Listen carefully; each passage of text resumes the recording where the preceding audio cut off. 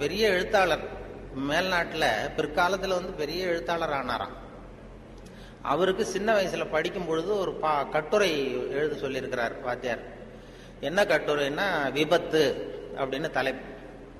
விபத்துன்னு சொல்லி ஒரு கட்டுரை அல்லது கதை எழுதுங்கன்னு சொல்லியிருக்காரு.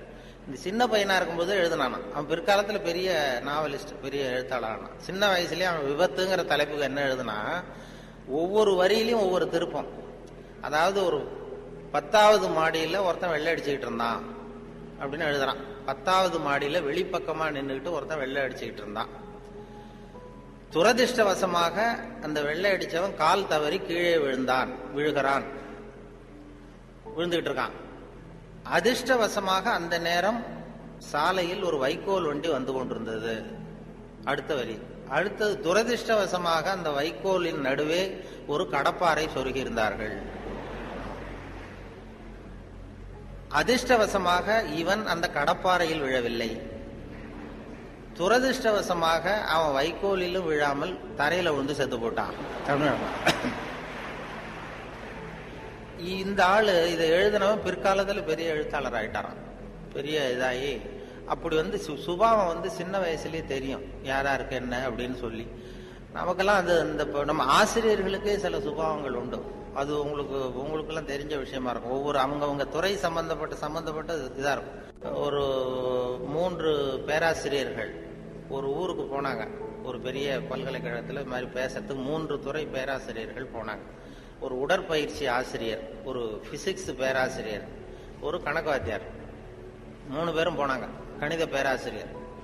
இது மாதிரி ஒரு விழாவில் பேசி முடிச்சதும் கொண்டு போய் கெஸ்ட் ஹவுஸ்ல 3 பேரையும் தங்க வச்சாங்க. நாளைக்கு மறுநாள் அவங்க ஊருக்கு போகணும். இது மாதிரி விழாவில் கலந்துக்கிட்டு முடிஞ்சதும் கணித பேராசிரியருக்கு ஒரு ரூம், இவருக்கு அந்த பிசிக்ஸ் பேராசிரியருக்கு ஒரு ரூம், உடற்பயிற்சி ஆசிரியருக்கு ஒரு ரூம் போட்டு கொடுத்தாச்சு. இது மேல்நாட்டில் நடந்தது. அதனால என்னன்னா, அவங்களுக்கு அந்த ஆகாரம்லாம் டப்பாவிலேயே வச்சிருக்கிறாங்க.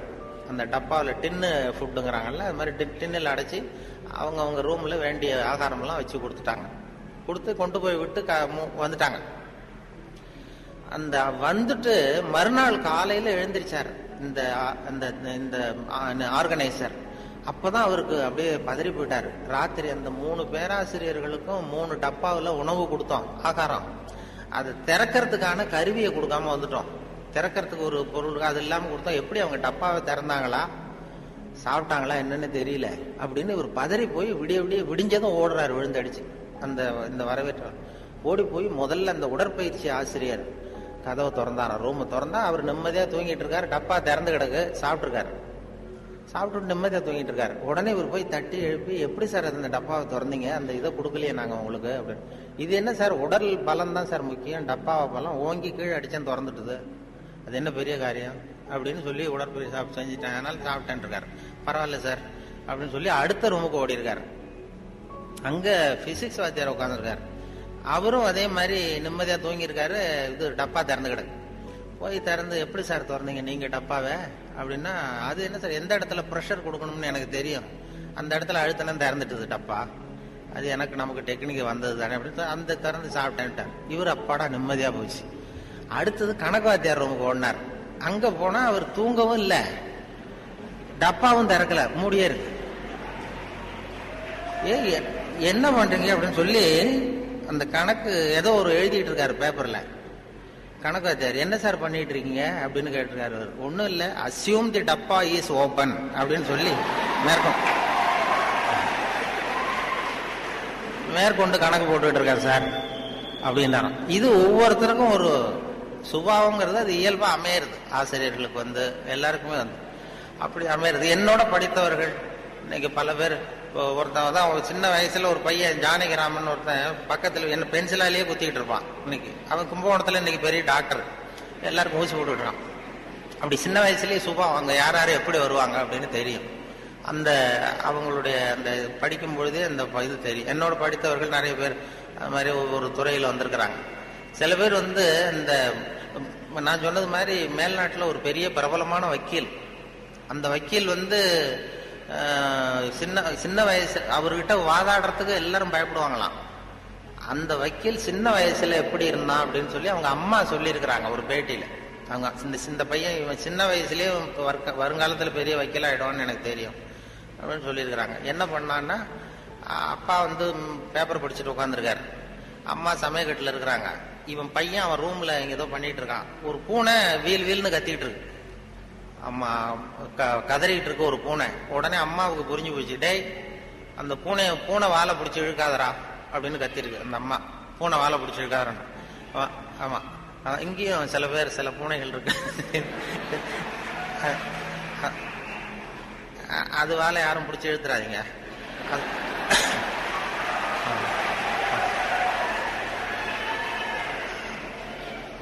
பூனை வாழை பிடிச்சிருக்காருன்னு அந்த அம்மா கத்திருக்கு. அப்பா அவன் சொன்னானா, அம்மா நான் பூனை வாழை பிடிச்சி இழுக்கல, பூனை தான் அது வாழை பிடிச்சி இழுத்துக்கிட்டு இருக்குன்றான். நான் ஒன்னும் பூனைக்கு இடைஞ்சல் பண்ணல, பூனை தான் வாழை இழுத்துக்கிட்டு இருக்கு, நான் அது வாழை இழுக்கலன்றான். ஓடி போய் பார்த்துருக்காங்க அம்மாவும் அப்பாவும். பார்த்தா இவன் பூட்ஸு காலால மிரிச்சுக்கிட்டு இருக்கான், பூனை வாழை இழுத்துக்கிட்டு இருக்கு. அவன் பிற்காலத்துல பெரிய வக்கீல் ஆயிட்டான். அதாவது ஒரு தான் பேர்ல தப்பு இல்லைங்கிறது மாதிரி பேசினா பாருங்க. அவங்க அம்மா சொல்லிருக்கு. இப்படி அது சின்ன வயசுல அவங்கவுங்களுக்கு அந்த இது இருக்கும். சில பேருக்கு ஆராய்ச்சி விஞ்ஞான மனோபாவம் வந்துடும். விஞ்ஞானம் சில பேர் சின்ன வயசுலயே ஒருத்தன் மூஞ்சில ஒருத்தன் குத்திட்டு இருப்பான். இளம் வயசுலயே ஒருத்தன் மூஞ்சில ஒருத்தன் குத்திட்டு இருப்பான். அவங்க எல்லாம் பிற்காலத்துல சட்டசபைக்கு வரலாம். சட்டசபைக்கு பெரிய தான் மட்டும் வாழ்ந்தா போதும் அப்படின்னு நினைக்கிறவங்க உண்டு. தானும் வாழணும், அடுத்தவங்களும் வாழணும் அப்படின்னு நினைக்கிறவங்களும் உண்டு. முதல்ல சொன்ன வகையை சேர்ந்த மனிதர்கள் எப்படி தெரியுமா? எப்படியாவது தான் மட்டும் வாழ்ந்தால் போதுங்கிற நினைப்பு தான் எப்பவும் அவங்களுக்கு இருக்கும். தங்களுடைய வளர்ச்சிக்கு எது தடையா இருந்தாலும் சரி, யார் தடையா இருந்தாலும் சரி, அதை அழிச்சுட்டு தான் மறுவேலை பார்ப்பாங்க. அவங்க எல்லாம் பாவ காரியங்களுக்கு தயங்குறதே இல்லை. அப்படிப்பட்ட வாழ்க்கை அவங்களுக்கே இடைஞ்சல அமைஞ்சு விடுறது உண்டு. அதை விளக்கறதுக்கு ஒரு கதையும் உண்டு. ஒரு ஊர்ல அப்படிப்பட்ட ஆள் ஒருத்தன் இருந்திருக்கான். நிறைய பாவங்களை செஞ்சவன். அதன் காரணமா நரகப்படுகொழியில விழுந்துட்டான். நரகப்படுகொழிங்கிறது ஒரு பெரிய கிணறு மாதிரி. ஏற்கனவே பாவம் செஞ்சவங்க நிறைய பேர் அதுல விழுந்து கிடக்குறாங்க. உள்ள ஏகப்பட்ட சத்தம், எல்லாம் அந்த பாவாத்மாக்கள் போடுற சத்தம். இப்போ விழுந்தானே இவனும் சத்தம் போட்டான். இவன் போடுற சத்தம் கொஞ்சம் அதிகமா கேட்டுது. இந்த கிணத்துக்கு பக்கத்துல புத்தர் உட்கார்ந்துருக்கிறார். அவர் காதுல இவன் போடுற சத்தம் விழுந்தது. உடனே அந்த கிணத்தடிக்கு போனார். குனிஞ்சு பார்த்தார். சாமி என்ன காப்பாத்துங்க அப்படின்னு கத்தனா இவன். புத்தர் அவனை கொஞ்சம் கவனிச்சு பார்த்தார். மனித சமுதாயத்துக்கு அவன் என்னென்ன கெடுதல் பண்ணிருக்கிறாங்கிற விவரம்லாம் அவர் மனக்கண்ணுல தெரிஞ்சது. அவருக்கு எல்லாம் புரிஞ்சு போச்சு. இருந்தாலும் அவனை காப்பாத்துறதுக்கு ஏதாவது வழி உண்டா அப்படின்னு யோசிச்சார். அவன் தன்னுடைய வாழ்நாள்ல ஏதாவது நல்லது செஞ்சிருக்கானா அப்படின்னு பார்த்தார். ஒரே ஒரு சமயம் அவன் தன்னுடைய காலடியில மிதிபட இருந்த சிலந்தியை மிதிக்காமல் தாண்டி போயிருக்கிறான். இந்த ஒரு காரியத்துக்காக அவனை கரையேற்ற முடியுமா அப்படின்னு நினைச்சார். அவ்வளவுதான். உடனே அவர் கையில ஒரு சிலந்தி உட்கார்ந்துதான். அதுகிட்ட இருந்து நூல் இழை வெளிவர ஆரம்பிச்சது. அந்த நூல் இழை கிணற்று ஆழம் வரைக்கும் அப்படியே நீண்டுகிட்டே போச்சான். புத்தர் பார்த்தார். இந்த நூலை பிடிச்சுக்கிட்டு மேலே ஏறி வா அப்படின்னார். என்னங்க சொல்றீங்க, இந்த சிலந்தி நூல் என்ன தாங்குமான்னு கத்தனான். எல்லாம் தாங்கும், அதை பிடிச்சுக்கிட்டு ஏறி வா அப்படின்னார். சந்தேகத்தோடவே அவன் அந்த நூல் இழைய பிடிச்சு இழுத்து பார்த்தான். ரொம்ப வலுவா இருந்தது. அவனுக்கு ஆச்சரியம். அதை பிடிச்சுக்கிட்டே மெதுவா மேல ஏறி வர ஆரம்பிச்சுட்டான். பாதி தூரம் ஏறி வந்திருப்பான். அப்ப அவன் காலுக்கு கீழே ஏதோ சத்தம். என்னன்னு குனிஞ்சு பார்க்கறான். கீழே கிடந்தவங்க சில பேரும் அந்த நூலை பிடிச்சி மேல வந்துகிட்டு இருக்கிறாங்க. இவனுக்கு கோபம் வந்துட்டுது. தன்னுடைய இடுப்புல வச்சிருந்த கத்தியை எடுத்து தன்னுடைய காலுக்கு கீழே நூல் இழைய அப்படியே வெட்டி விட்டுட்டான். இனிமே நாம மட்டும்தான் மேலே ஏறி வந்துடணும் அப்படின்னு நினைச்சுக்கிட்டான். ஆனா நடந்தது என்ன தெரியுமா? மொத்த நூல் இழையும் அப்படியே அருந்து கீழே விழுந்துட்டுது. அவனும் பொத்துன்னு கீழே விழுந்துட்டான். மறுபடியும் கத்த ஆரம்பிச்சுட்டான். ஏற்கனவே அவன் செஞ்சிருந்த ஒரு சிறு கருணை அந்த நூல் இழைக்கு உறுதியை கொடுத்தது. இப்போ அவன் செஞ்ச பாவம் அந்த நூல் இழைய வலுவிழக்க செஞ்சுட்டுது. அடுத்தவங்களும் வாழணுங்கிற எண்ணம் அவனுக்கு இருந்திருந்தா இப்ப அவனும் கரையேறி வந்திருப்பான், மற்றவங்களும் சௌக்கியமா வந்து சேர்ந்திருப்பாங்க. அதனால நாமும் வாழணும், அடுத்தவங்களும் வாழணும் அப்படின்னு நினைக்கிறவன் வாழ்க்கையில சீக்கிரம் முன்னுக்கு வந்துருவான். ஒருத்தன் ஒரு டாக்டர் கிட்ட போனான். மருந்து வாங்கினான். வாங்கி கொண்டாந்து பேசாம வச்சுட்டான், சாப்பிடல. அப்புறம் எதுக்காக போய் அவர்கிட்ட மருந்து வாங்கினேன் அப்படின்னு கேட்டாங்க. டாக்டர் வாழணும் இல்லையா, அதனாலதான் அப்படின்னா. அவர் கொடுத்த மருந்தை நீ ஏன் சாப்பிடல அப்புறம் அப்படின்னு கேட்டாங்க. நான் வாழணும் இல்லையா, அதுக்காக தான் அப்படின்னா. அடுத்தவங்களுக்கு உதவணுங்கிற குணம் இன்னைக்கு ரொம்ப குறைஞ்சி போச்சு. ஒருத்தன் வாழைப்பழத்தோல் வழுக்கி கீழே விழுந்துட்டான். பக்கத்துல இருந்த நண்பன் உடனே இவனை தூக்கிக்கிட்டு போய் ஆஸ்பத்திரியில சேர்த்துட்டான். அதுக்கப்புறம் சொன்னான், நீ அந்த வாழைப்பழத்தோல்ல காலை வைக்க போறத முன்னாடியே நான் கவனிச்சுட்டேன் அப்படின்னானா. அப்படின்னா அப்பவே நீ எனக்கு உதவி செஞ்சிருக்கலாமே அப்படின்னானா அவன். நான் டாக்டருக்கு உதவலாம்னு நினைச்சுட்டேன் அப்படின்னா. அவர் ஒரு பெரிய குடும்பத்துல பிறந்தவர். இருக்கிற சொத்துக்கள் எல்லாத்தையும் வாரி வழங்கி விட்டு காட்டுக்கு புறப்பட்டார் தவம் செய்யறதுக்காக. இருந்தது பூராவும் கொடுத்துட்டார். இனிமே எதுவுமே இல்லை கொடுக்கறதுக்கு. அப்போ கடைசியா ஒருத்தன் வந்து கையை நீட்டினானா. ஐயா ஏதாவது கொடுங்கன்னு இருக்கான். அவரு பார்த்தார், கட்டி இருக்கிற வேட்டியை தவிர வேற எதுவுமே இல்லை. 8 முழம் பட்டு வேட்டி ஜரிகை கரையோட இருக்குது. கடைசியா அதை தான் எடுத்துக்கிட்டு அவர் புறப்பட்டு இருக்கார். அவரு பார்த்தார், எதிரில் அவன் பரிதாபமா நின்றுட்டு இருக்கிறான். அந்த 8 முழ வேட்டியை 2ஆ கிழிச்சார். 4 முழத்தை அவங்கிட்ட கொடுத்தாரு. மீதி 4 முழத்தை தன்னுடைய இடுப்புல கட்டிட்டு அவர் காட்டுக்கு போயிட்டார். இவன் என்ன பண்ணான் தெரியுமா? கையில கிடைச்ச 4 முழத்தை எடுத்துக்கிட்டு கடை வீதிக்கு போனான். பழைய பட்டு வேட்டி ஜருகை இதெல்லாம் விலைக்கு வாங்குற வணிகர் ஒருத்தர் இருக்கார். அவர்கிட்ட போனான். இதை விலைக்கு எடுத்துக்கிறீங்களா அப்படின்னு கேட்டிருக்கான். அவர் வாங்கி பார்த்திருக்கார். ஆஹா, இது ரொம்ப அருமையான வேட்டி, விலை உயர்ந்த ஜருகை, இது ஏது உனக்கு அப்படின்னு கேட்டாரான். அவன் நடந்தது சொல்லியிருக்கான். அப்படின்னா ஒண்ணு செய்ய, இந்த வேட்டியோட இன்னொரு பாதியையும் மெதுவா வாங்கிட்டு வந்துரு, உனக்கு நிறைய பணம் தர்றேன் அப்படின்னாரான் அந்த வணிகர். இவன் கொஞ்சம் யோசனை பண்ணி பார்த்தான். கொஞ்சம் இருங்க, வந்துடுறேன் அப்படின்னு சொல்லிவிட்டு நேரா காட்டுக்கு போனான். அவர் எங்க இருக்காருன்னு தேடி கண்டுபிடிச்சான். அவர் ஒரு இடத்துல தவக்கோலத்துல இருக்கிறார். கட்டியிருந்த இடவேட்டியும் அவர் அறியாமல் நழுவி கீழே விழுந்து கிடக்குது. இவனுக்கு ரொம்ப வசதியா போச்சு. அவரை கேட்க வேண்டிய அவசியமே இல்லை. மெதுவா சத்தம் போடாம அடி மேல அடி வச்சு நெருங்கினான். அவர் கண்ணை மூடிக்கிட்டு அவர் பாட்டு நின்றுட்டு இருக்கிறார். இவன் மெதுவா போய் கீழே கிடந்த அந்த துணியை எடுத்துக்கிட்டு சத்தம் போடாம திரும்பி நடந்தான். ஒரு 2-3 அடி எடுத்து வச்சிருப்பான். அப்படி ஓட ஆரம்பிக்கிற சமயத்துல அவன் காலில் கீழே கிடந்த முள்ளு ஒண்ணு நறுக்குன்னு தச்சு விட்டுது. வலி தாங்க முடியாம அம்மான்னு கத்திருக்கான். இந்த சத்தத்தினால கண்ணை மூடி நின்றுகிட்டு இருந்த அவரோட தவம் கலைஞ்சது. மெல்ல கண்ணை திறந்து பாக்குறார். தன் இடையில இருந்த வேட்டி அவன் கையில இருக்கு. இப்ப அவர் நினைக்கிறார், என்ன நினைக்கிறாருன்னா, இந்த வேட்டி மீது நான் வைத்த ஆசையல்லவா அவனை திருடனாக ஆக்கி விட்டது அப்படின்னு நினைச்சாராம். இந்த வேட்டி மேல நாம வச்ச ஆசை அவனை திருடும்படி ஆக்கி விட்டதே அப்படின்னு நினைச்சாராம். இது எப்பேற்பட்ட மனநிலை அப்படிங்கறத கொஞ்சம் யோசனை பண்ணி பாருங்க. தான் ஒரு பொருள் மேல வச்ச பற்று இன்னொரு மனிதன் திருடனாக ஆகிறதுக்கு காரணமாயிட்டுதேன்னு நினைக்கிறார். அப்படி நினைச்ச அந்த பெரியவர் யார் தெரியுமா? அவர்தான் மகாவீரர். இழந்துட்டேங்கிறிய, நீ என்னத்தை கொண்டுகிட்டு வந்த எங்க இழந்துடுறதுக்கு? நீ என்னத்தை உண்டாக்குன இது அழிஞ்சுட்டுதுன்னு சொல்றதுக்கு? இதுதான் அவருடைய சிந்தனை. இன்றைக்கு நம்ம சிந்தனை எல்லாம் வேற மாதிரி இருக்குது. ஒருத்தன் நடுத்தெருவில் உட்காந்து அழுதுகிட்டு இருந்தான்.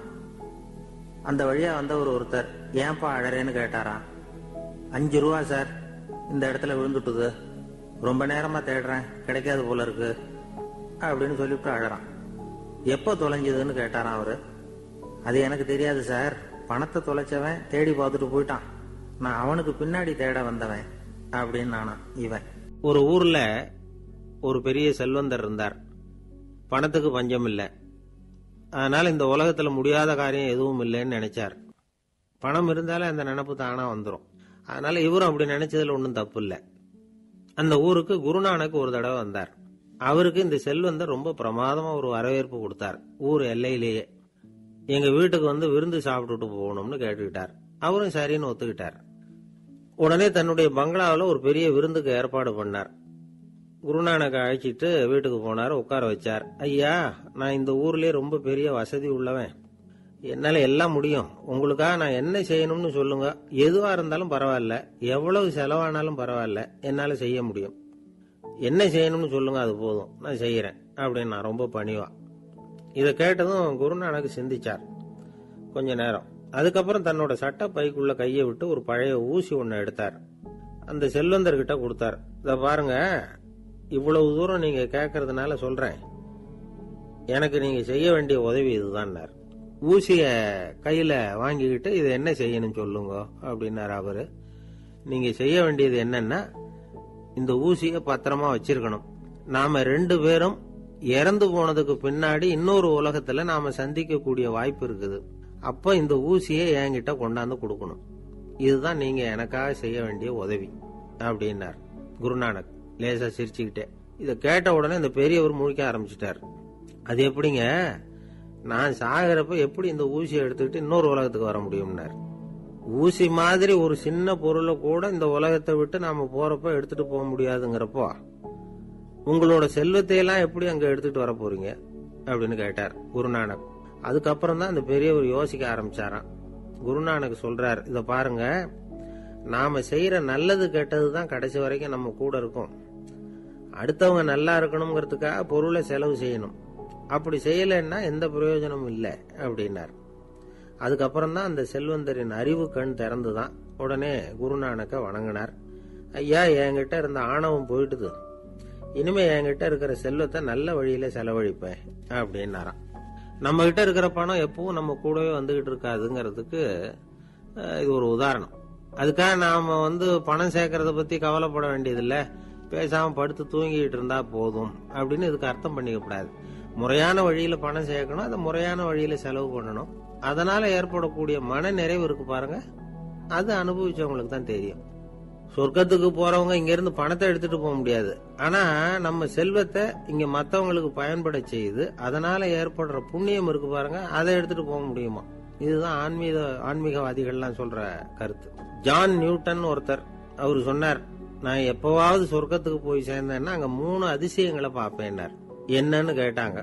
நான் யார் யாரு இருக்க மாட்டாங்கன்னு நினைச்சுக்கிட்டு இருந்தானோ அவங்கள சில பேர் அங்க இருப்பாங்க, அது ஒரு பெரிய அதிசயம்னார். சரி, அடுத்தது என்ன? 2வது அதிசயம் என்னன்னா, அங்க இருப்பாங்கன்னு நான் எதிர்பார்த்த சில பேர் அங்க இருக்க மாட்டாங்க அப்படின்னார். சரி, 3வது பெரிய ஆச்சரியம் என்ன அப்படின்னா, நான் அங்க இருக்க பாருங்க, அதுதான் அந்த 3வது அதிசயம் அப்படின்னாராம். ஊர்ல ஒரு ஆள் இருந்தான். அவன் ஒரு நாள் கோயிலுக்கு போனான். கடவுள்கிட்ட வேண்டிக்கிட்டான், எனக்கு ஒரு 1 லட்சம் ரூபாய் நீ கொடுத்தா நான் உன் சன்னதியில ஒரு தேங்காய் உடைக்கிறேன் அப்படின்னு வேண்டிக்கிட்டான். கடவுள் பார்த்தார். உடனே அவன் கண் முன்னாடி தோன்றினார்.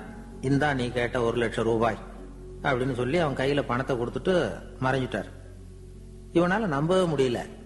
இவ்வளவு சுலபமா கிடைக்கும்னு தெரிஞ்சிருந்தா அனாவசியமா ஒரு தேங்காய் உடைக்கிறேன்னு வேண்டி இருக்க வேண்டியது இல்லையே அப்படின்னு நினைச்சான். இருந்தாலும் வேண்டுதலை நிறைவேற்ற வேண்டியது கடமை. அதுக்காக என்ன பண்ணா, பக்கத்துல ஒரு கடைக்கு போனான். ஒரு தேங்காயை கையில் எடுத்தான். இது என்ன விலைன்னு கேட்டான். 5 ரூபான்னார் கடையில இருந்தவர். அதிகமா இருக்குதே விலைன்னா. அப்படின்னா ஒண்ணு செய்யுங்க, அடுத்த ஊருக்கு போங்க, அங்க தென்னந்தோப்பு அதிகம், அதனால அங்க இதை விட குறைஞ்ச விலைக்கு கிடைக்கும் அப்படின்னார். சரின்னு அடுத்த ஊருக்கு கிளம்புனான். அங்க போய் விசாரிச்சான். ஒரு தேங்காய் 3 ரூபாய் விலைன்னாங்க. இதுவும் அதிகமா தெரியுதுன்னா.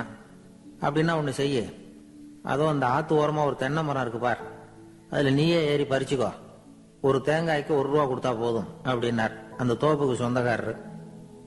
இவனுக்கு மரம் ஏற தெரியாது, இருந்தாலும் ஆசை யார விட்டுது, விலை சல்லிசா இருக்குதே. ஆத்து ஓரம் போனா தட்டு தடுமாறி அந்த மரத்துல ஏறினா அந்த தென்னை மரம் வளைஞ்சி ஆத்து பக்கம் போய் அப்புறம் நிமிர்ந்து இருந்தது. அதாவது மரத்தின் உச்சி சரியா ஆத்துக்கு நடுவுல இருந்தது. ஆத்துல வெள்ளம் கரபுரண்டு ஓடிட்டு இருக்கு. இவன் கடவுள் கொடுத்த 1 லட்சம் ரூபாயை மடியில வச்சு இறுக்கி கட்டிட்டான். உச்சிக்கு போய் காய் பறிக்கிற சமயத்துல காத்தும் மழையும் பலமா கலந்து அடிக்க ஆரம்பிச்சுட்டுது. கால் வழுக்கி விட்டுட்டுது. இவன் சடார்னு ஒரு தென்னை மட்டையை புடிச்சுக்கிட்டு தொங்க ஆரம்பிச்சிட்டான்.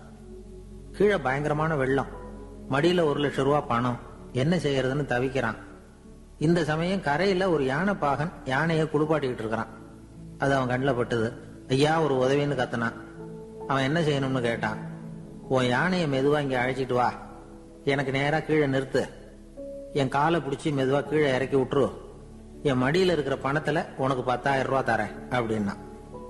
அவன் பார்த்தான், காலை கைய பிடிச்சா கூட எவனும் இந்த காலத்துல 10 ரூபாய்க்கு மேல தரமாட்டேங்கிறான், இவன் காலை பிடிச்சா 10,000 தர்றேங்கிறான் அப்படின்னு யோசனை பண்ணா. உடனே யானையை கொண்டுட்டு போனான். அவனுக்கு நேரா கீழே நிறுத்தினான். அவன் காலை பிடிச்சான். அவ்வளவுதான். அந்த நேரம் பார்த்து யானை மெதுவா நடந்து அப்பால போட்டுது. இப்ப யானை பாகன் அவன் காலை கெட்டியா பிடிச்சிட்டு தூங்குறான். பரிதாபமா மேல பாக்குறான். அவன் மட்டையை பிடிச்சிட்டு தூங்குறான். இப்ப யானை பாகன் சொல்றான், தம்பி மட்டையை விட்டுறாத, கெட்டியா பிடிச்சுக்கோ, நான் உனக்கு 10,000 ரூபாய் தரேன், இதோ மடியில் தான் வச்சிருக்கேன்னா. மேல தொங்குறவனுக்கு இந்த நிலைமையிலேயும் ஒரு சந்தோஷம், மேற்கொண்டு ஒரு 10,000 ரூபாய் நமக்கு கிடைக்கும் போல இருக்கே அப்படின்னு. இந்த சமயத்துல ஒருத்தன் ஒட்டகத்தை ஓட்டிட்டு வந்தான் அந்த பக்கமா குளிப்பாட்டுறதுக்கு. யானை பாகம் பார்த்துட்டான். ஐயா ஒட்டகக்காரரே, அதை இங்க கொண்டுட்டு வா, எங்க காலை பிடிச்சி பத்திரமா இறக்கி விடு, நாங்க பணம் கொடுக்குறோம்னா. அவனும் பணத்துக்கு ஆசைப்பட்டு வந்தான். அவன் காலை பிடிக்கிற சமயம் ஒட்டகமும் நழுவி போட்டுது. இப்ப 3 பேருமே வரிசையா தொங்குறாங்க. ஒட்டகக்காரன் கத்துறான், தம்பி மட்டையை விட்டுறாத, கெட்டியா பிடிச்சுக்கோ, நான் என் மடியில இருக்கிற 5,000 உனக்கு தந்துடுறேன்னா. மேல தொங்குறவனுக்கு இன்னமும் சந்தோஷம், இவனும் பணம் தர்றேங்கிறான் அப்படின்னா இன்னைக்கு நமக்கு மொத்த பண வரவு எவ்வளவு அப்படின்னு ஒவ்வொன்னா கூட்டி பார்க்க ஆரம்பிச்சான். மனக்கணக்கு சரியா வரல, அதனால அப்படியே விரல விட்டு எண்ண ஆரம்பிச்சான். அவ்வளவுதான், மட்டையை விட்டுட்டு கை நழுவி வந்துட்டுது. 3 பேரும் பொத்துன்னு ஆத்துல விழுந்தாங்க. படாத பாடுபட்டு தட்டு தடுமாறி கரைக்கு வந்து சேர்ந்தாங்க. 3 பேர் மடியில் இருந்த பணமும் ஆத்தோட போட்டுது.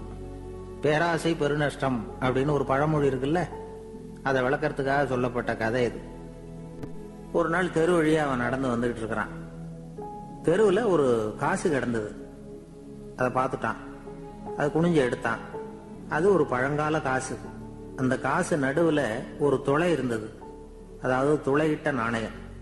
பழங்காலத்துல புழக்கத்தில் இருந்த ஒரு நாணயம் அது. துளையிட்ட நாணயம் கிடைச்சதுன்னா ரொம்ப நல்லது, அது அதிர்ஷ்டம் அப்படின்னு ஒரு நம்பிக்கை உண்டு. இவன் கையில் அது கிடைச்சதும் ரொம்ப சந்தோஷப்பட்டான். இனிமே என்னுடைய கஷ்டம்லாம் தீரப்போகுது, அதிர்ஷ்டம் என்னை தேடி வரும், நான் பணக்காரன் ஆயிடுவேன் அப்படின்னு சொல்லிட்டு அந்த காசை தன்னுடைய கோட்டு பையில பத்திரமா போட்டு வச்சுக்கிட்டான். அடிக்கடி அதை தொட்டு பார்த்துக்கிறது உண்டு, வெளியில எடுக்க மாட்டான். இப்படியே கொஞ்ச காலம் ஆச்சு. அதுக்கப்புறம் என்னாச்சு தெரியுமா? நிஜமாவே அதிர்ஷ்டம் அவனை தேடி வர ஆரம்பிச்சுட்டுது. செல்வம் வந்து குவிஞ்சுது. பணம், பதவி, புகழ் எல்லாம் வந்து சேர்ந்தது. சமூகத்துல அவன் ஒரு பெரிய மனுஷன் ஆயிட்டான். எல்லாரும் அவனை பாராட்டினாங்க. அவன் எதை தொட்டாலும் வெற்றி, எல்லாம் அந்த காசோட மகிமை அப்படின்னு அவன் மனசுக்குள்ள நினைச்சுக்கிட்டான். தினமும் காலையில அந்த கோட்டை போட்டுக்கிட்டு தான் வெளியில கிளம்புவான். புறப்படுறதுக்கு முன்னாடி கோட்டு பாக்கெட்டை தொட்டு பார்த்துக்குவான், உள்ள காசு இருக்கா அப்படிங்கிறத உறுதிப்படுத்திக்குவான். அதுக்கப்புறம் தான் வெளியில கிளம்புவான். இப்படியே பல வருஷம் ஓடி போச்சு.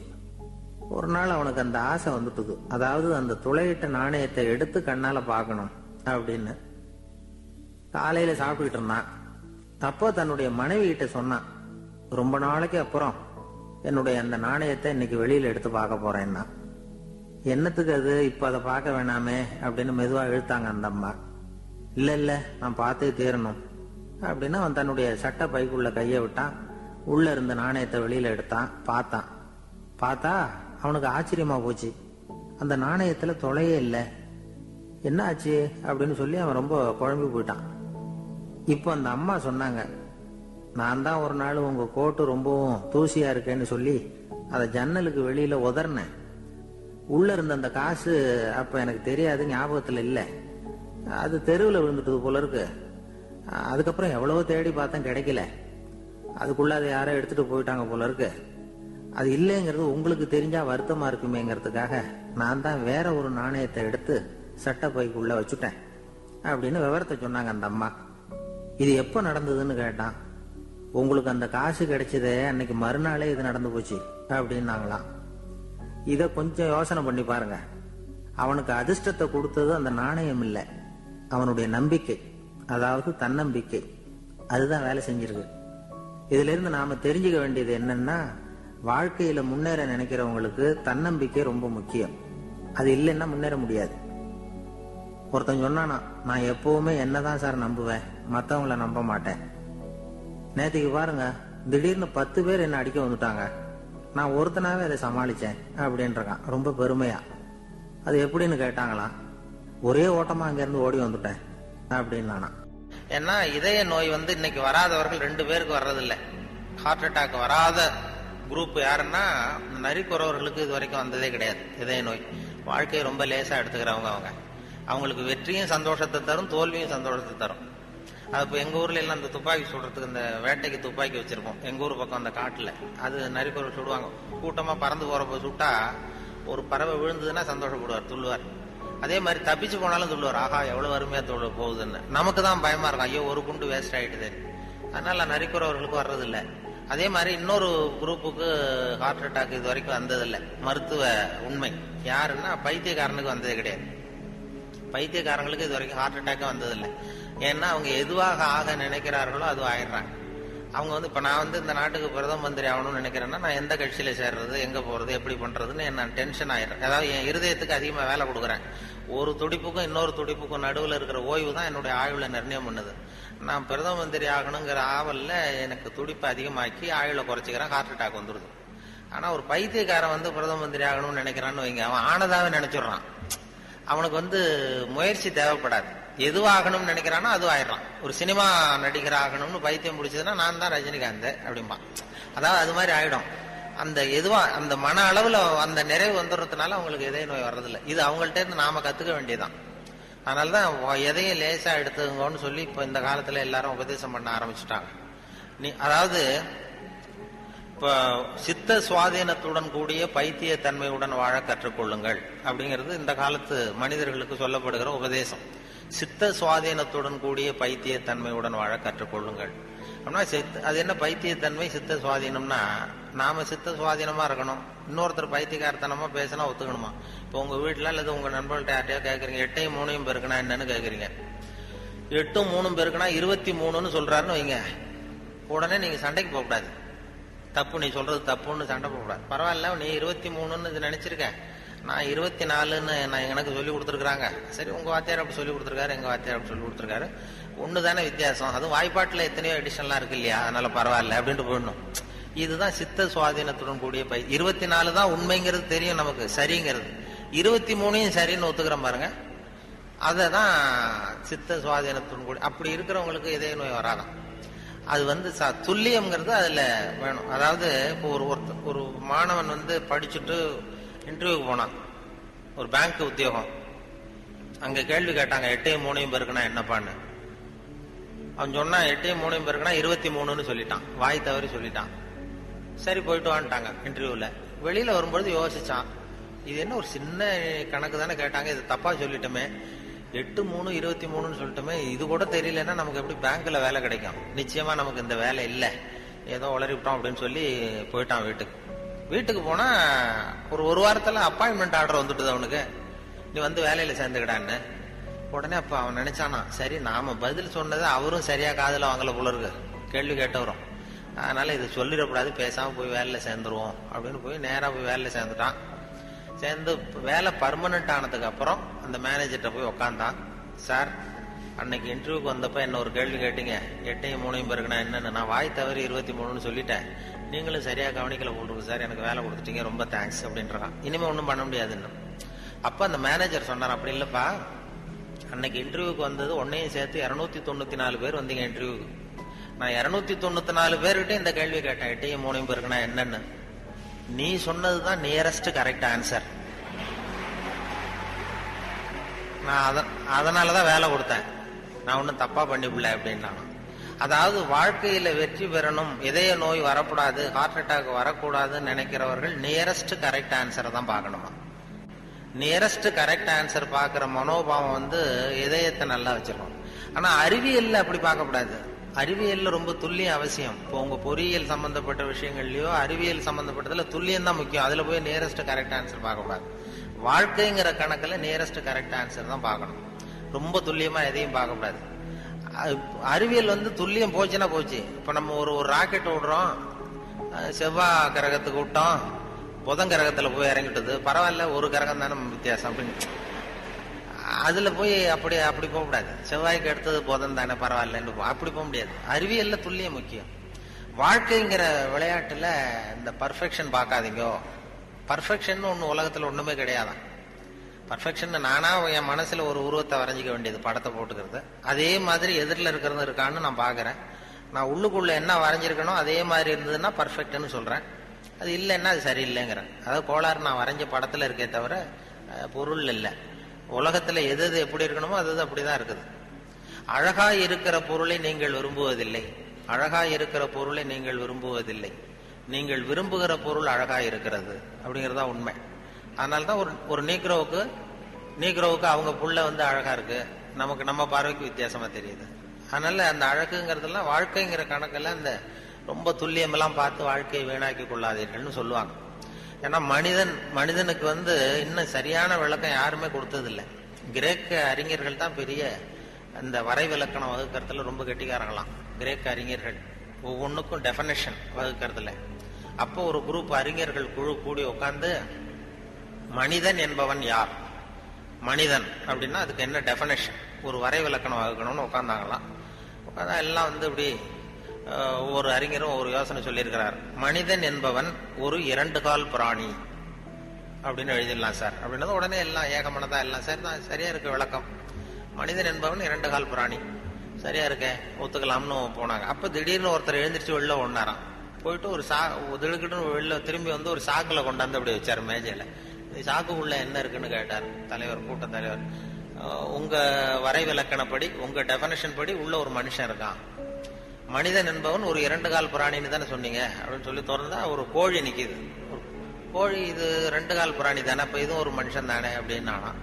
ஆகா, நம்ம டெபனேஷன்ல ஏதோ ஒரு தப்பு, அதுல ஒரு திருத்தம் உண்டு பண்ணணும் அப்படின்னு சொல்லி இன்னொருத்தர் சொல்லிருக்காரு. நான் அதுல கொஞ்சம் ஒரு கரெக்ஷன் கொடுக்குறேன் சார் அப்படின்னு சொல்லி மனிதன் என்பவன் சிறகுகளற்ற 2 கால் பிராணி அப்படின்னு கொடுத்துருக்கான். உடனே இவன் மறுபடியும் எடுத்துட்டு ஓடனா, திரும்பி வந்தான். சாக்கு உள்ள மனுஷன் இருக்கான எடுத்தா அதே கோழி ரெக்கையெல்லாம் பிச்சு விட்டு நிறுத்தி வச்சிருக்கான். உங்க டெபினேஷன் படி மனுஷன் சிறகுகளற்ற 2 கால் பிராணி அப்படின்னு. அப்புறம் தான் அந்த கிரேக்க அறிஞர்களே சொல்லிட்டாங்களாம், மனிதனுக்கு அதாவது இப்ப ஏதாவது ஒண்ணும் முடியலன்னா இப்ப நம்ம என்ன பண்றோமோ அது மாதிரி அதே முடிவுக்கு வந்தாங்க. அதாவது சபை ஒத்தி வைக்கப்படுகிறது அப்படின்னு சொல்லிவிட்டு கடைசி வரைக்கும் அது டெபினேஷன் கொடுக்கல. மனிதனுக்கு விஞ்ஞானம் போட்டிருக்கிற வேலை வேற. விஞ்ஞானம் கெமிஸ்ட்ரி என்ன சொல்லுதுன்னா, ஒரு சராசரி மனுஷ உடம்புல இருக்கிற கால்சியத்தை மட்டும் தனியா எடுத்தா ஒரு சின்ன ரூமுக்கு வெள்ளடிக்கலாம். ஒரு சராசரி மனுஷ உடம்புல இருக்கிற கொழுப்பை மட்டும் தனியா எடுத்தா ஒரு 10 சோப்பு கட்டி தயார் பண்ணலாம். ஒரு சராசரி மனுஷன் உடம்புல இருக்கிற பாஸ்பரஸை மட்டும் தனியா எடுத்தா ஒரு 40 நெருப்புச்சி தயார் பண்ணலாம். ஒரு சராசரி மனுஷ உடம்புல இருக்கிற இரும்பு சத்தை மட்டும் தனியா எடுத்தா 2 கலாணி 2 செய்யலாம். இவ்வளவுக்கு மொத்தமா விலை போட்டா 42 ரூபா 50 காசு. இதுதான் கெமிஸ்ட்ரி நமக்கு போட்டிருக்கிற விலை. ஒரு மனுஷனுக்கு ரசாயன விஞ்ஞானம் போட்டிருக்கிற விலை அவ்வளவுதான். அவன் எப்போ அவன் அவனுடைய வேல்யூ கூடும்னா அவன் எப்படி நடந்துக்கிறாங்கிறத பொறுத்து தான். அதுவும் மனுஷன் உயிரோட இருக்கிற வரைக்கும் தான் 42 50 காசு. மிருகங்கள் அவனை விட பெருசா இருக்கு. செத்ததுக்கு அப்புறம் வேல்யூ கூடுது. கடையில பாருங்க, உயிர் கோழி 50 ரூபா, உரித்த கோழி 60 ரூபான்னு போட்டுருவோம். செத்ததுக்கு அப்புறம் 10 ரூபா கோழி போடும். மனுஷன் உயிர் மனிதன் 42 ரூபா 50 காசு, செத்த மனிதன் 52 ரூபா 60 காசு அப்படின்னா நீயே வச்சுக்கடா போடான்ட்டு போடுவான். அது அப்படி எப்படி வாழணுங்கிற அந்த வாழ்க்கை நெறிகள்லாம் பெரியவர்கள் நிறைய பேர் அதை பத்தி இது பண்ணி சொல்றாங்க. அதனாலதான் அவங்க கிட்ட இருந்து கத்துக்கிட்டு நம்ம நல்ல பழக்க வழக்கங்கள், நம்ம கிட்ட இருக்கிற அந்த திருக்குறளை பத்தி இப்பதான் அதை பத்தி நிறைய பேர் பேச ஆரம்பிச்சிருக்கிறாங்க. திருக்குறள்ங்கிறது அதனுடைய அருமை பெருமையெல்லாம் எப்படி வந்தது போச்சுன்னு சொல்லி. திருக்குறள்லாம் சின்ன வயசுல நம்ம பாடத்திட்டத்துல மனப்பாடம் பண்ணதுதான். இப்ப அதை பத்தி ஆங்கில மொழிபெயர்ப்புலாம் நிறைய வந்துகிட்டு பெருசா பண்ண, அவங்க சுபாவத்துக்கு தகுந்த மாதிரி ஒரு துறையை தேர்ந்தெடுக்கணும். நம்ம ஊர்ல பேச்சாளர்களுக்கும் 3 கோலங்கள் உண்டு. அது நின்ற கோலத்துல பேசுகிறவர்கள் அரசியல்வாதிகள், அவங்களுக்கு நின்னாதான் பேச்சு வரும். அமர்ந்த கோலத்துல பேசுறவங்க ஆன்மீகவாதிகள். இப்ப நடமாடும் பல்கலைக்கழகம் நாவலர் நெடுஞ்செழியன் இருந்தார் இல்லையா, இங்க படிச்சவர். அவர் ரேடியோவுக்கு பேச வந்தார். அமைச்சரா இருக்கும் பொழுது திருக்குறளுக்கு உரை எழுதினார். அப்ப நான் கூப்பிட்டு ரேடியோவில் அவரை பேட்டி எடுத்து பதிவு பண்ண வேண்டிய பொறுப்பு எனக்கு.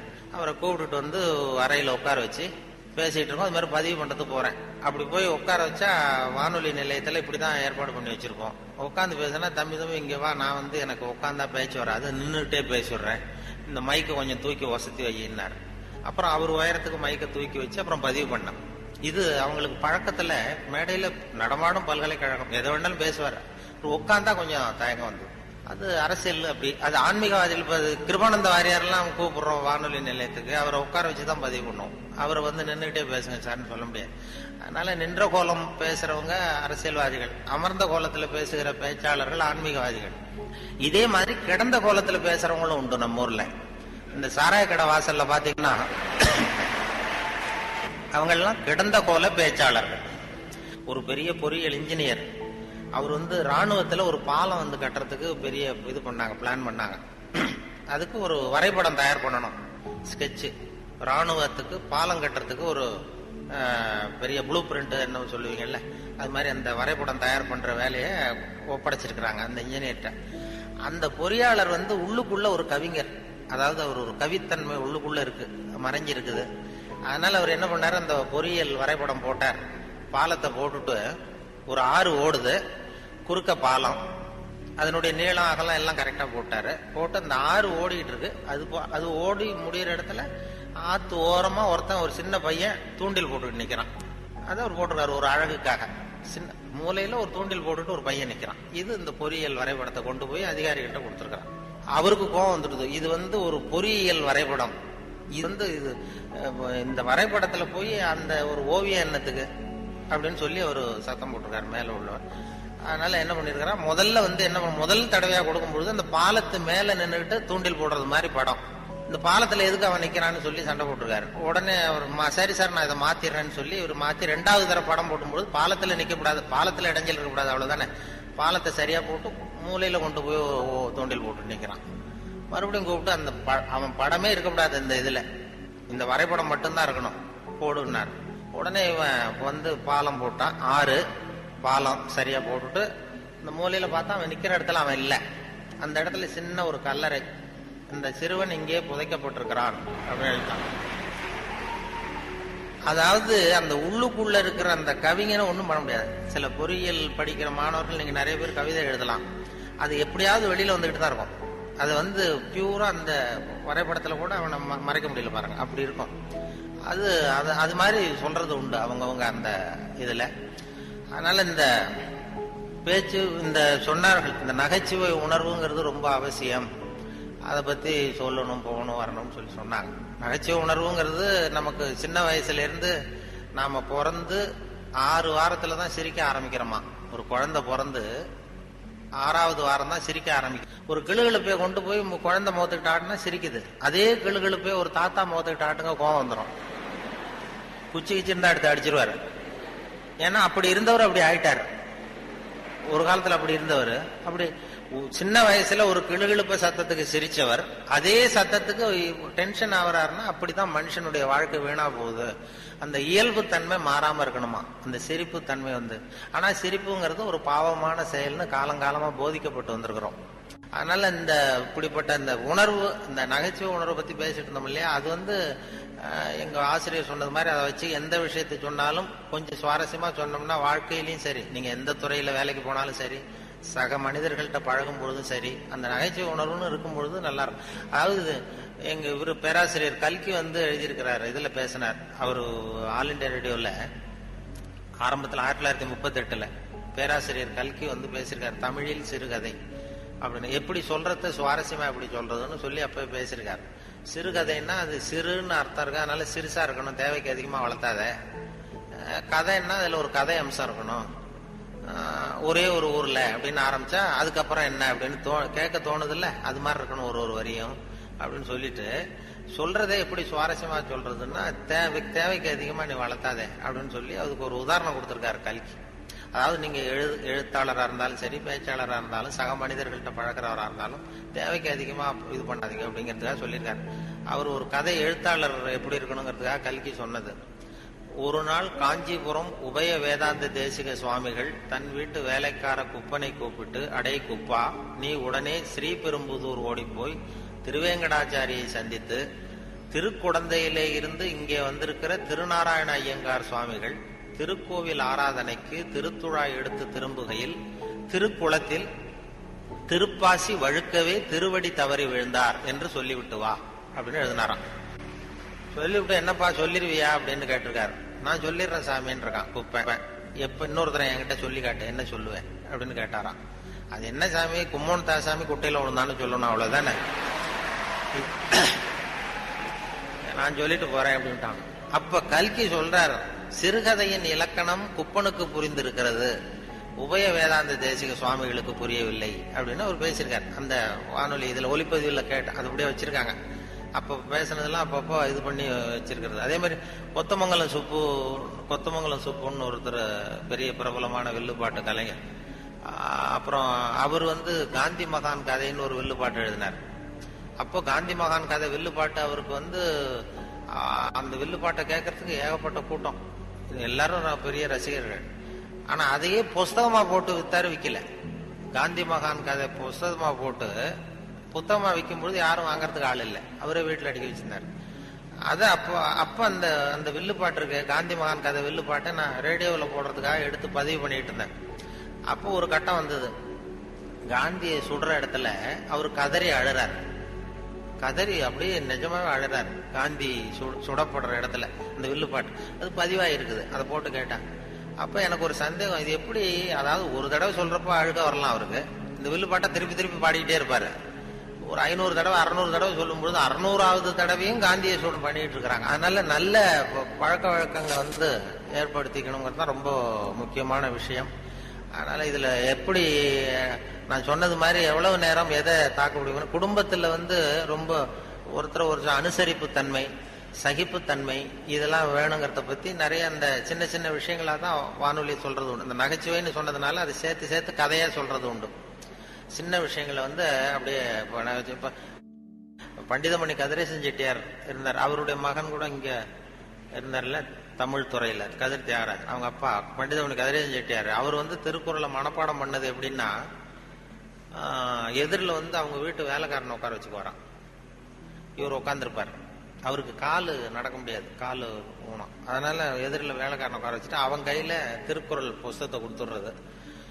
இவர் உட்காந்துக்கிட்டு, இந்த இடத்துல நான் முதலாளி கிடையாது, நீ வேலைக்காரன் கிடையாது, நான் வந்து திருக்குறளை வரிசையா சொல்லிட்டு வருவேன், அது சரியா இருக்கான்னு பாத்துக்கிட்டே வா, ஏதாவது ஒரு சின்ன தப்பு சொல்லிட்டா கூட நீ என்ன முதலாளின்னு பார்க்காத, எழுந்திரிச்சு வந்து என் தலையில ஓங்கி ஒரு கொட்டு வை அப்படின்னு. சரி முதலாளின்னு வாங்கி வச்சுக்கிட்டான்.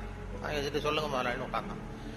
அகர முதல எழுத்தெல்லாம் ஆதி பகவன் முதற்றே உலகு அப்படின்னாரு. உடனே கிடுக்குன்னு கொஞ்சம் இருங்க முதலாளி அப்படின்னு சொல்லி எழுந்திரிச்சு வந்து ஓங்கி நங்குன்னு கொட்டி விட்டான் தலையில. ஏன்டா கொட்டா, நான் சரியா தானடா சொன்னேன் அப்படின்னா, இல்ல நீங்க சொன்னது தப்பு முதலாளி, அகர முதல எழுத்தெல்லாம்னு நீங்க சொன்னீங்க, இந்த புஸ்தகத்துல அகர முதல வெழுத்தெல்லாம்னு போட்டிருக்கு, அதனால தப்பு. டக்குன்னு திருக்குறளை புடிங்கிட்டாராம். இதே ரீதியில போனா நான் 1330 கொட்டு வாங்கணும் உங்ககிட்ட, என் தலை தாங்காது, நான் பாத்துக்கிறேன் போடான்ட்டாராம். அப்படிலாம் திருக்குறளை வந்து படிச்சு பெரிய இது பண்ணிருக்கிறாங்க. அவருக்கு கால் ஊனம், பண்டிதன் கதிரேசன் செட்டியாருக்கு. அவருக்கு வந்து பாதுகாப்புக்குன்னு ஒருத்தனை வச்சிருந்தாராம், அவனுக்கும் காலு கிடையாது. அப்ப கேட்டிருக்காங்க, ஏங்க ஐயா நீங்க தான், உங்களுக்கு தான் கால் நடக்க முடியாது, நடமாட முடியல, கால் ஊனம், உங்களுக்கு பாதுகாப்புக்குன்னு ஒருத்தனை வச்சிருக்கீங்க, அவனுக்கும் கால் விளங்காம இருக்கு, கால் சரியில்லையே அப்படின்னு இருக்காங்க. அப்ப அதை நான் வந்து அர்த்தத்தோட தான் வச்சிருக்கேன்னாராம். என்ன அப்படின்னு கேட்டதுக்கு சொல்லியிருக்காரு, எனக்கு ஒரு ஆபத்துன்னு வரும்போது இவன் விட்டுட்டு ஓடி போகாம இருக்கணும்ல, அதுக்காக தான் வச்சிருக்கேன் அப்படின்னு சொன்னாராம். அப்படிலாம் அந்த தலைமுறையில திருக்குறளை பத்தி சொல்லுவாங்க. திருக்குறளை வந்து இப்போ பெரிய அதை பத்தி சான் ஸ்னைடர்னு ஒருத்தர், அமெரிக்க பேராசிரியர், திருக்குறளை பத்தி 600 பக்கத்துக்கு இது 600 பக்கம் கற்கும் வழிகள்னு ஒரு புத்தகம் எழுதினாராம். Highway to learning, highway to learning அப்படிங்கிற புத்தகம் 600 பக்கம், 500 ரூபா விலை.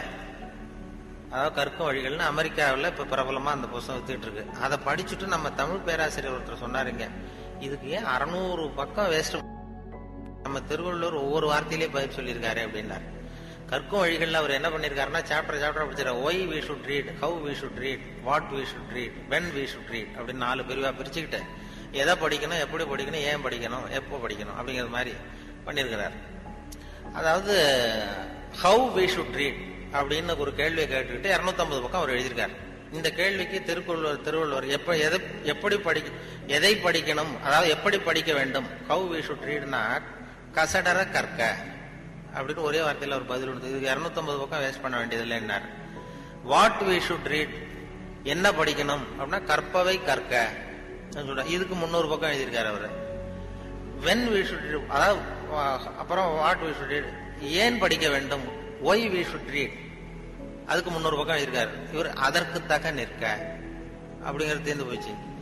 வென் வி ஷுட் ரீட், எப்பொழுது படிக்க வேண்டும் அப்படின்னா சாந்துணையும் அப்படிங்கிற வார்த்தையில இருந்து, இப்படி 4 வார்த்தையில திருவள்ளுவர் சொன்னதை ஒரு 600 பக்கம் எழுதியிருக்கிறாருன்னு சொல்லி சொன்னார். அதை படிச்சு பார்த்துட்டு அப்படி அதை பத்தி பெருமையா ஜியு போப்பு ஆராய்ச்சி பண்ணார். அதாவது இவரு அரிஸ்டாட்டல்லையும் திருவள்ளுவரையும் ஒப்பிடுறார் ஜியு போப்பு. அப்ப என்னன்னா, அரிஸ்டாட்டில் காலத்துல ஒரு தப்பு பண்ணிட்டா அதே தப்பை திருப்பி பண்ணலாம். இப்போ ஒருத்தர் வந்து வலது கையை ஒருத்தன் வெட்டிட்டான்னா திருப்பி அவனுடைய வலது கையை வெட்டலாம். ஒருத்தன் ஒரு கண்ணை குத்தி விட்டானா அதே கண்ணை இவனும் குத்தலாம். அதுதான் இப்போ உள்ள தர்மம். அரிஸ்டாட்டில் காலத்துல ஒருத்தன் உங்களுக்கு ஒரு விரல எந்த விரல வெட்டுறானோ அதே விரல நீங்களும் வெட்டலாம். அது அந்த தர்மம். அந்த அதே காலத்துல திருவள்ளுவர் என்ன சொல்றாரு அப்படின்னு பார்த்தார். அதாவது ஒருத்தன் நமக்கு கெடுதல் பண்ணுனா திருப்பி அதே கெடுதலை பண்ணு அப்படின்னு அவர் சொல்றாரு. அதுக்கடுத்து திருவள்ளுவரை பார்த்தா, நீ ஒருத்தன் உன்னை அடிச்சுட்டான்னா நீ பதிலுக்கு அவன் கண்ணத்தை தடவி கொடு அப்படிங்கிறார். இன்னா செய்தாரே ஒருத்தல் அவர் நானும் நன்னையும் செய்து விடுன்னு சொன்னார் அப்படின்னு சொல்லிட்டு இது ஜியு போப் ஒப்பிடுறார் அரிஸ்டாட்டிலையும் திருவள்ளுவரையும். அவர் எழுதுறாரு, when compared because of this unique feature of forgiveness. மன்னிப்புல இது ஒரு தனித்தன்மை இருக்கு திருவள்ளுவர் சொல்றதுல. அதனால ஜியு போப் எழுதுறார், when compared because of this unique feature of forgiveness Thiruvalluvar is at least 1 inch dollar than Aristotle அப்படின்னு எழுதினார். அரிஸ்டாட்டிலை விட 1 inch உயரமானவர் திருவள்ளுவர் அப்படின்னு சொல்லி. அதனாலதான் அவ்வளவு உயரமா கன்னியாகுமரியில கொண்டு போய் செலவு வச்சிருக்கிறோம். அது அப்படி ஜீவ போப்பு கம்பேர் பண்ணி எழுதுறாரு. அப்படி நாம பெருமைப்படுறதுக்கு எத்தனையோ விஷயங்கள் நம்ம இதுல இருக்கு. கம்பராமாயணத்துல அப்படிதான் திடீர்னு அவங்க மாதிரி உள்ளவங்க கம்பராமாயணம் கூட்டத்துக்கு கூப்பிடுவாங்க. கம்பராமாயணம் சார் நான் படிச்சது இல்லைன்னு சொன்னா கேட்கறது இல்லை, நீ படிச்சுட்டு வா, படிச்சுட்டு பேசுவாங்க. நான் அப்பதான் பார்த்தேன், ஒரு பகுதியை மட்டும் படிச்சுட்டு போனேன் கம்பராமாயணம். திடீர்னு கம்பர் விழாவில் கூப்பிட்டாங்க. நான் கம்பர் பள்ளிக்கூடத்துல மனப்பாட பகுதியில படிச்சதுதான். கம்பர் விழாவில் என்ன பண்றது அவங்க சொல்றாங்களேன்னு படிச்சு பார்த்தேன். ஒரு பகுதியை எடுத்துக்கிட்டேன். அதுல கண்ணதாசன் சொல்லியிருக்கிறார், வான்மீகி செய்த வடமொழி நூல் ஒன்றினைத்தான் தேன்பூசி தருகின்றேன் செந்தமிழில் என்று சொன்னான். சீதைக்கு தமிழ்நாட்டு சேலையினை கட்டி வைத்தான், ஸ்ரீராமன் ஒழுக்கத்தில் தென்னாட்டு பண்பு வைத்தான் அப்படின்னு கண்ணதாசனுடைய பாட்டு. அதுல இந்த சீதைக்கு தமிழ்நாட்டு சேலையினை கட்டி வைத்தான் போடுவாங்க. அதுக்கு என்ன அர்த்தம்னு கொஞ்சம் ஆராய்ச்சி பண்ணி பார்த்தோம். அதுல கம்பராமாயணத்துல எழுதியிருக்காரு, அதாவது நம்ம தமிழ்நாட்டு பெண்களுடைய பழக்கம் என்னன்னா, ஒரு துக்க காரியம் தான் இன்னொரு பொண்ணை தான் கட்டி பிடிச்சிட்டு அழறது பழக்கம். ஒரு துக்கம் இன்னொரு பொண்ணை கட்டி பிடிச்சிட்டு அழறது பழக்கம். சீதை காட்டுல இருக்கும் பொழுது தசரதன் செத்து போட்டான்னு செய்தி வருது. அப்போ கட்டி பிடிச்சிட்டு அழறதுக்கு இன்னொரு பொண்ணு வேணும், அங்க யாரும் இல்ல. அதான் தமிழ்நாட்டு பண்பு. அங்க ராமன் லட்சுமணன் தான் இருக்காங்க. என்ன பண்ணானா, நிலமெனும் செவிலி மேல் வைத்த கையினாள் அப்படின்னு பூமாதேவியை கட்டி பிடிச்சிட்டு அழுதான் அப்படின்னு கம்பர் எழுதுறார். இதான் சீதைக்கு தமிழ்நாட்டு சேலையினை கட்டி வைத்தான்ங்கிறது அந்த விளக்கம் வந்தது. இப்ப எங்க ஹியூமர் கிளப்பு வந்ததுன்னா, அதை சொன்னதுக்கு அப்புறம் நான் சொன்னேன், அதாவது இது மாதிரி ஒரு பெண்ணு இன்னொரு பெண்ணை கட்டி பிடிச்சிட்டு அழறதுதான் மரபுன்னு இருக்கிறதுனால அப்படி இருக்கு. ஒரு பெண்ணு ஆணை கட்டி பிடிச்சிட்டு அழலாம்னு இருந்தா இழவு வீட்ல எல்லாம் கூட்டம் சொல்லி மாளாது. ஊர்ல இருக்கிறவெல்லாம் அங்க போய் நிப்பான். அது மட்டும் இல்ல, கொஞ்சம் அழுததான் அங்க மேல தெருல ஒண்ணு போட்டுது, இதை விட நல்லா இருக்கும், அங்க போண்டா ஆடாம வர போகலாம், இப்படி ஆயிடும் அப்படின்னு சொல்லி இது எப்படி உதவுது பாருங்க. ஒரு இலக்கிய பேச்சு பேசும்பொழுது கூட இந்த பயிற்சி, இந்த ஹியூமர் கிளப் பயிற்சி, அது அப்படி அந்த பார்வை பார்க்கும்படியாக அப்படி வந்துடும். அது மாதிரி எதையாவது ஒண்ணு வானொலியில சொல்லுகிற விஷயங்களையும் கொஞ்சம் கடுமையான விஷயங்களை கூட நகைச்சுவை சேர்த்து சொல்லுகிற பழக்கத்தை கொண்டு போயிட்டாங்க. இதெல்லாம் கூட சொல்லுவோம். அதாவது கோழி பண்ணையை பத்தி பேசிட்டு இருப்போம், ரொம்ப ட்ரையா இருக்கும், அது விவசாயிகளுக்கு பிரியமான விஷயம். கோழி பண்ணை வைக்கிறதுல கூட வேடிக்கையை சேர்த்து நாங்க சொல்லிடுறது. ஒருத்தன் கோழி பண்ணை வச்சிருந்தான, கோழியை வச்சு வித்துக்கிட்டு இருந்தானா, ஒருத்தன் போய் கேட்பான், இதெல்லாம் எந்த ஊர் கோழிப்பா, அதோ போகுது, அது எந்த ஊர் கோழி, இது எந்த ஊர் கோழின்னு வாங்க போனவன் கேட்டான். அதை விக்கிறவன் சொல்லியிருக்கான், இது பாருங்க, கோழி சேவலா கோழியான்னு மட்டும்தான் சொல்ல தெரியும், அது எந்த ஊர் கோழின்னு அதை பார்த்து அடையாளம் கண்டுபிடிக்க முடியாது அப்படின்றான் அதை வித்தவன். வாங்க வந்தவன், என்ன அப்படி நீ சொல்ற, எனக்கு உள்ள அனுபவத்துக்கு நான் அதை முதுவை பார்த்தே சொல்லிடுவேன் அது எந்த ஊர் கோழின்னு. நீ என்ன கோழி பண்ண வச்சிருக்கிற, அதோ இருக்கு பாரு, அது நாமக்கல் கோழி, அதுல ஒரு 2 எடுத்து வை, இதோ போது பாரு இது சேலத்து கோழி, இதுல ஒரு 2 வை, முதுவை பார்த்தே கண்டுபிடிச்சிடலாம் என்ன கோழின்னு அப்படின்னு சொல்லியிருக்கான். இது கூட தெரியாம நீ கோழி பண்ண வச்சிருக்க, உனக்கு எந்த ஊர்ரா அப்படின்னு கேட்டானா, அவன் திருப்பி முதுவை காட்டினான், நான் பார்த்து கண்டுபிடிச்சுக்கோ அப்படின்னு சொல்லி ஒரு கோழி பண்ணையை பத்தி வானொலியில சொல்லும் பொழுது கூட இப்படி எதையாவது சேர்த்துடுறது. அதாவது கொஞ்சம் கடுமையான விஷயங்களை சொல்லும் பொழுது கூட இப்படி எதையாவது சேர்த்து சொல்லி, அதனாலதான் அந்த தகவலுக்கு ஒரு மரியாதை வந்தது. அப்புறம் அந்த நேரம் பத்திரிகையில வர்ற செய்திகளை கூட நகைச்சுவையா சொல்றது உண்டு. அதாவது அதை நேரடியா சொன்னா வானொலியில அனுமதிக்க மாட்டாங்க சில விஷயங்களை, அது சின்னாருக்கு கௌரவ குறைச்சல், அது வேடிக்கை கலந்து நகைச்சுவோடு சொல்லும் பொழுது அதை அனுமதிச்சிருவாங்க. அப்ப அந்த விசாரணை கமிஷன் அது நிறைய நடந்துகிட்டு இருந்தது. டெல்லியில இருந்து அமலாக்க பிரிவு அதிகாரிகள்லாம் வராங்க போறாங்கன்னு பத்திரிகையில அமர்க்கப்பட்ட இடம். அந்த நேரம் நான் ஒரு ரேடியோவில் ஒரு செய்தியை தயார் பண்றோம். அப்ப என்ன பண்ணேன்னா, இது மாதிரி அந்த பத்திரிகை செய்தியை வச்சுக்கிட்டே ஒரு செய்தி சொன்னோம், இன்று ஒரு தகவல் சொல்லி. என்னன்னா, ஒருத்தன் தமிழ்நாட்டுல ஒரு ஆள், அவன் திடீர்னு கோடீஸ்வரன் ஆயிட்டான். நேத்து வரைக்கும் சாதாரணமா இருந்த ஆள், இன்னைக்கு கோடீஸ்வரன் ஆயிட்டான். டெல்லியில இருந்து 2 அதிகாரிகள் வராங்க, எப்படி அவன் பணம் சேர்த்தான்னு கண்டுபிடிக்கிறதுக்கு. அவனை கூப்பிட்டு 2 அதிகாரிகளும் எப்படிடா பணம் சேர்த்த? நான் ஒன்றும் தப்பான வழியில பணம் சேர்க்கல சார், நான் வந்து பந்தயம் கட்டியே பணக்காரன் ஆயிட்டேன். பந்தயம் கட்டி எப்படிடா பணக்காரன் ஆக முடியும் அப்படின்னா, நீங்க நம்புங்க சார், நான் பந்தயம் கட்டி தான் பணக்காரன், தப்பான வழியில சேரல சார். பந்தயம் கட்டி எப்படிடா கோடீஸ்வரன் ஆன அப்படின்னா, நாங்க நம்ப முடியாதுன்னு இருக்கான் விசாரிக்க வந்தவன். அப்படின்னா உங்ககிட்டே ஒரு பந்தயம் கட்டட்டுமான் இருக்கான் விசாரிக்க வந்தவன்ட்டியே. என்னடா பந்தயம் அப்படின்னா, ஒண்ணுமில்ல சார், இது என் கண்ணு, இது என் பல்லு, என் கண்ணை என் பல்லாலேயே கடிக்கிறேன், எவ்வளவு பந்தயம். விசாரிக்க வந்தவன் 100 ரூபாய் எடுத்து வச்சான், இதை ப்ரூவ் பண்றான்னு. அப்படியே கண்ணை எடுத்துட்டான், அது பளிங்கு கண்ணு, ஏற்கனவே ஒரு கண்ணு பளிங்கு கண்ணை வச்சுட்டா எடுத்து கடிச்சு விட்டான். இது விசாரிக்க வந்தாலும் 100 ரூபாய் விட்டுட்டு நிக்கிறான். எப்படி பணம் சேர்த்தான்னு வந்தவன். உடனே இன்னொருத்தன், இவன்ட்ட என்னடா பேச்சு கொடுக்காதரா, நம்ம பணம் தான் அங்க போயிட்டு இருக்கு, உனக்கு விசாரிக்க தெரியல, போடா நான் விசாரிக்கிறேன்னு அடுத்தவன் வந்தான். அது நீ ஒழுங்கா சொல்ற, எப்படிடா பணம் சேர்த்த சார், நீங்க கொஞ்சம் புத்திசாலியா தெரியுது அவரை விட, நீங்களாவது நம்புங்க சார், பந்தயம் கட்டி தான் பணம் சேர்த்தேன், நான் நம்ப முடியாது. அப்படின்னா உங்ககிட்ட இன்னொரு பந்தயம் கட்டட்டுமா அப்படின்னு இருக்கான். வேண்டாம், அவனை ஏமாத்தி விட்டேன் ஆளை, வேண்டான் இருக்கான். இல்ல சார், அவரு ஏமாந்தது பொய் கண்ணு, பளிங்கு கண்ணுன்னு தெரியாது, ஏமாந்துட்டார். இப்போ உங்ககிட்ட பந்தயம் கட்டுறது நெஜம் கண்ணு, இந்த பக்கம் பளிங்கு கண்ணு கிடையாது, நெஜம் கண்ணு, இதை பல்லால கடிக்கிறேன் அப்படின்னா அவன் ஒரு 100 ரூபாய் எடுத்து வச்சான். இவன் அப்படியே பல் செட்டை கட்டினான் தனியா, அப்படியே கட்டி கடிச்சு விட்டான். அதே விட்டுட்டான். இவன் உடனே 2 பேரும், இவன்கிட்ட பேச பேச நம்ம பணம் தான் அவன்கிட்ட போயிட்டு இருக்கு, இவன் எப்படி பணம் சேர்த்தான்னு கண்டுபிடிக்கிறதுக்கு டெல்லியில இருந்து வந்திருக்கோம், மேற்கொண்டு பேசாத, பேச பேச பந்தயம் கட்டுவான். திரும்பி போறதுக்கு ரயிலுக்கு டிக்கெட் சரியா இருக்கா பாடுறான்றான். அவன் கரெக்டா எண்ணி பார்த்து கரெக்டா இருக்கப்பா, மேற்கொண்டு பேசாத, அவன்கிட்ட நம்ம போயிடுவோம், போய் நம்ம அதிகாரிகிட்ட சொல்லிடுவோம்னு சொல்லி போயிட்டு வரேன் சார் அப்படின்னு சொல்லிட்டு மரியாதை போயிட்டாங்க. போய் டெல்லியில பெரிய அதிகாரிகிட்ட போய், சார் அவன்கிட்ட வந்து விசாரிச்சு பார்த்தோம் சார், தமிழ்நாட்டுல பந்தயம் கட்டி தான் பணம் சேர்த்தேன்னு சாதிக்கிறான், எங்ககிட்ட ஒரு 200 ரூபாய் வாங்கிட்டான் சார் அப்படின்னு. அவருக்கு கோவம் வந்துட்டுது. இந்தியாவுக்கே தலைமை அதிகாரி, இதுக்காகடா நீங்க இருக்கீங்க, எத்தனை பேர் இருக்கீங்க உங்களை மாதிரி ஜூனியர் ஆபீசர்ஸ் நம்ம ஆபீஸ்ல இந்தியா பூரா விசாரிக்கிறதுக்கு அப்படின்னா? 30 பேர் இருக்கோம் சார். 30 பேருக்கு அனுபவம் பத்தாது, நான் இந்தியாவுக்கே தலைமை அதிகாரி, அனுபவம் ஜாஸ்தி, உங்களுக்கு ட்ரைனிங் கொடுக்கணும் எப்படி ஒருத்தரை விசாரிக்கிறதுன்னு. 30 பேரும் ஒரு ரூம்ல வந்து உட்காருங்க, ஒரு ஆள் போய் அந்த ஆளை தமிழ்நாட்டில இருந்து இங்க கூப்பிட்டுட்டு வா, வர்ற வரைக்கும் அவன்கிட்ட பேசாதீங்க, பந்தயம் கட்டுவான், மெதுவா கொண்டு வந்து நிறுத்து அப்படின்னா ஒரு ஆள் வந்து ஸ்பெஷலா கூப்பிட்டு போட்டான். இது மாதிரி மேடையில நிறுத்திவிட்டு ஒரு தலைமை அதிகாரி 30 ஜூனியர் அதிகாரிகள் அவங்களுக்கு பயிற்சி கொடுக்குறார். இவனை பார்த்து, ஒழுங்கா சொல்லு, எப்படி பணம் சேர்த்த, நான் இந்தியாவுக்கே தலைமை அதிகாரி, என்கிட்ட உண்மையை ஒத்துக்கிட்டீங்கன்னா உன்னை அப்ரூவர் ஆக்கிடுவேன் அல்லது தண்டனையை குறைப்பேன், அந்த அதிகாரம்லாம் என்கிட்ட உண்டு, ஒழுங்கா சொல்லு அப்படிங்கிறார். அவர், சார் நீங்க இந்தியாவுக்கே தலைமை அதிகாரி, அனுபவம் ஜாஸ்தி, நீங்களாவது நம்புங்க சார், நான் பந்தயம் கட்டி தான் பணம் சேர்த்தேங்கிறான். இங்கேயே வந்து இப்படி சாதிக்கிறேன், உன்னை நம்ப முடியாதரா அப்படின்னா உங்ககிட்ட ஒரு பந்தயம் கட்டட்டுமா நானா அவர்கிட்ட போய், வேணாண்டா என் ஆளை ஏமாத்தி விட்டேன் அப்படின்னா. இல்ல சார், அவங்க ஏமாந்தது என் உடம்ப பத்தின ரகசியம், என் கண்ணு பளிங்கு கண்ணுன்னு தெரியாது, நான் பல் செட்டு கட்டியிருந்தது தெரியாது, ஏமாந்துட்டாங்க. இப்ப நான் உங்ககிட்ட கட்டுற பந்தயம் உங்க உடம்ப பத்தின ரகசியம். என் உடம்புல என்னடா ரகசியம்? முதுகுல, உங்க முதுகுல 1 ரூபா அகலத்துக்கு கருப்பா ஒரு மச்சம் இருக்கு, உண்டா இல்லையானா? இல்லைன்னு தெரியும் அவருக்கு.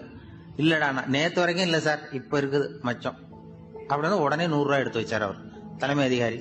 ஒரு 100 ரூபாய் வச்சு சட்டையை கட்டி காட்டுறாரு, மச்சம் இல்ல. இவன் தோத்துட்டான், இங்கிருந்து போனவன். உடனே 200 ரூபாய் எடுத்து வச்சுக்கிட்டு, தோழர்களே இப்படிதான் ஒருத்தரை விசாரிக்கணும், என்கிட்ட இவன் ஏமாந்துட்டான் பாருங்க, துருவி துருவி விசாரிக்கிறதுன்னு சொல்றாங்களே இதுதான் அப்படின்னு விளக்கம் கொடுத்தாரு. அப்போ இவன் மெதுவா ஆரம்பிச்சானா, சார் இந்த பந்தயத்துல உங்களுக்கு 200 ரூபாய் லாபம், ஆனா இதே பந்தயத்துல எனக்கு 2900 ரூபாய் லாபம் சார் அப்படின்றான். என்னடா பண்ண அப்படின்னு கேட்டிருக்காரு. உங்களுக்கு தெரியாம இந்த 30 பேர்கிட்டையும் தனித்தனியா ஒரு பந்தயம் கட்டியிருக்கேன். 30 பேர்கிட்ட என்னடா பந்தயம் கட்டினேன்? ஒண்ணும் இல்ல சார், உங்க எல்லாரும் முன்னாடியும் உங்க மேலதிகாரியை சட்டையை கேட்ட வைக்கிறேன், உங்களுக்கு பந்தயம் கட்டினேன். போயிட்டு பூரா எனக்கு 2900 ரூபாய் லாபம். அவரு பார்த்தாரு, அதிர்ச்சி ஆயிட்டாரு. தலைமை, சார் நீங்க போங்க சார் அப்படின்னு சொல்லி ஒரு ஆளை கொண்டு போய், சாரை கொண்டு போய் மரியாதையா பக்கத்து ரூம்ல விட்டுவாங்க, இனிமே அவர்கிட்ட யாரும் பேசாதீங்க வாங்கன்னு சொல்லிவிட்டு, அதுக்கப்புறம் தோழர்களே, இவர் பேச ஆரம்பிச்சார், தோழர்களே இனிமே யாரும் தமிழ்நாட்டு பக்கம் விசாரிக்க போவாதீங்க, நீங்க யாராவது போறதுன்னா மத்திய பிரதேசம், உத்தரப்பிரதேசம், இப்படி எத்தனையோ பிரதேசம் இருக்கு, போயிட்டு வாங்க, தமிழ்நாட்டுக்கு மட்டும் போவாதீங்க, ஏன்னா அங்க போனா நம்ம பணத்துக்கு ஆபத்து வந்துருது அப்படின்னு சொன்னாருன்னு. இந்த கதையை ரேடியோவில் சொன்னேன். இந்த கதையை உண்மை சம்பவமா சொன்னா அனுமதிச்சிருக்க மாட்டாங்க. இந்த நகைச்சுவைக்கு உள்ள மரியாதை என்னன்னா, அது ஒரு கதை மாதிரி உண்டு பண்ணி இப்படி சொன்னதும், இதுல என்ன என்னுடைய விசேஷம்னா, இந்த ஸ்கிரிப்டை வாங்கிட்டு வர சொல்லி மந்திரியினுடைய பிஏ வந்தார். ஒரு மந்திரி அப்ப இருந்தவர், அவர் பிஏ அடிக்கடி வருவார். வந்து இந்த போன நேற்று முந்தா நாள் ரேடியோவில் சொன்ன அந்த இன்று ஒரு தகவல் காப்பி ஒன்று வாங்கிட்டு வா அப்படி இப்படின்னு கூப்பிடுவார். மேடையில பேசுறதுக்கு எங்களுக்கு தேவை, உபயோகப்படும்னு கேட்பார். அவரு இந்த நிகழ்ச்சி வந்தப்போ உடனே அன்னைக்கே வந்துட்டார் அந்த பிஏ. இன்னைக்கு காலையில சொன்னீங்களே சார், மந்திரி கேட்கிறாரு மேடையில பேசுறதுக்கு அப்படின்னு. நான் அப்பதான் ஆச்சரியப்பட்டேன். பாருங்க, இந்த நகைச்சுவைக்கு உள்ள மரியாதை. அவரே கேட்கிறார், சொல்லப்பட்டதே அவரை பத்தி தாங்கிறது தெரியாம அவரே எப்படி சொல்ற. அதுதான் சிரிப்புக்குள்ள மரியாதைங்கிறது. அது யாரை பத்தி சொல்றோமோ அவருக்கு தெரியாம கூட சொல்லலாம் அதை. அப்படி இது உண்மையில நடந்த சம்பவம். அந்த அமைச்சர் இப்ப இல்ல, உயிரோட எல்லாம் இப்ப இருந்து வாங்கிட்டு இருந்தாங்க. அப்படி பண்ணுவாங்க. அப்படி நம்ம அனுபவத்துல நிறைய சொல்லுவோம். ஒரு பேச்சாளர் வேகமா போயிட்டு இருந்தாராம். போயிடும்போது ஒரு கூட்டத்துல பேசுறதுக்கு நடு இதுல காட்டு வழியா போயிடும்போது சிங்கம் வந்து நின்றுருக்கு எதிரில். உன்னை சாப்பிட போறேன், எனக்கு பசிக்குதுன்னு தான் அவர் பேச்சாளர் சொல்லியிருக்காரு. இல்ல என் பேச்சை கேட்கறதுக்கு ஆர்வமா காத்துக்கிட்டு இருக்கிறாங்க, போயிட்டு வரும்பொழுது வேணா சாப்பிடுவோம். இல்ல எனக்கு பசிதான் முக்கியம் இருக்கு. உடனே இல்ல நீ என்ன அவ்வளவு நல்லா பேசுவியான்னு தான் சிங்கம். அதை ஏன் கேட்கறேன், நான் பேச ஆரம்பிச்சேன்னா அப்படியே கேட்கறவங்க மயங்கி விழுந்துருவாங்க. எங்க இங்கேயே பேச நான் மயங்கி விடுறேன்னா பாப்போம் இருக்கு. இவரு பெரியோர்களே தாய்மார்களேன்னு ஆரம்பிச்சார். சிங்கம் அப்படியே கரகரன்னு சுத்தி விழுந்துடுது கீழே, அப்படியே மயக்கம் போட்டு வந்துடுது. இதான் இதுகிட்டே தப்பிக்கிறதுக்கு சரியான நேரம்னு மெதுவா நவுந்து ஓடி போய் ஒரே ஓட்டமா ஓடி விட்டார். ரொம்ப தூரம் போனது, வேர்த்து விறுவிறுக்க மூச்சு வாங்குது. பின்னாடி சிங்கம் வருதா மயக்கம் தெளிஞ்சு என்னன்னு பாக்குறது கூட ஒரு தைரியம் இல்ல. அவ்வளவு தூரம் ஓடி போய் ரொம்ப தூரம் போனதும் மூச்சு இறக்க திரும்பி பார்த்தார். சிங்கம் அப்படியே கிடக்கா, எழுந்துட்டுதான்னு. சிங்கம் அப்படியே மயங்கினது அப்படியே கிடக்கு. அப்ப அவர் அங்க இருந்து மூச்சு வாங்க நினைச்சுக்கிட்டாராம். நல்ல வேளை நம்ம பேச்சை கேட்டுட்டு அந்த சிங்கம் மயங்கி விழுந்ததுனால நாம தப்பிச்சோம் அப்படின்னு நினைச்சுக்கிட்டாராம். அதே நேரம் சிங்கம் லேசா தலையை தூக்கி பார்த்து, நல்ல வேளை மயங்கி விழுந்தது மாதிரி நடிச்சதுனால நாம தப்பிச்சோம், இல்லைன்னா அவன் பேசியே கொண்டிருப்பான் நம்மளை அப்படின்னு அதுக்காக கடந்துதான். இது எதுக்கு சொல்றேன்னா, இப்ப உங்க முகத்தையெல்லாம் பார்க்கும்போது அந்த சிங்கத்தோட முகம் மாதிரி இருக்கேன். அதனால நீங்கள் நிஜம் சிங்கமா மாறுறதுக்குள்ள முடித்துக் கொள்றதுதான் மரியாதை. இல்லைன்னா இன்னொரு துப்பாக்கி வந்து ஐயா சொன்னது மாதிரி இங்க வந்து வைத்தாலும் வைப்பார்கள். அதனால உங்கள் வாழ்க்கைங்கிறது சில பேர் வாழ்வதற்காகன்னு சொல்லுவாங்க. அதாவது ஒருத்தர் கேளுங்க, எப்படி இருந்துகிட்டு இருக்கீங்க அப்படின்னா, ஏதோ காலம் தள்ளிட்டு இருக்கேன் அப்படின்னா மூச்சு விட்டுட்டு இருக்கான்னு அர்த்தம். மூச்சு விடுறதுதான் வாழ்க்கைன்னு நினைச்சிட்டு இருக்கான். சில பேர் பார்த்தா எப்படி இருக்கீங்க, ஏதோ வாழ்ந்துகிட்டு இருக்கேன், நல்லா இருக்கேன்பா, அவன் வாழ்ந்துகிட்டு இருக்கான்னு அர்த்தம். சில பேர் என்ன சந்தோஷமா இருக்கேன்பா, அவன் வந்து வாழ்க்கையை கொண்டாடுறது. வாழ்க்கை வாழ்வதற்கே இல்லை. அதாவது முன்னாடி இருக்கிறது எக்ஸிஸ்டிங், மூச்சு விடுறேங்கிறது எக்ஸிஸ்டிங், இது வாழ்ந்துகிட்டு இருக்கேங்கிறது லிவிங், கொண்டாடுறதுங்கிறது செலிப்ரேட்டிங். வாழ்க்கைங்கிறது வாழ்வதற்காக கூட இல்ல, வாழ்க்கை கொண்டாடுவதற்காக. அப்படி இந்த நகைச்சுவை வந்து நம்ம கொண்டாட்டத்துக்கு அது ஒரு துணையா இருக்கும் அப்படிங்கறதா முக்கியம். அதனால வாழ்வை கொண்டாடுவோம். இந்த உலகத்துல மனுஷன் எவ்வளவோ தவறுகள் செய்யறான். அதுக்கெல்லாம் என்ன காரணம்? அதை பத்தின ஆராய்ச்சி தான் இன்னைக்கு. இதுக்கு ஆராய்ச்சி என்னத்துக்கு, அது தெரிஞ்ச விஷயம் தானே அப்படின்னு நீங்க நினைக்கலாம். ஆனா அப்படி அலட்சியமா இந்த விஷயத்தை விட்டுறக்கூடாது. பொதுவா எல்லோரும் நினைக்கலாம் எது சரி எது தவறு அப்படின்னு தெரியாததுனாலதான் மனுஷன் தப்பு பண்றான் அப்படின்னு. ஆனா அப்படி சொல்லிட முடியாது. மனுஷன் வந்து தெரிஞ்சேதான் தவறுகள் பண்றான். இப்போ உதாரணத்துக்கு ஒரு சாலையில இடது பக்கம் போக வேண்டிய ஒருத்தர் நடுக்கோட்டை தாண்டி வலது பக்கமா வண்டியை ஓடிட்டு போறாருன்னு வச்சுங்க. என்னப்பா இது தப்பு இல்லையா அப்படின்னு அவர்கிட்ட கேட்டா, அதெல்லாம் எனக்கு தெரியும், நீ உன் வேலையை பார்த்துட்டு போ அப்படிம்பாரு. வலது பக்கமா போறது தப்புன்னு தெரிஞ்சேதான் அவர் அப்படி செய்யறாரு, அப்படி போறாரு. பெரிய உத்தியோகத்துல இருக்கிறவங்க கூட லஞ்சம் வாங்குறாங்க. அவங்களுக்கு எல்லாம் லஞ்சம் வாங்குறது தப்புன்னு தெரியலன்னு அர்த்தம். திருடுறது தப்புன்னு தெரியாமலாம் மனுஷன் திருடுறான், நல்லாவே தெரியும். நீங்க வேணும்னா கேட்டு பாருங்க, வேற வழி இல்ல அதனாலதான் திருடுறேன்பா. திருடுறது ஒரு புண்ணியமான காரியம்னு திருடனே கூட சொல்ல மாட்டான். திருடுறது தவறுங்கிறது திருடனுக்கு தெரியும் அப்படிங்கறத விளக்கறதுக்காக ஒரு பெரியவர் ஒரு கதை சொன்னார். அதாவது 2 திருடர்கள் 2 பேரும் சேர்ந்து ஒரு வீட்டுக்கு போய் ஒரு 10,000 ரூபாயை திருடிட்டு வந்துடுறாங்க. ஒரு காட்டு வழியா வந்துகிட்டு இருக்கிறாங்க. இன்னும் விடியல. 2 பேருக்கும் தூக்கம் கண்ணை சுத்துது. சரி, இப்படியே ஒரு மரத்தடியில படுத்து தூங்குவோம், காலையில விடிஞ்சதும் இந்த பணத்தை 2 பேரும் பங்கு போட்டுக்குவோம் அப்படின்னு முடிவு பண்றாங்க. அதே மாதிரி படுத்து தூங்குறாங்க. நடு ராத்திரியில ஒரு திருடன் முழிச்சுக்கிறான். விடிகிற வரைக்கும் காத்துக்கிட்டு இருந்தா 5,000 ரூபா தான் கிடைக்கும், இப்பவே கம்பி நீட்டினா 10,000 ரூபா கிடைக்கும் அப்படின்னு யோசிச்சு பார்த்துட்டு ஒரு முடிவுக்கு வந்தான். மெதுவா அந்த 10,000த்தையும் சுருட்டிக்கிட்ட அடுத்தவனுக்கு தெரியாம ஓடி போயிட்டான். விடியுது. அடுத்தவன் எழுந்திரிச்சு பாக்குறான். பணத்தையும் காணல, பாகஸ்தனையும் காணல. இந்த திருடன் அந்த திருடனை திட்டுறான், திருட்டு பய, அயோக்கிய பய, இப்படி அநியாயமா கிளப்பிட்டு போட்டானே அப்படிங்கிறான். இதுல இருந்து என்ன தெரியுது? தெரியாம எடுத்துக்கிட்டு போறது திருட்டு, அயோக்கியத்தனம், அநியாயம் அப்படிங்கறது இவனுக்கு தெரிஞ்சிருக்குது. அதனாலதான் அடுத்தவனை பார்த்து இப்படி திட்டுறான். அதனால தெரியாததுனால மனுஷன் தவறு பண்றான்னு சொல்றது சரியில்லை. அது தற்செயலா நடந்த ஒரு இது. என்ன மாதிரியே பேசுறேனாரு, அவர் மாதிரியே பேசக்கூடிய ஒரு நிகழ்ச்சி வந்து பெரிய மருதுன்னு ஒரு சினிமா படம் வந்து, பெரிய மருதுன்னு ஒரு அதுல நடிச்சுட்டு அவர் இறந்து போனார். அதுக்கப்புறம் அந்த குரலுக்கு தகுந்தாப்புல பேசணும்னு சொல்லி இந்த வி கோபாலகிருஷ்ணன் இன்னும் அந்த நடிகர்கள்லாம் பிடிவாம கொண்டு, எனக்கு பேச தெரியாது சார், எனக்கு அதெல்லாம் அனுபவம் இல்லை. என்ன இல்ல அவர் வாயை அசைக்கிறாரு, என்ன பேசியிருக்காருன்னு நாங்க சொல்லி கொடுக்குறோம், அதே மாதிரி பேசி அவர் வாயை திறந்தா நீயும் திறக்கணும், மூடனா மூடணும் அப்படின்னு சொல்லி என்ன ரொம்ப கஷ்டப்படுத்தி அதை எடுத்தாங்க. அப்புறம் படத்துல எப்படியும் மேக்கப் பண்ணி சரி பண்ணாங்க. அது மாதிரி தற்செயலா அது மாதிரி நடந்தது. அனுமார வேஷம் போட்டதுதான் அவருடைய முதல் அனுபவம் அப்படின்னு சொல்லி சொன்னார். அது சில பேருக்கு ஒரு சொன்னாங்க, ஒரு படத்துல அனுமார வேஷம் போட்ட ரொம்ப தத்ரூபமா இருந்ததுதான்.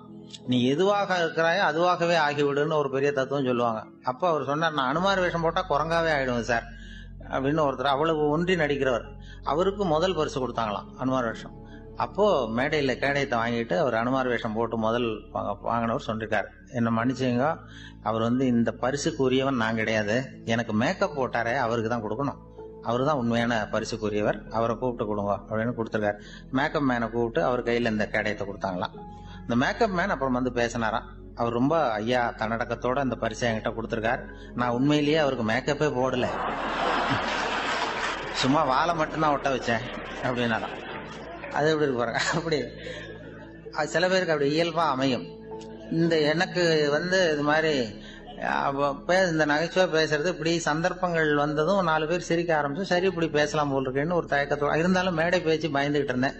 என்ன முதல்ல பிஆர்ஜின்னு பிஆர் கோவிந்தராஜன் ஹியூமர் கிளப் இதா இருந்தார். அவர் ஒரு தடவை எங்க டைரக்டர் கூப்பிட்டுருக்காரு, ஹியூமர் கிளப்ல பேசுங்க சார் அப்படின்னு. அவரு என்ன பண்ணிட்டாரு, எனக்கு ஹியூமர் எல்லாம் வராது, நான் ஒரு ஆள் அனுப்புறேன் அப்படின்னு சொல்லி என்ன பிடிச்சி நீ தான் போய் பேசிட்டு வரணும்னாரு.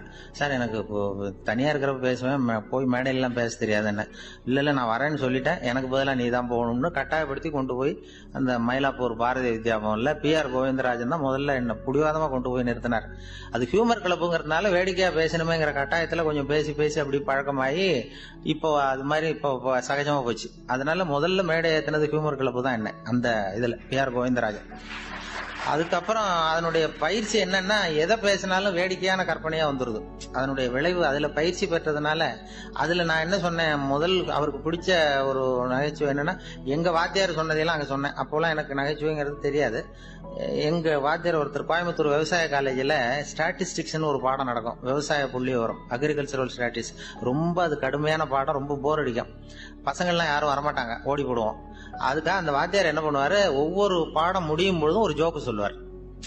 ஒவ்வொரு பாடம் முடியும், ஏன்னா அந்த பாடத்தை ரொம்ப கஷ்டப்பட்டு நாங்க கேட்கிறோம், கடைசியில ஒரு ஜோக்கு சொல்லுவாருன்னு புரியாம உட்காந்துருப்போம். அப்படி சொன்ன சில ஜோக்கு ஞாபகம் இருந்தது, அதை தான் அந்த ஹியூமர் கிளப்ல சொன்னேன். அது அவங்களுக்கு புதுசா இருந்தது. அப்போ ரொம்ப காலத்துக்கு முன்னாடி வாத்தியார் அது என்ன இந்த ஒரு ஜோக்குன்னா, ஒருத்தர் ரொம்ப குண்டா, ரொம்ப அளவுக்கு மீறி குண்டா போட்டான் இந்தியாவில். அவனுக்கு அவன் என்ன பண்றது, இப்படி எடையை குறைக்கணுமா என்ன பண்றதுன்னு சொல்லி ஒரு எடைக்கு போடுற மிஷின்ல ஏறி நின்று இப்ப எவ்வளவு வெயிட் இருக்கும்னு பார்ப்போம் அப்படின்னு போட்டானா. சீட்டு விழுந்துதான். அதுல எழுதி இருக்கும்ல, என்னன்னு பார்த்தா, ஒரு நேரத்தில் ஒருவர் மட்டுமே ஏறி நிற்கவும் அப்படின்னு போட்டிருந்தான். ஆகா, இது நம்ம ரொம்ப அதிகமா இருக்கிறோம், இது எப்படியாவது குறைச்சிடணும் அப்படின்னு சொல்லி அமெரிக்கா போயிருக்கான். அமெரிக்கா போன படத்துல அங்க ஒரு இடத்துல, இங்க உங்க எடை குறைய வேண்டுமா, இங்கே வாருங்கள் அப்படின்னு ஒரு விளம்பரம். இவன் நேரா போனான், இந்த குண்டான ஆசாமி. போனதும் அங்க ஒரு இடத்துல ஒரு பொண்ணு உட்காந்துருக்கு, கணக்கு எழுதிட்டு, என்னம்மா அப்படின்னு, நான் எடையை குறைக்கணும்னு வந்திருக்கேன் அப்படின்னு. அந்த பொண்ணு கேட்டிருக்கேன், உங்க ஆர்டினரி ட்ரீட்மெண்ட் வேணுமா, டீலக்ஸ் ட்ரீட்மெண்ட் வேணுமா அப்படின்னு. நமக்கு ஆர்டினரியே போறோங்க, நான் இந்தியாவில இருந்து வந்திருக்கேன் அப்படின்னா, ஒரு $50 கட்டு. $50 கட்டுச்சு, இந்த பக்கம் போ உள்ற அப்படின்னு சொல்லிச்சான். போனா உள்ற ஒரு பெரிய ஹால், மேஜ நாற்காலி எல்லாம் செதறி போய் கிடக்கு. இந்த மூலையில ஒரு சின்ன பொண்ணு, ஒரு அலங்கோலம் அறகுறையான ஆடையில அந்த அமெரிக்க பொண்ணு நிக்குது, ஒரு 18 வயசு பொண்ணு. இவன் என்ன பண்றான், அதை எப்படியாவது தொடணுங்கிற ஆசையில அப்படி நெளிஞ்சு ஓடுறான். அது இவன் கையில படாம அப்படி மேஜ நாற்காலி வழியா நெளிஞ்சு சுத்தி ஓடி வந்துட்டு இருக்கு. இப்படியே ஒரு 15 நிமிஷம் ஆச்சு. இவ்வளவுதான் ட்ரீட்மெண்ட்டே, இதுல ஒரு 10 நாள் வந்தா சரியா போடும் அப்படின்றான். இவனுக்கு யோசனை, இது ஆர்டினரியே எப்படி இருந்தா டீலக்ஸ் எப்படி இருக்கும், அதை உடனே பார்த்துடணும் அப்படின்னு சொல்லி, பட்டினி கிடந்தாலும் பரவாயில்ல, மிச்சம் இருக்கிறத பாரு, இதுக்காக ஒருத்தர் இன்னொருத்தர் அமெரிக்காவுக்கு வரப்போறோம் அப்படின்னு போய் அதே பொண்ணுட்டு போயிருக்கான். அம்மா, நான் டீலக்ஸ் ட்ரீட்மெண்ட்டும் உடனே எடுத்துக்கலாம்னு நினைக்கிறேன். அப்படியா, அப்படின்னா ஒரு $200 கட்டணுமே, கட்டிடுறேன்னு நீ இந்த பக்கம் போகணும், இன்னொரு ரூமை காட்டிடு. அங்க போனா அங்கேயும் இதே மாதிரி மேஜ நாற்காலி எல்லாம் செதறி கிடக்கு. அதே ஒரு மூலையில பார்த்தா ஆர்வமா அங்க யாராவது நிக்கிறாங்களான்னு. ஒரு 90 வயசு கிழவி, அதுவும் அரைகுறையோட ஆடை, அது இவனை விரட்டுது, எப்படியாவது தொடணும். இவன் தப்பிச்சா போறோம்னு சுத்தி ஓடி வந்துட்டு இருக்கான். கூப்பிட்டதும், இது ஒரு 4 நாள்லயே சரியா போடும், இதுல இதான் டீலக்ஸ் ட்ரீட்மெண்ட். இதை எங்க வாத்தியார் கோயம்புத்தூர்ல சொன்னாரு. இதை ஹியூமர் கிளப்ல சொன்னேன். அதுக்கப்புறம் தான் எனக்கு ஒரு முத்திரை குத்துனாங்க. சரி, ஒரு நம்ம ஆள் போல் இருக்கு, நம்ம கோஷ்டியில சேர்ந்தவர் அப்படின்னு சொல்லி அப்புறம் அடிக்கடி கூப்பிட ஆரம்பிச்சாங்க. இன்பம் துன்பம் இது ரெண்டும் சேர்ந்ததுதான் வாழ்க்கை. இது எல்லாரும் சொல்லிட்டு இருக்கிற ஒரு உண்மை. அது சரி, இது ரெண்டும் வர்றதுக்கு என்ன காரணம்? துறவி ஒருத்தர் யோசிச்சு பார்த்திருக்கார். இன்ப துன்பம் தோன்றுவதற்கு முக்கியமா 6 காரணங்கள் உண்டு அப்படிங்கிறார் அவர். அது என்னங்கிறத நாமளும் தெரிஞ்சு வச்சுக்குவோமே. இப்ப முதல் காரணம் சுயநலம். ஒரு தாயார் தன்னுடைய சுயநலம் கருதி தன்னுடைய மகன் இன்பமா இருக்கணும்னு ஆசைப்படுறாங்க. மகனும் அப்படியே ஆசைப்படுறான். அதனால தாயாரின் இன்ப துன்பங்களை பார்த்துட்டு மகனும் இன்ப துன்பம் அடையறான். அந்த அம்மாவுக்கும் அதே நிலைமை தான். 2வது காரணம் உறவு. நான் துறவியான பிறகு கூட உறவுங்கிற காரணத்தினாலதான் தாயாருடைய சுக துக்கங்களை கண்டு நானும் சுக துக்கம் அடைகிறேன். என் தாயாருடைய நிலைமையும் இதுதான் அப்படிங்கிறார் ஒரு துறவி. 3வது காரணம் என்னன்னா அறிமுகம். எனக்கு அறிமுகமான ஒருத்தரை ரயில் நிலையத்துல சந்திக்கிறேன். அவர் தன்னுடைய பணப்பையை எங்கேயோ தொலைச்சுட்டு வருத்தப்பட்டு இருக்கிறார். நானும் வருத்தப்படுறேன். அந்த சமயத்துல யாரோ ஒருத்தர் இதுதானே அவங்க பணப்பை அப்படின்னு சொல்லி கொண்டாந்து நீட்டுறார். பணப்பைய தொலைச்சவர் சந்தோஷப்படுறார். நானும் சந்தோஷப்படுறேன். இது அந்த துறவி சொல்ற அனுபவம். 4வது காரணம் என்னன்னா கருணை. எனக்கு முன்னே பின்ன தெரியாத ஒருத்தனை யாரோ ஒருத்தன் அடிச்சு காயப்படுத்தி போடுறான். கருணை காரணமா நான் அதுக்காக துக்கப்படுறேன்.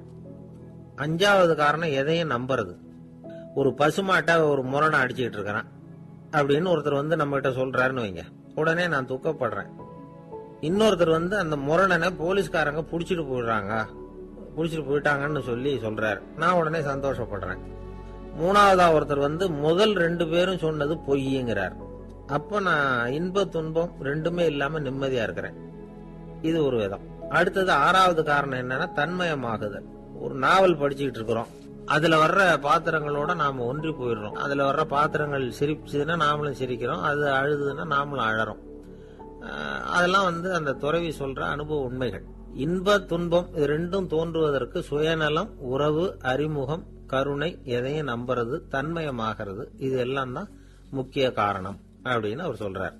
ஆக கூடி ஒட்டு மொத்தமா யோசனை பண்ணி பார்த்தா பிற பொருள்கள் மீது பற்றுதல் காரணமா தான் நாம இன்ப துன்பம் அடையிறோம் அப்படிங்கறத புரிஞ்சுக்க முடியுது. மனுஷன் இன்ப துன்பம் அடையறதுக்கு 7வது காரணம் கூட ஒண்ணு உண்டு அப்படின்னு சொல்லிட்டே வந்தார் ஒருத்தர். அது என்ன அப்படின்னு கேட்டோம். அதுதான் சார் இந்த நீங்க சொல்லிட்டு வர்ற இன்று ஒரு தகவல்னார். எப்படி சொல்றீங்கன்னு கேட்டோம். இன்று ஒரு தகவல் கேட்க ஆரம்பிக்கிறப்போ மனசுல இன்பம், ஆரம்பிச்ச உடனே இது ஏற்கனவே கேட்ட சமாச்சாரமாச்சே அப்படின்னு நினைக்கிறப்போ துன்பம் அப்படின்னு அதுக்கு ஒரு விளக்கம் கொடுத்தார் அவர். அப்படின்னா மனுஷன் பண்ற தவறுகளுக்கு உண்மையான காரணம் தான் என்ன? இதே சந்தேகம் அர்ஜுனனுக்கும் வந்துதான். அதனாலதான் அவன் பகவானை பார்த்து கேக்குறான். மனுஷன் தன் விருப்பத்துக்கு விரோதமா ஏதோ ஒரு சக்தியினால பலாத்காரமா இழுக்கப்பட்டது மாதிரி பாவம் பண்றானே, அந்த சக்தி என்ன அப்படின்னு கேக்குறான். இதுக்கு பகவான் பதில் சொல்றார். காமமும் குரோதமும் தான் அந்த சக்திகள், அதாவது ஆசையும் சினமும். இது ரெண்டும் உன்னுடைய எதிரிகள் அப்படிங்கறத புரிஞ்சுக்கோ அப்படிங்கிறார். இன்னமும் நுணுக்கமா பார்த்தா காமத்தினுடைய மறு உருவங்கள் தான் குரோதமும் லோபமும். ஆசை நிறைவேறலன்னா குரோதம், அதாவது கோபம். ஆசை நிறைவேறிட்டதுன்னா லோபம், அதாவது பேராசை. பாவத்தை கண்ட்ரோல் பண்ணணும்னா அதுக்கு மெயின் சுவிட்ச் எது அப்படிங்கறது இப்பதான் தெரியுது. அதுக்கு மனுஷன் தெரிஞ்சேதான் தவறு பண்றான் அப்படின்னு பேசிக்கிட்டோமே. அதுக்கு ஒரு உதாரணம். ஒரு ஆளு ஹோட்டல்ல சாப்பிட போனான். சாப்பிட்டு முடிச்சான். எழுந்திரிச்சு முதலாளி கிட்ட பில்ல கொடுத்தான். காசை கொடுக்கல. முதலாளி பணம் கொடுன்னு கேட்டார். இவன் என்கிட்ட பணம் இல்லைன்னா. முதலாளி கொஞ்சம் கூட அலட்டிக்கல. உள்ள இருந்து ஒரு ஆளை கூப்பிட்டார். இவனை கூப்பிட்டுட்டு போய் இட்லி மாவு ஆட்ட சொல்லுனார். இவனும் கவலைப்படாம உள்ள போயிட்டான். அப்போ அழைச்சிட்டு போற ஆளு கேக்குறான், ஏன் சார் சாப்பிடுறதுக்கு முன்னாடி காசு இல்லைங்கிறது உங்களுக்கு தெரியாதா அப்படின்னு கேக்குறான். தெரியும், காசு இல்லைங்கிறதும் தெரியும், காசு இல்லாம சாப்பிட்டா மாவாட்டணுங்கிறதும் தெரியும் அப்படின்னா அந்த ஆள். அப்படின்னா நீங்க உங்க வீட்லயே சாப்பிட்டு இருக்கலாமே அப்படின்னு கேக்குறான் அவன். அதுக்கு இவரு சொல்றாரு, அது எப்படி, அங்க சாப்பிட்டாலும் நான் இதே வேலையை தானே செய்ய வேண்டியிருக்கும் அப்படின்னாராம்.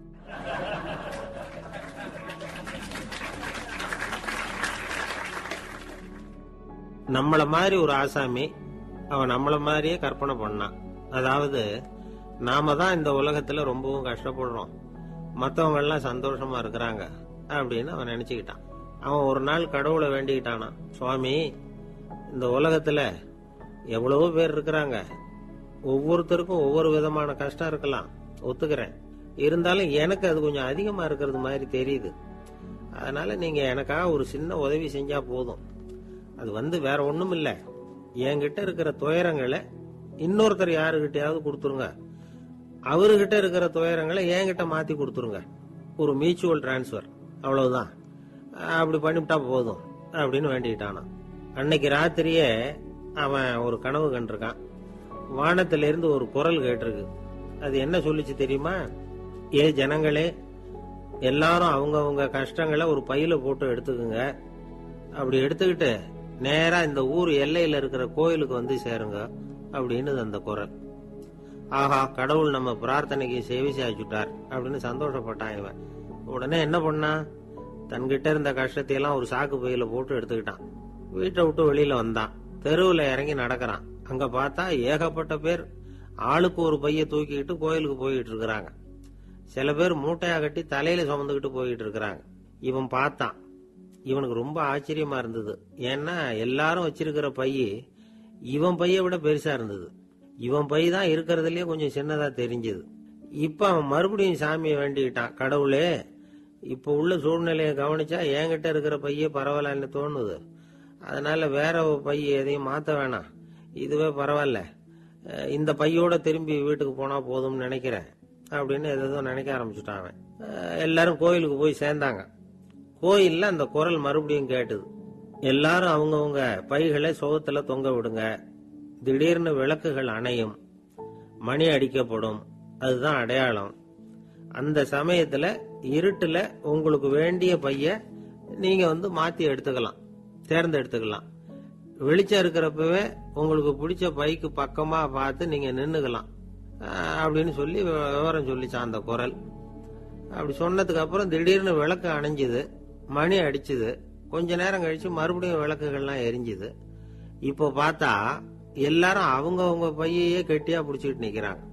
இவனும் அப்படியே நிக்கிறான். இவன் மெதுவா பக்கத்துல நிக்கிறவங்க கிட்ட கேட்டானா, ஏன் நீங்க பைய கையிலேயே வச்சிருக்கிறீங்க, செவுத்துல மாட்டலையா அப்படின்னு கேட்டிருக்கான்.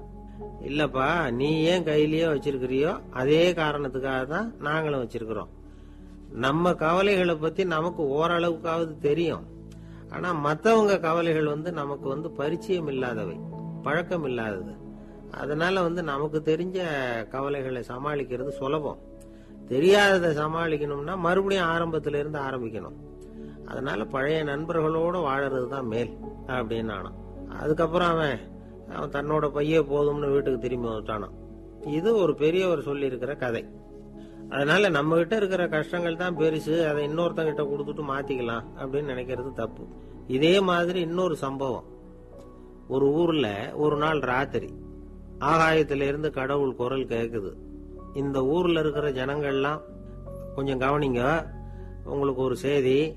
அதாவது இங்க இருக்கிற ஜனங்கள்லயே கொஞ்சம் கூட கவலையே இல்லாத ஆள் யாருன்னு எனக்கு தெரியணும். அதனால எல்லாரும் அவங்க கவலைகளை ஒரு பையில போட்டு எடுத்துக்கிட்டு கோயிலுக்கு வாங்க அப்படின்னாரு கடவுள். உடனே வரிசையா எல்லாரும் வர ஆரம்பிச்சாங்க. எல்லார் கையிலயும் பை இருந்தது, சின்னதும் பெருசுமா. கவலையே இல்லாத ஆள் யாருன்னு தேடினார் கடவுள். ஒரே ஒரு ஆள் மட்டும் கையில எதுவும் இல்லாம வெறும் கையை வீசிக்கிட்டு ரொம்ப ஜாலியா நடந்து வந்துகிட்டு இருந்தான். கடவுள் அவங்க கிட்ட போனார். ஏன்பா, உனக்கு கவலையே இல்லையா அப்படின்னு கேட்டார். எனக்கும் சில கவலைகள்லாம் உண்டு அப்படின்னு அவன். எங்க அதெல்லாம்னு கேட்டிருக்காரு கடவுள். பின்னாடி லாரியில வந்துகிட்டு இருக்கு அப்படின்னு அவன்.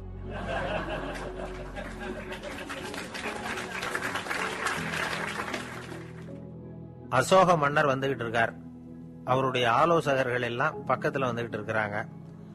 அந்த சமயத்துல எதிரில் ஒரு புத்த பிக்ஷு வர்றார். அசோகர் பாக்குறார்.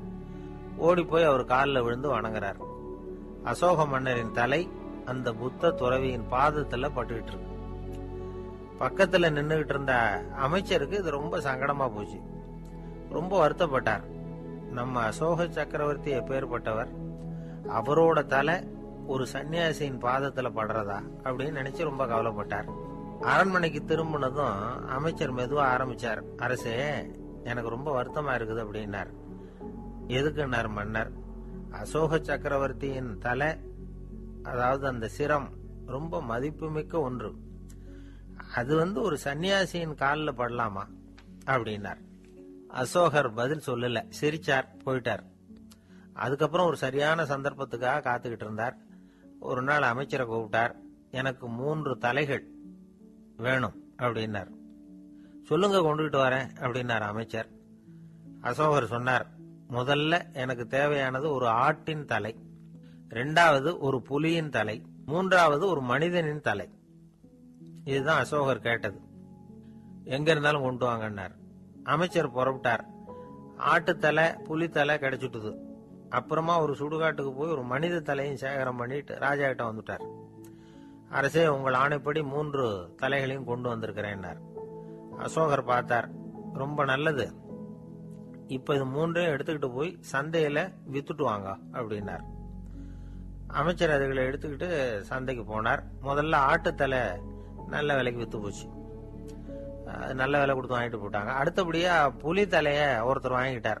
அதை பாடம் பண்ணி வீட்டுல மாட்டி வைக்கலாமே அப்படின்னு நினைச்சு அதையும் வாங்கிட்டு போட்டார். மனித தலையை மட்டும் வாங்கறதுக்கு யாரும் முன் வரல. எல்லாரும் அதை பார்த்துட்டு விலகி போக ஆரம்பிச்சாங்க. அமைச்சர் திரும்பி வந்தார். அரசே, இந்த தலையை மட்டும் யாரும் வாங்க மாட்டேங்கிறாங்க அப்படின்னார். சரி, பரவாயில்ல, இதை இலவசமாவே எனாமாவே யாருக்கிட்டையாவது கொடுத்துட்டு வந்துருங்க அப்படின்னார். அமைச்சர் மறுபடியும் சந்தைக்கு போனார். இதை இலவசமா தரேன், இதை வாங்கிக்கோங்க அப்படின்னார். அப்பவும் அதை யாரும் வாங்கிக்கிறதுக்கு தயாரா இல்லை. மறுபடியும் திரும்பி மன்னர்கிட்ட விவரத்தை சொன்னார். இப்ப மன்னர் சொல்றார், அமைச்சரே, உயிர் இருக்கிற வரைக்கும் தான் இந்த தலைக்கு மதிப்பு. ஜீவன் போனதுக்கு அப்புறம் அதோட மதிப்பும் போயிடுது. அதனால மதிப்பு இருக்கும் பொழுதே பெரியவர்கள் பாதம் பணிந்து அந்த புனிதத்தை பெற்றுக்கொள்ளணும் அப்படின்னார். பணிவுங்கிறது வேற, அடிமைத்தனம்ங்கிறது வேற. பெரியவர்களை பணிவது நமக்கு பெருமை தரக்கூடிய விஷயம். இத மனசுல வச்சுக்கிட்டு எப்போ காலில் விழணும், எப்போ காலில் விழக்கூடாது அப்படிங்கறத முடிவு பண்ணிக்கணும். ஒரு சாதாரண ஆள் நடந்து வந்துகிட்டு இருந்தார். எதிரில் வந்த ஒரு பெரிய மனுஷன் ஓடி போய் அவர் காலில் விழுந்து தன்னுடைய தலையை அவர் பாதத்துல கொண்டு போய் வச்சார். கொஞ்ச நேரம் கழிச்சு எழுந்திரிச்சு வந்துட்டார். வந்த பிறகு இவரை கேட்டேன், ஏன் திடீர்னு ஓடி போய் அந்த ஆளு காலில் விழுந்தீங்க அப்படின்னு. அவர் போட்டிருக்கிறது என்னோட காணாம போன செருப்பான்னு கண்டுபிடிக்கிறதுக்காக அப்படி விழுந்தேன் அப்படின்னார்.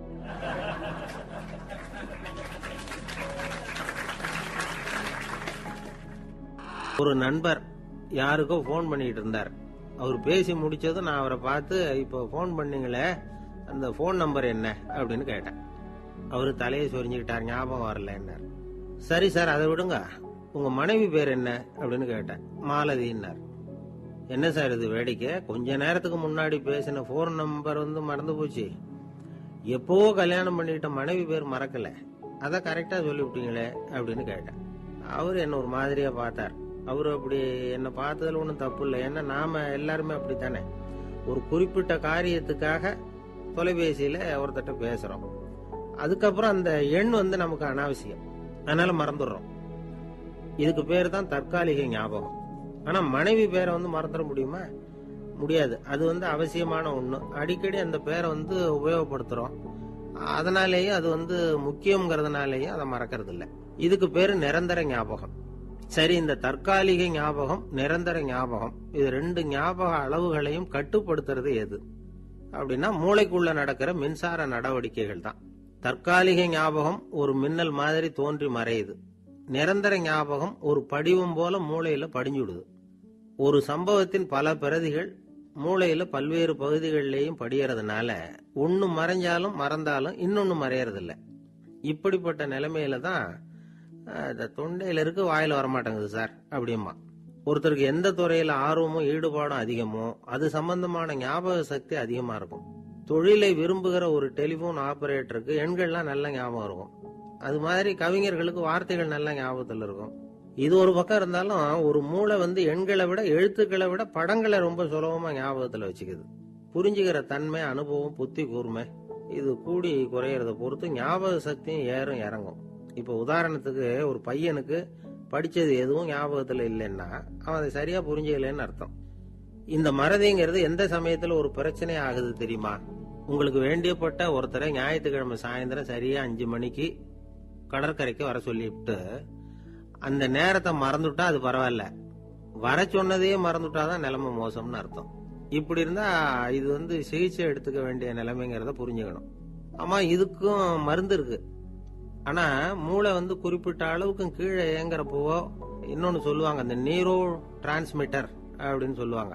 அப்படிங்கிற மூளை ரசாயனம் ரொம்பவும் குறைஞ்சி போறப்போ மட்டும்தான் உபயோகப்படும். டாக்டர் என்ன சொல்றாங்க தெரியுமா, மூளையை பொறுத்த வரைக்கும் அதுல ஞாபக சக்தி அதிகமா உள்ள மூளை, மறதி உள்ள மூளை அப்படின்னு ஒண்ணும் கிடையாது அப்படிங்கிறாங்க. நினைவு வச்சுக்கிறதுக்கு பயிற்சி அளிக்கப்பட்ட மூளை, பயிற்சியற்ற மூளை அப்படின்னு வேணும்னா சொல்லலாம் அப்படின்னு சொல்றாங்க. அதனால நம்ம ஞாபக சக்திங்கிறது நம்ம கிட்ட இருக்கிற பயிற்சி, முயற்சி இதை பொறுத்துதான் அமையும். ஒருத்தர் ஒரு பென்சிலை எங்கேயோ வச்சுக்கிட்டு தேடிக்கிட்டு இருந்தார். அப்புறம் என்னமோ தீவிரமா யோசனை பண்ணி அதை ஞாபகப்படுத்தி பாத்துக்கிட்டு இருந்தாராம். எதிரில் உட்கார்ந்து இருந்தவர் சொன்னார், பென்சிலை தானே தேடிட்டு இருக்கீங்க, அது உங்க வலது காதுல இருக்குது சார் அப்படின்னாராம் அவரு. இதுக்கு அவரு சொல்லியிருக்காரு, பென்சிலை வலது காதுல தான் வச்சிருக்கேங்கிறது எனக்கு நல்லா ஞாபகம் இருக்கு, ஆனா எது வலது காதுங்கிறது தான் மறந்து போச்சு அப்படின்னாராம். அவர் அதை தான் யோசிச்சுட்டு இருந்திருக்கிறார். ஒரு ஊர்ல 4 நண்பர்கள் இருந்தாங்க. 4 பேரும் சோம்பேறிகள். 4 பேருக்கும் எந்த வேலையும் செய்யறதுக்கு உடம்பு வளையறதில்ல. இருந்தாலும் சோம்பேறித்தனத்துல ஒருத்தருக்கு ஒருத்தர் கொஞ்சம் வித்தியாசம் உண்டு. அதுக்கு தகுந்த மாதிரி அவங்களுக்கு பேர் அமைஞ்சு போச்சு. ஒருத்தன் கால் சோம்பேறி, இன்னொருத்தன் அரை சோம்பேறி, அடுத்தவன் முக்கால் சோம்பேறி, கடைசி ஆளு முழு சோம்பேறி. இவங்க 4 பேரும் நண்பர்கள். அப்புறம் எப்படி காரியம் நடக்கும்? 4 பேரும் ஒரு வீதியில் அப்படியே நடந்து போய்கிட்டு இருக்கிறாங்க. நல்ல பசி. எங்கேயாவது சோறு போடுவாங்களா அப்படின்னு பார்த்துக்கிட்டே வந்தாங்க. அவங்க வந்த வழியில ஒரு ₹1 காசு கிடந்தது தரையில. அவங்க கண்ணில் அது பட்டுது. ஆனாலும் அதை குனிஞ்சு எடுக்கணுமே, அதுக்கு சோம்பேறித்தனம். முழு சோம்பேறி பார்த்தான். பக்கத்தில் வந்துகிட்டு இருந்த முக்கால் சோம்பேறி கிட்ட சொன்னானா, டேய் அதை கொஞ்சம் குனிஞ்சு எடுறா அப்படின்னானா. அவன் என்ன பண்ணான் தெரியுமா, அதுக்கு அடுத்தபடியா வந்த அரை சோம்பேறி கிட்ட சொன்னானா, என்ன எல்லாரும் பேச, நீ அதை கொஞ்சம் குனிஞ்சு எடுறா அப்படின்னானா. அவன் இவனை விட மோசம், அடுத்தவங்க கிட்ட சொல்லியிருக்கிறான். அவனும் குனியறதுக்கு தயாரா இல்லை. ஆக கூடி கடைசியில யாருமே காசை எடுக்கல. என்னத்துக்கு அனாவசியமா உடம்ப வளைச்சிக்கணும் அப்படின்னு எல்லாரும் பேசாம வந்துட்டாங்க. அவங்க பாட்டுக்கு நடந்து வந்துகிட்டே இருக்கிறாங்க. எதிரில் ஒருத்தன் வாழைப்பழத்தை வண்டியில வச்சு தள்ளிட்டே வந்தான். ரூபாய்க்கு 4 பழம்னு கூவி வித்துக்கிட்டே வர்றான். இப்ப அந்த முழு சோம்பேறி சொன்னானா, டேய் வழியில கிடந்தது ₹1, அதையாவது எடுத்துக்கிட்டு வந்திருந்தா இப்ப இந்த பழத்தை வாங்கி ஆளுக்கு ஒன்று சாப்பிடலாமே அப்படின்னானா. ஆமா சாப்பிட்டுருக்கலாமே அப்படின்னாங்களாம் மற்றவங்களும். ஆனாலும் திரும்பி போய் அதை எடுக்கணும்னு யாருக்கும் தோணலை. பேசாம சோர்ந்து போய் நடந்து வந்தாங்களாம். இருட்டி போச்சு. வழியில் ஒரு கோவில். சரி இங்கேயே படுத்து தூங்குவோம் அப்படின்னா ஒருத்தன். அதுதான் சரின்னாங்க மற்றவங்களும். அப்படியே மண்டபத்தில் படுத்துட்டாங்க. கோவில் அர்ச்சகர் வேலையெல்லாம் முடிச்சுவிட்டு வெளியில் வந்திருக்காரு. இவங்களை பார்த்தாராம். ஏன் இப்படி சோர்ந்து போய் கிடக்குறீங்க அப்படின்னு விசாரிச்சிருக்காரு. 2 நாளாச்சுங்க நாங்கள் சாப்பிட்டு அப்படின்னாங்களாம். அவர் உடனே ஐயோ பாவம் அப்படின்னு சொல்லி பானை, விறகு, அரிசி, தண்ணி எல்லாம் கொடுத்து நீங்களே சமையல் பண்ணி சாப்பிட்டுக்குங்க அப்படின்னு சொல்லிவிட்டு போயிட்டார். இந்த 4 பேருக்கும் சமையல் பண்ணி சாப்பிடணும்னு ஆசையாக தான் இருந்தது. ஆனால் அடுப்பு பற்ற வைக்கணுமே, அதுக்கு தீப்பெட்டி வேணுமே. தீப்பெட்டி இல்லை. இப்போ முழு சோம்பேறி ஆரம்பித்தான். அடுத்தவனை பார்த்து, டேய் கடைக்கு போய் ஒரு தீப்பெட்டி வாங்கிட்டு வாயேன் அப்படின்னு நானான். அவன் வழக்கம் போல் அடுத்தவங்ககிட்ட சொல்லியிருக்கான். அவன் அதுக்கு அடுத்தவங்ககிட்ட சொல்லியிருக்கிறான். கடைசியாக கால் சோம்பேறிக்கிட்ட வந்து சேர்ந்தது. அவனும் அது நம்மால் முடியாது அப்படின்னு பேசாமல் இருந்துட்டான். இப்போ தீப்பெட்டி வேணுமே, அதுக்கு என்ன பண்ணுறது? அவங்களுக்குள்ள பேசி ஒரு முடிவுக்கு வந்தாங்களாம். அதாவது யார் முதல்ல வாயை திறந்து பேசுகிறாங்களோ அவங்க தான் தீப்பெட்டி வாங்கிறதுக்கு போகணும் அப்படின்னு. அவ்வளவுதான். உடனே 4 பேரும் வாயை கெட்டியாக மூடிக்கிட்டு படுத்துக்கிட்டாங்க. அவங்க சமையல் பண்ணி சாப்பிட்டாங்களா என்ன அப்படிங்கிறது அர்ச்சகருக்கு தெரியல. சரி பார்த்துட்டு வரலாமேன்னு வந்தார். வந்து பார்க்குறாரு, இவங்க 4 பேரும் அசையாமல் படுத்து கிடக்குறாங்க. அர்ச்சகர் பயந்துட்டார். ஒருவேளை பசி தாங்காமல் செத்து போட்டாங்களோ அப்படிங்கிற பயம், அல்லது நாம் கொடுத்த உணவுப் பொருளில் ஏதாவது விஷம் கலந்துருக்குமோ அப்படின்னும் பயந்தார். அப்படின்னா நம்ம மேலே பழி வந்துருமே அப்படின்னு நினச்சி நடுங்க ஆரம்பிச்சுட்டார். அப்புறம் அவரும் ஒரு முடிவுக்கு வந்தாராம். கோவிலுக்கு பக்கத்திலே ஒரு பெரிய குழி இருந்தது. அதில் ஒவ்வொருத்தரையா இழுத்துக்கிட்டு போய் போட்டார். கொஞ்சம் மண்ணை தள்ளினார். காலால் மிதிச்சார். அவர் மிதித்த மிதி ஒருத்தன் அடி வயத்தில் போட்டுவிட்டுது. அவன் உடனே வலி தாங்காமல் ஐயோ அம்மான்னு அலறினான். உடனே நடந்தது என்ன தெரியுமா? மற்ற 3 பேரும் துள்ளி எழுந்திரிச்சாங்களாம். அவனை பார்த்து நீ தாண்டா தீப்பெட்டி வாங்க போகணும், நீ தாண்டா வாங்க போகணும், நீ தான் சத்தம் போட்ட அப்படின்னு சொல்லி ஆரம்பிச்சுட்டாங்களாம். அர்ச்சகர் பார்த்தார், இது பேய் மாதிரி தெரியுதுன்னு நினைச்சுக்கிட்டு ஒரே ஓட்டமா ஓடி போட்டாராம். கிராமப்புறங்களில் இப்படி ஒரு கதையை சொல்றது உண்டு. சோம்பல்ங்கிறது நம்ம முன்னேற்றத்துக்கு பெரிய தடை அப்படிங்கிறத நாம் புரிஞ்சுக்கணும். அதுதான் இந்த கதை சொல்கிற நீதி. ஒரு பள்ளிக்கூடத்தில் ஒரு புதுமையான போட்டி நடந்துதான். அதாவது சோம்பேறித்தனத்துக்கு பரிசு. அதில் 2வது பரிசு யாருக்குன்னு அறிவிச்சாங்க. ஒரு பையன் எழுந்திரிச்சு மெதுவாக நடந்து போய் பரிசை வாங்கிட்டான். அடுத்தது முதல் பரிசு யாருக்கு அப்படின்னு அறிவிச்சாங்களாம். அவன் கடைசி வரிசையிலேருந்து கத்தனானா, ஐயா அதையும் அந்த பையன் மூலமாகவே கொடுத்து அனுப்பி வச்சிருங்க, இங்கே வந்தது நான் வாங்கிக்கிறேன் அப்படின்னு. ஒரு ஊரில் ஒரு ராஜா இருந்தார். அவர் ஒரு நாள் காலையில் அரண்மனையில் மேல் மாடத்தில் வந்து நின்றுக்கிட்டு இருந்தார். அப்போ ஒரு ஆள் வீதியில் ரொம்ப வேகமாக ஓடிக்கிட்டு இருக்கான். அதை ராஜா கவனிச்சார். அவன் மனசில் ஏதோ ஒரு தவிப்பு இருக்குங்கிறத புரிஞ்சுக்கிட்டார். உடனே அரண்மனை சேவகர்களை கூப்பிட்டார். அந்த ஆளை இங்கே அழைச்சிட்டு வாங்க அப்படின்னார். இவங்க ஓடி போய் அந்த ஆளை அழைச்சிட்டு வந்தாங்க. மன்னர் முன்னாடி நிறுத்தினாங்க. மன்னர் அவனை நிமிர்ந்து பார்த்தார். எதுக்காக இவ்வளவு வேகமாக ஓடிக்கிட்டு இருக்கிற அப்படின்னு கேட்டார். இதுக்கு அவன் சொன்னா, மன்னா, நம்ம கோட்டையின் வடக்கு வாசல் இருக்கு இல்லையா, அது ஓரமா ஒரு பெரிய பாறாங்கல் கிடக்கு. அதுக்கு அடியில் நான் ஒரே ஒரு வெள்ளி நாணயத்தை புதைச்சி வச்சிருக்கேன். அது இப்போ எனக்கு தேவைப்படுது. என்னுடைய மனைவிக்கு ஒரு பரிசு வாங்கி கொடுக்க வேண்டியிருக்கு. அதுக்காக தான் அவசரமாக ஓடிக்கிட்டு இருக்கிறேன் அப்படின்னா. மன்னர் யோசனை பண்ணார். அப்புறம் சொன்னார், அதுக்காகவா இப்படி ஓடுற? பரவாயில்ல, அதை பற்றி கவலைப்படாத. நான் உனக்கு 10 வெள்ளி காசுகள் தர்றேன், வாங்கிட்டு திரும்பி போ அப்படின்னார். இவன் தலையை சொரிஞ்சான். மன்னா, நீங்கள் கொடுக்கறத ரொம்பவும் மகிழ்ச்சியோடு வாங்கிக்கிறேன். இருந்தாலும் அதுக்கப்புறம் அந்த வடக்கு வாசலுக்கு போய் அங்கே இருக்கிற ஒரு நாணயத்தையும் எடுத்துக்கிட்டு போயிடுறேனே அப்படின்னா. இதை பாருப்பா, அந்த ஒரு நாணயத்தை மறந்துடு, உனக்கு 100 வெள்ளி நாணயங்கள் தரேன்னு இருக்கார். மன்னா, ரொம்ப மகிழ்ச்சி. உங்கள் மாதிரி தாராள குணம் வேற யாருக்கும் வராது. நீங்கள் கொடுக்குற 100 நாணயங்களையும் வாங்கிக்கிறேன். இருந்தாலும் வடக்கு வாசலுக்கு போய் அதையும் எடுத்துக்கிட்டா 101 ஆயிடுமே அப்படின்னானா. இதை பாருப்பா, அந்த ஒரு நாணயத்தை மறந்துடு, அது எக்கேடாவது கெட்டு போட்டோம். நான் உனக்கு 100 பொற்காசுகள் தரேன், அதையாவது வாங்கிட்டு வந்த வழியிலேயே திரும்பி போடுன்னாராம். தங்க நாணயங்களே தரேன்னு சொல்றீங்க, தாராளமாக வாங்கிக்கிறேன். இருந்தாலும் வடக்கு வாசலுக்கு போய் அப்படின்னு மறுபடியும் ஆரம்பிச்சான். அரசர் வந்து பொறுமை இழந்துட்டார். கடைசியாக ஒரு முடிவுக்கு வந்துட்டார். இதை பாருப்பா, உனக்கு என்னுடைய ராஜ்யத்திலேயே பாதியை கொடுத்துட்றேன், அப்படியாவது திருப்தியாக திரும்பி போ அப்படின்னாராம். மன்னா, உங்களுடைய பெருந்தன்மைக்கு ஈடு இணையே கிடையாது. தேசத்திலேயே பாதி பிரித்து கொடுக்குறேன்னு சொல்கிறீங்க, அதனால் உங்ககிட்ட ஒரு சின்ன வேண்டுகோள் அப்படின்னானா. சொல்லுன்னாராம் மன்னர் ஆர்வமா. இவன் மெதுவாக ஆரம்பித்தான். அப்படி இந்த ராஜ்யத்தை 2ஆ பிரிக்கிறப்போ அந்த வடக்கு வாசல் இருக்கிற பக்கத்தை என்கிட்டயே கொடுத்துருங்கோ அப்படின்னானா. மன்னர் அசந்து போயிட்டார். இந்த கதை எதுக்காகன்னு கேட்டால், மனம்ங்கிறது ஒரு குரங்குங்கிறத புரிஞ்சுக்கிறதுக்காகத்தான். உன்னை பிடிச்சிக்கிட்டா லேசில் விடாது. அப்படிப்பட்ட மனசை அறிவு தான் வழி நடத்தணும். அதில் தான் வாழ்க்கையின் வெற்றி அடங்கி இருக்குது. ஒரு சின்ன பையன் தெருவில் அழுதுகிட்டு இருந்தான். ஏன்பா அழுகுறேன்னு ஒரு பெரியவர் கேட்டார். 1 ரூபா காசை இங்கே தொலைச்சுட்டேன் அப்படின்னா. சரி, அதுக்காக அழாத, அதுக்கு பதிலாக 10 ரூபா தரேன், இந்தா வச்சுக்கோன்னு கொடுத்தார். இந்த 10 ரூபாயை வாங்கி சட்டப்பையில் போட்டுக்கிட்டு அதை விட அதிகமாக சத்தம் போட்டு அழ ஆரம்பிச்சுட்டான். மறுபடியும் ஏண்டா அழறேன்னு கேட்டார் பெரியவர். அந்த 1 ரூபாயும் கிடைச்சிட்டுதுன்னா இப்போ என்கிட்ட 11 ரூபா இருக்குமே, இப்போ 10 ரூபா தானே இருக்கு அப்படின்னு சொல்லிவிட்டு அழறான்.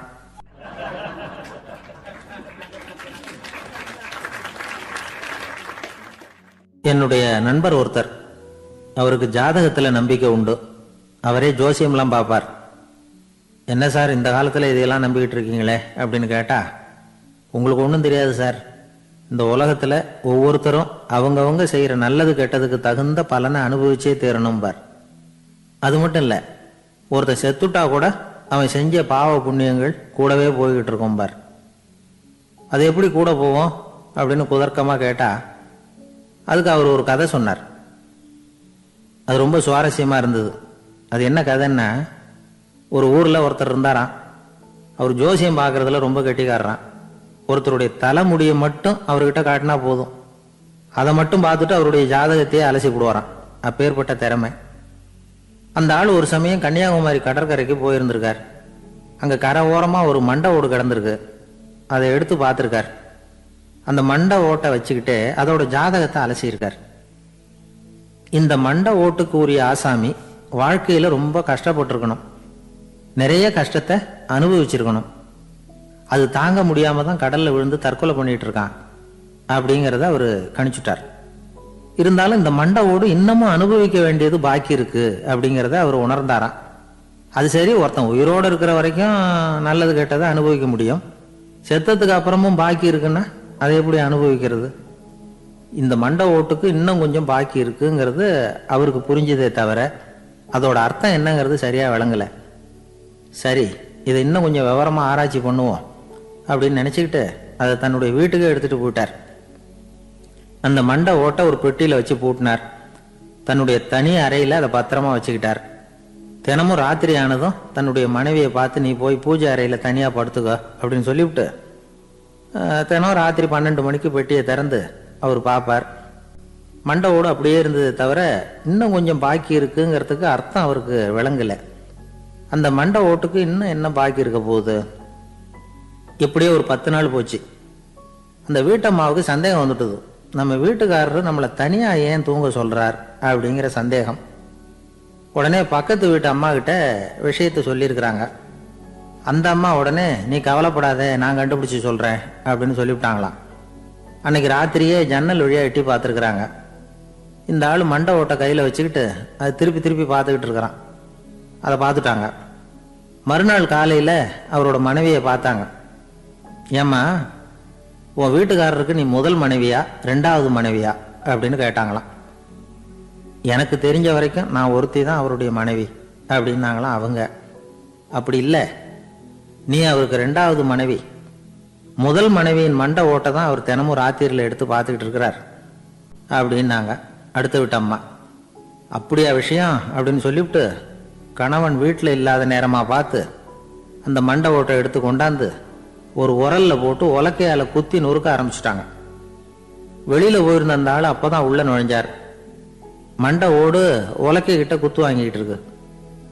அது அனுபவிக்க வேண்டியது இன்னும் கொஞ்சம் பாக்கி இருக்குங்கிறதுக்கு அர்த்தம் எனக்கு இப்பதான் புரிஞ்சுது அப்படின்னாராம் அவர். இந்த கதையிலிருந்து நாம இன்னொரு நீதியையும் புரிஞ்சுக்கணும். அதாவது நம்ம வீட்டை பத்தி நமக்கு புரியாததெல்லாம் அடுத்த வீட்டுக்காரங்களுக்கு நல்லா புரியும். இந்த காலத்துல ஒருத்தர் ஒரு நீச்சல் குளத்துல நீச்சல் அடிச்சுக்கிட்டு இருக்கிறார். காவலுக்கு இருந்தவர் அதை கவனிச்சுட்டார். கரையிலிருந்து சத்தம் போட்டாராம், இதோ பாருங்க, இங்க ராத்திரி 8 மணிக்கு மேல நீச்சல் அடிக்கிறது சட்டப்படி குற்றம், அதுக்கு அனுமதி கிடையாது, தெரியாதா உங்களுக்கு அப்படின்னாராம். இதுக்கு அவரு, ஐயோ நான் நீச்சல் அடிக்க வந்தவன் இல்லைங்க, சும்மா சுத்தி பார்க்க வந்தவன், தடுமாறி குளத்துல விழுந்துட்டேன், நீச்சல் தெரியாது, அதனால தத்தளிச்சுக்கிட்டு இருக்கிறேன் அப்படின்னு கத்துனாராம். கரையில இருந்தவர் பார்த்தார். ஓ அப்படின்னா சரி, அதுக்கு ஒன்றும் தடை இல்லை அப்படின்னு சொல்லிவிட்டு அவர் பாட்டு நடந்து போயிட்டாராம்.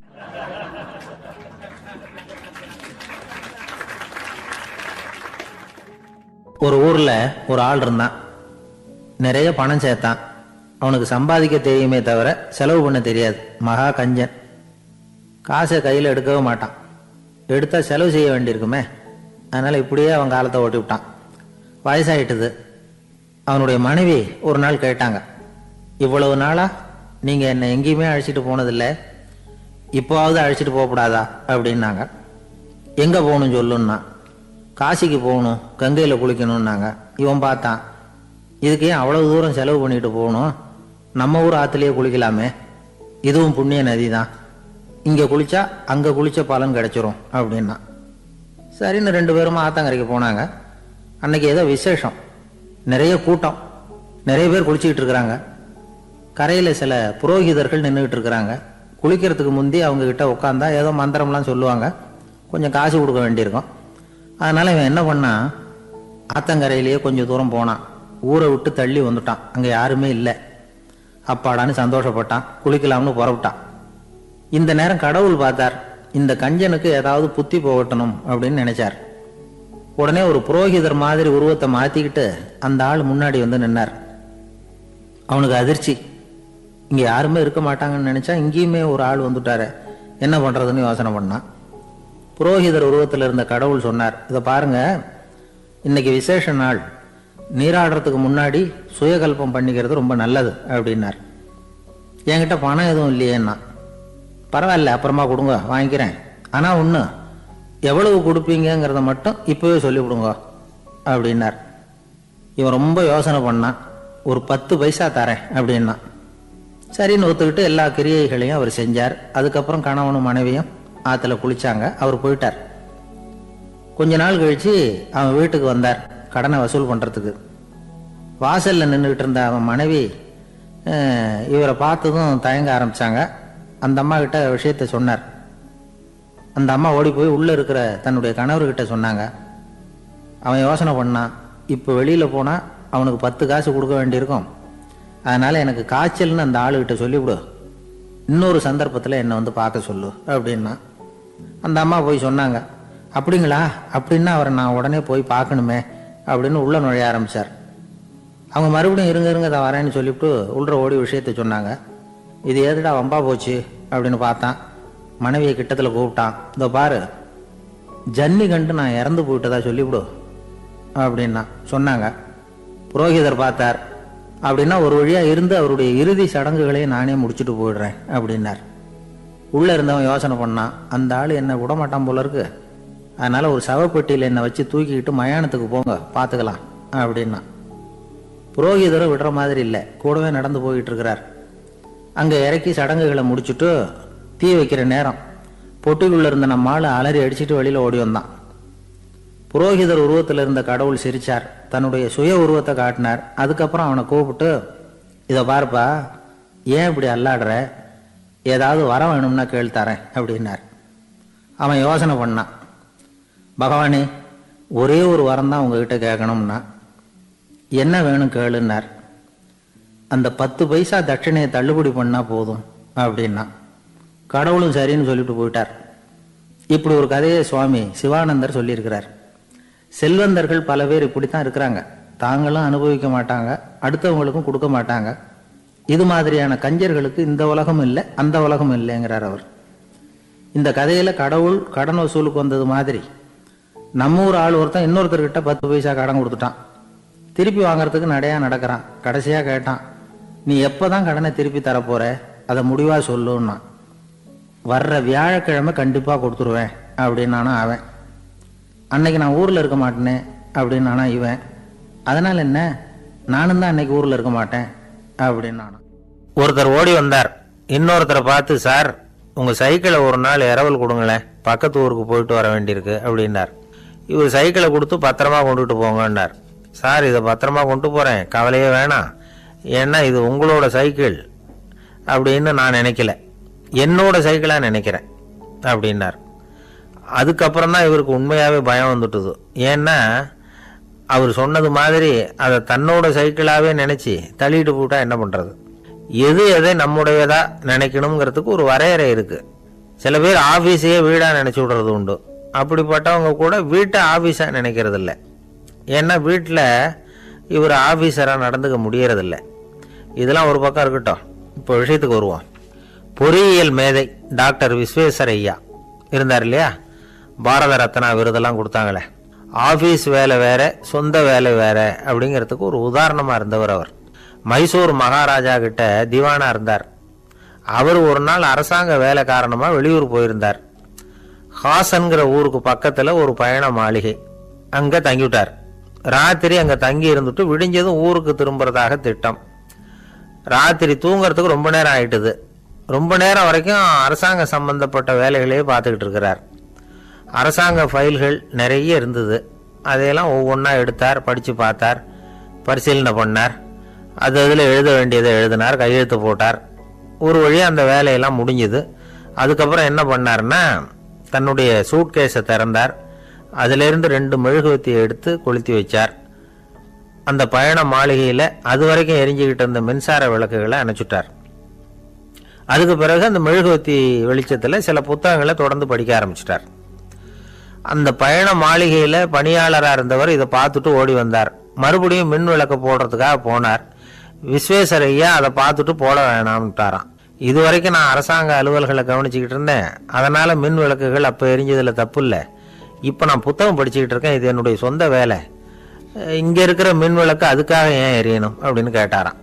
இப்போ இருக்கிற சில அரசு பணியாளர்கள் கிட்ட இந்த சம்பவத்தை பேச்சோட பேச்சா சொல்லி பார்த்தேன். அவங்களால இதை ஜீரணிக்கவே முடியல. நேர்மை தேவைதான் சார், அதுக்காக அவ்வளவு தூரத்துக்கு அது தேவையா அப்படிங்கிறாங்க. விஸ்வேஸ்வரையா அப்படி பண்ணினது தான் ஒரு நேர்மையாளர் அப்படின்னு இந்த உலகத்துக்கு நிரூபிக்கணுங்கிறதுக்காக இல்லை.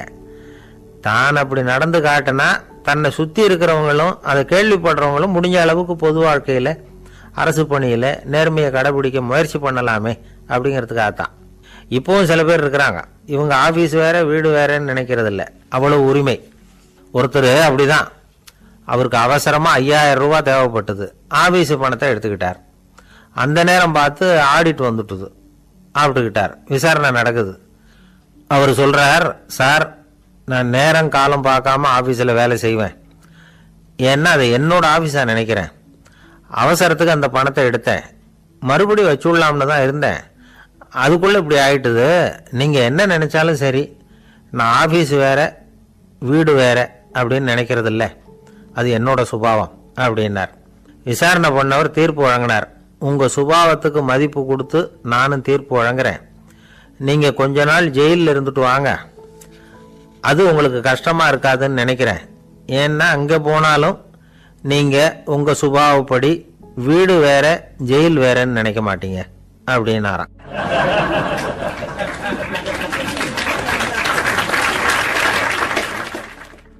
திபேத் நாட்டில் புத்த மடாலயங்கள் நிறைய உண்டு.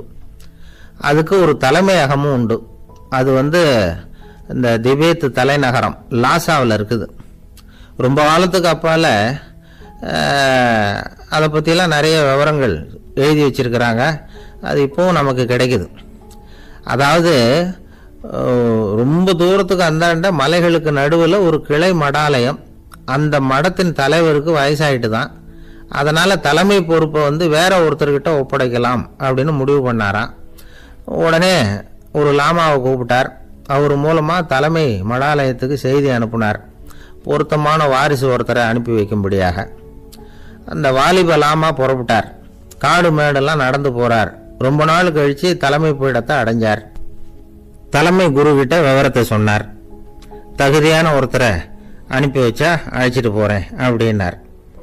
சரி, நாளைக்கு காலையில் நீங்கள் அவங்க எல்லாரையும் அழைச்சிட்டு போகலாம்னார் அவர். அவங்க எல்லாரையுமா? அங்கே தேவைப்படுறது ஒருத்தர் தானே அப்படின்னார் இவர். ஆமான்னார். அப்புறம் ஏன் எல்லாரையும் அழைச்சிட்டு போக சொல்கிறீங்கன்னார். அது இப்போ உனக்கு புரியாது. நான் ஒரு 100 பிக்குகளை அனுப்புகிறேன், அதாவது பிட்சுகளை. அவ்வளவு பேரையும் அங்கே வச்சு சமாளிக்க முடியாது அப்படின்னாரு இவர். இருந்தாலும் இப்போ அந்த தலைமை குரு என்ன சொன்னார்னா, அதை பற்றி கவலைப்படாத, நான் 100 பேரை அனுப்புகிறேன், அதில் 99 பேர் வழியிலேயே காணாமல் போடுவாங்க, ஒருத்தன் மட்டும்தான் வருவான், அவனும் அங்கே சேர்ந்துட்டானா நீ ரொம்ப கொடுத்து வச்சவன் அப்படின்னார். இவருக்கு ஒன்றும் புரியல. இருந்தாலும் மறுநாள் அந்த வாலிபலாமா 100 பேரை அழைச்சிக்கிட்டு புறப்பட்டார். போகிற வழியிலேயே பல பேர் அங்கங்கே பிச்சுக்கிட்டு போட்டாங்க. அவர் சொன்னது மாதிரியே வழியில் அவங்க ஊர்கள் இருந்தது தான் காரணம். அப்பா அம்மாவை பார்த்துட்டு வரேன் அப்படின்னு கொஞ்சம் பேர் போனாங்க. சொந்த பந்தத்தை பார்த்துட்டு வரேன் அப்படின்னு கொஞ்சம் பேர். ஒரு வாரம் ஆச்சு. இப்போ மிஞ்சினது 10 பேர் தான். வழியில் ஒரு நகரம், அங்கே சில பிட்சுக்கள் சந்திச்சாங்க. எங்கள் மடத்து தலைவர் இறந்துட்டார், உங்களில் யாராவது ஒருத்தர் எங்களுக்கு தலைவராக முடியுமா அப்படின்னு கேட்டாங்க. 10 பேரும் தயார். அதில் ஒருத்தரை அழைச்சிக்கிட்டு அவங்க போயிட்டாங்க. இன்னொரு ஊரில் சில பேர் வந்தாங்க, வழிமறிச்சாங்க. நில்லுங்க, எங்கள் மன்னர் மகளுக்கு திருமணம், அதை நடத்தி வைக்க 3 லாமாக்கள் தேவை அப்படின்னாங்க. இப்படி கொஞ்சம் கொஞ்சமாக எல்லாரும் காலி. கடைசியில் 2 பேரும் மிஞ்சினாங்க. அங்கே ஒரு இளம்பெண் எதிரில் வந்தா. எங்கள் அப்பா வேட்டைக்கு போயிருக்கிறாரு, இன்னும் திரும்பி வரல, வீட்டில் வேற யாரும் இல்லை, தனியாக இருக்க பயமாக இருக்குது, யாராவது ஒருத்தர் எனக்கு துணையாக இருக்கணும் அப்படின்னு கேட்டுக்கிட்டா. எங்கள் 2 பேரில் நீயே ஒருத்தரை தேர்ந்தெடுத்துக்கோ, இல்லைன்னா எங்களுக்குள்ளே சண்டை வந்துடும் அப்படின்னாங்க. இப்போ மிஞ்சினவர் ஒருத்தர். அவருக்கும் ஒரு சோதனை வந்தது. ஒரு தர்க்கவாதி எதிரில் வந்தான். உன்னோட வாதம் பண்ணணும்னா.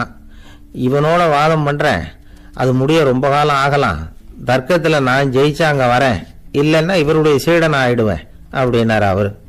கடைசியாக அழைக்க வந்த வாலிபலாமா மட்டும் வெறும் கையோடு திரும்பி போனார்.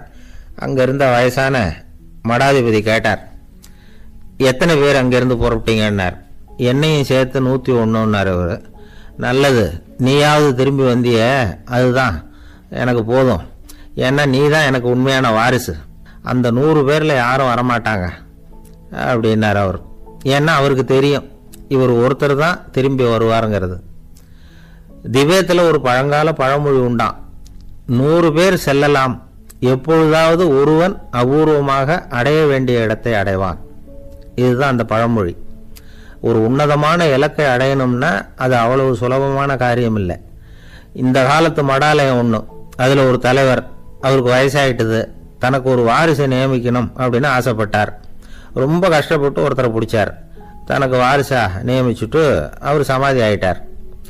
புதுசாக பொறுப்பேற்றுக்கிட்டவர் அப்படியே உட்காந்துருந்தார். அவரை தேடிட்டு பத்திரிகை நிருபர்கள்லாம் வந்தாங்க, கேட்டாங்க. அவர் உங்கள் பொறுப்பில் அவர் பெரியவர் விட்டுட்டு போன இது எவ்வளவு சுமாராக தேரும், எவ்வளவு விட்டுட்டு போனார் அப்படின்னு கேட்டிருக்கிறாங்க. அது என்ன ஒரு 50 லட்சம் இருக்கும் அப்படின்னாராம். அவ்வளவும் பணமா அப்படின்னு கேட்டிருக்காங்க. இல்லைங்க, கடன் அப்படின்னாராம் இவர்.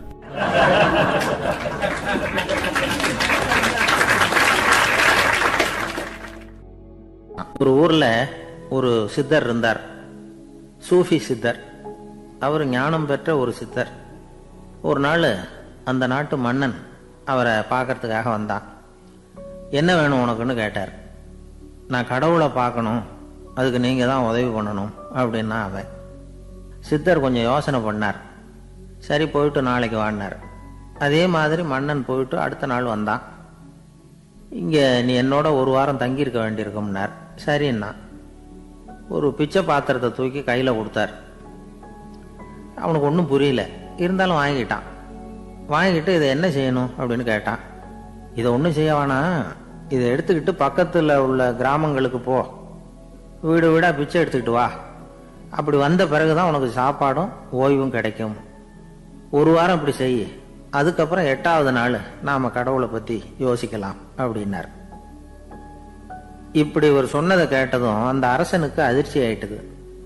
ஒரு மாதிரி ஆயிட்டான். தன்னுடைய சொந்த நாட்டில் சொந்த குடிமக்கள் கிட்ட போய் பிச்சை எடுக்கிறதா அப்படின்னு யோசனை பண்ணி பார்த்தான். அதுக்கப்புறம் மெதுவா அவன் அந்த சித்தரை பார்த்தான். ஐயா, சொந்த நாட்டிலேயே பிச்சை எடுக்கிறதுன்னா எனக்கு ஒரு மாதிரியா இருக்கு, வெக்கமா இருக்கு. நான் வேணும்னா வெளி தேசத்துல எங்கேயாவது போய் பிச்சை எடுக்கவா அப்படின்னு கேட்டான். இதுக்கு அந்த சித்தர் ஒரு சம்மதிக்கலை. இதோ பாரு, உன்னால பிச்சை எடுக்க முடியலன்னா பேசாம திரும்பி அரண்மனைக்கே போயிடு, அதுக்கப்புறம் கடவுளை பத்தி எல்லாம் பேசுறதுக்கு என்னை தேடிட்டு வரக்கூடாது அப்படின்னு விட்டார். மன்னன் தயங்கினான், இருந்தாலும் மனசை சரி பண்ணிட்டு சம்மதிச்சான். சரிங்க, ஒரு வாரம் இங்க தங்குறேன், நீங்க சொல்றது மாதிரி பக்கத்து கிராமங்களுக்கு போறேன், வீடு வீடா பிச்சை எடுக்கிறேன், வர்றேன் அப்படின்னா. ஒரு வாரம் தெரு தெருவா பிச்சை பாத்திரத்தோட அலைஞ்சான். சொந்த ஊர்ல சொந்த குடிமக்கள் கிட்ட பிச்சை எடுத்தான். 7 நாள் முடிஞ்சது. 8வது நாள் அந்த சித்தர் மன்னனை கூப்பிட்டார். இப்படி வாழ்னார், வந்தான். இனிமே நீ கடவுளை பத்தி என்கிட்ட கேட்கலாம்னார். இனிமே கேட்கறதுக்கு ஒண்ணுமே இல்லை சுவாமின்னா இவன். ஒரு வார காலம் பிச்சை எடுத்த பிறகுதான் கடவுளை காண முடியும் அப்படின்னு நான் கனவு கூட காணவில்லைன்னா. அப்படின்னா நீ பிச்சை எடுத்த காலத்துல அப்படி என்னதான் நடந்தது அப்படின்னு கேட்டார் அவரு.